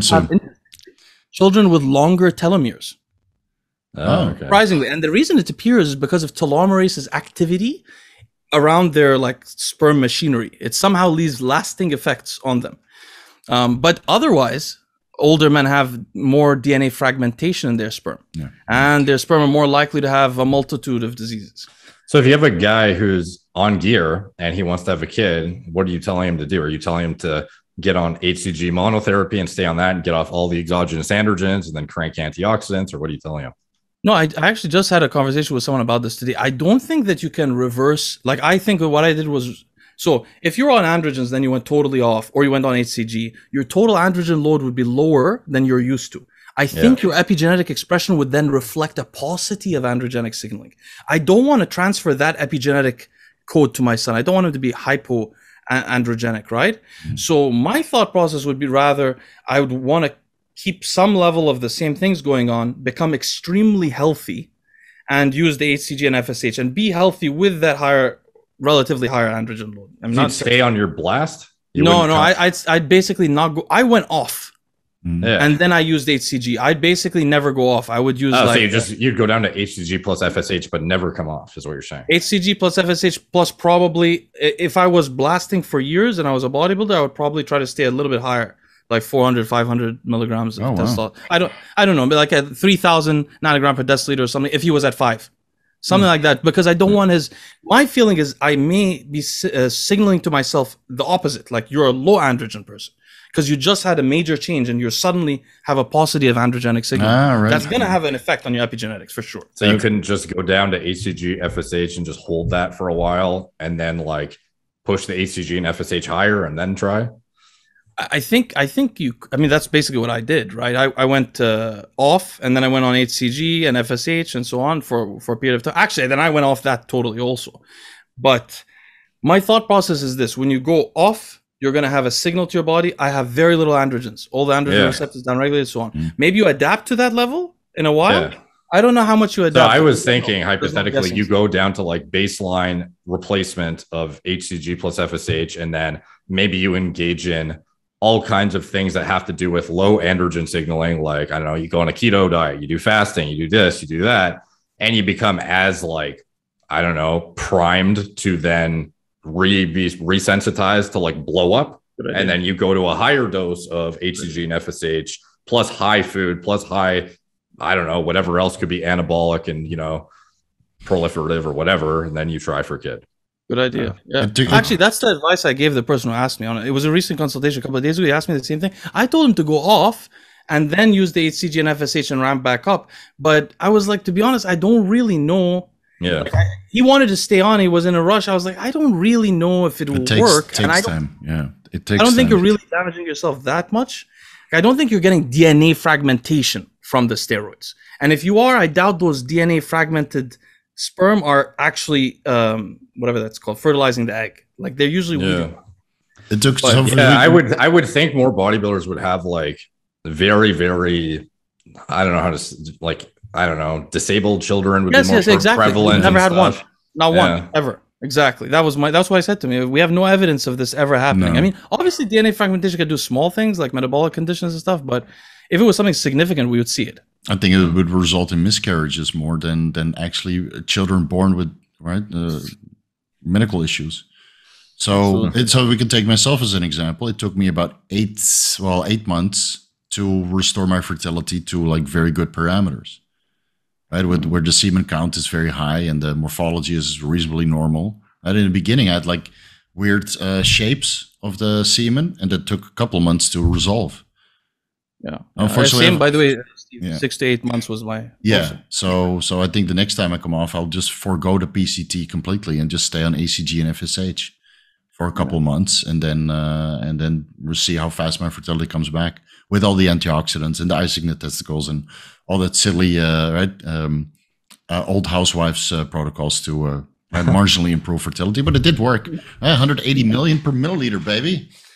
At the end. No, but keep in mind for the audience, if you guys are interested in using what these are called assisted reproductive technologies like Clomid and these things, keep in mind that the ones used for the woman in particular are associated with worse health in the babies eventually, and that the health of the babies associates with the level of assisted reproductive technology. So IVF is very bad. The level above IVF, which is there's some other level, or below it, there's some other similar thing similar to that. If you're just using Clomid or luteinizing hormone for the woman on 4 or 5 days of the month, it's much less associated with it. So it's the level of intervention. Yeah. The more you intervene, basically, if you want to go and put the embryo in the egg and put it in her, that is the least healthy way to have a baby possible. I think it's also like health at the start of the parents, because like health, that's the confusing thing. Being in a good state of health usually is represented in fertility, right? When you're perfectly healthy, fertility is usually good.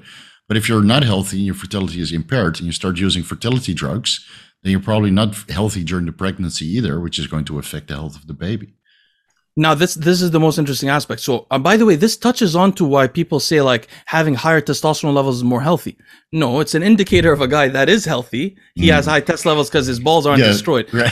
But in the same case here, that's very much true. So they try to boil it down in the papers. This is a very big question. Is it that parents can't have children because they're unhealthy and therefore their children are unhealthy, or is it the assisted reproductive technology? And it seems very certain it's the assisted reproductive technology, partially. Yeah, okay. They're both contributing, but there's something there. They can't put their finger on it, but it has to do with the technology. So are you going to be trying for a boy with assisted technologies regardless? Exactly. Are you going to though? Yes, exactly. Which is why I'm studying it so much, right? I'm trying to understand how is it going to influence. And just for the audience to understand, the reason why I wanted to do that is because I had a girl first, and I'm concerned that if I usually say this in a funny way, but yeah, I think if you have too many, it's one guy in the house, I might become I don't know. It happens in certain families. If there's 5 women in the house, some guy turns it. No. The key here is not to give them the opportunity for plastic surgery. Yeah, that's the key. But so anyway, right? Well, that's what happened with the Jenners, right? So all the daughters do plastic surgery, and then the dad wants some surgery, and then the dad joins, and he takes it way to the next level. Like he wants to do the surgery for all the girls. No, but all just aside, I love women, of course, and I really love my daughter and my wife. But what I wanted was just to have some mixture of gender in the house. And I was thinking, if I have another child, it's another girl, like I want a son to be able to like look out for my elder daughter and stuff like that. So we're gonna try for it, and also efficiency. You have twins instead of one child. It's a lot less, saving a lot of time. Yeah. So that's my point. Yeah, that's I'm scared. We're planning for about 2 years from now. So I got about 1 good year left in myself, and then 1 year of like getting super healthy, both of us, and then start trying. Yeah. Perfect. That's wonderful. Yeah. So what what about Derek? When is Derek having children? Not even. I don't know. Derek is just getting started, dude. Yeah. Derek's like, I'm working. I'm not having. Give me like. People are not focused. Yeah. So the weird thing is, like, determined. For us, it was in the beginning like a financial thing, right? Like I want to be financially secure, and I want to have all the finances available so I can finally reduce the work. And then you reach that point, and you blow away past it, and then you're still not right. You find another excuse. So, but I'm over that excuse. Yeah. My wife is getting close to it. But yeah, I think at the age of 40, like we both did extensive fertility tests over the last couple of months. And we're basically good to go. And then I decided to squeeze out one more cycle before we get busy. Speaking of which, by the way, I never told you guys why I mentioned all that growth hormone stuff about my daughter. My daughter is huge. My daughter is massive. Yeah, but you have an Amazonian woman. Yeah, I do. That's true. But I also think it's partially the diet I had my wife on. My wife was drinking protein shakes like 4 times a day during the pregnancy. She never done that before. We don't drink protein shakes. The whole pregnancy she did. I had an interesting diet, but my daughter is in the 99th percentile of height for males also. 99th percentile for head circumference, brain, but 95% for weight. And she is in the 50th percentile for someone double her age. That's a boy. Okay. Damn. But this all there's like that first like decade or decade plus where girls are like all way more developed than boys and they can like fuck them up. Yeah, remember- school. Yeah. Yeah, it was like up until like grade like 6 or 7, girls were just like always bigger than the guys just because they developed so much faster. And more emotionally mature and then right, better at learning. And then the guys kind of, slowly, not all of them, but some of them. Some of them. All right, brothers. You guys, I'll let you guys be because it's 1 year. I haven't eaten stuff. But next time, well, maybe if we don't do this every 5 months, we could go. No, I'll be quicker. I'll be quicker on the next one. Promise. Anyway, it was awesome. Very nice to talk to you for guys. sure. It was awesome. Good night, I really guys. missed you guys. Actually, it was nice to talk to you. For sure. Right. We'll talk to you guys soon. Yeah. Sounds good. Hey, wait, we should put something. We should put something so if somebody watched to the end, they can. Oh yeah, good call. So what's like a good word that you need to comment to show that you actually watched it? Bio lady. Welcome to the Bio lady. the fourth bio lady. Yeah. Yeah, the bio lady. Okay. Bio sure. sister, bio lady. I don't know. Bio niece. She's your bio niece. Yeah. And anything with bio female. Yeah, all good. All right, guys.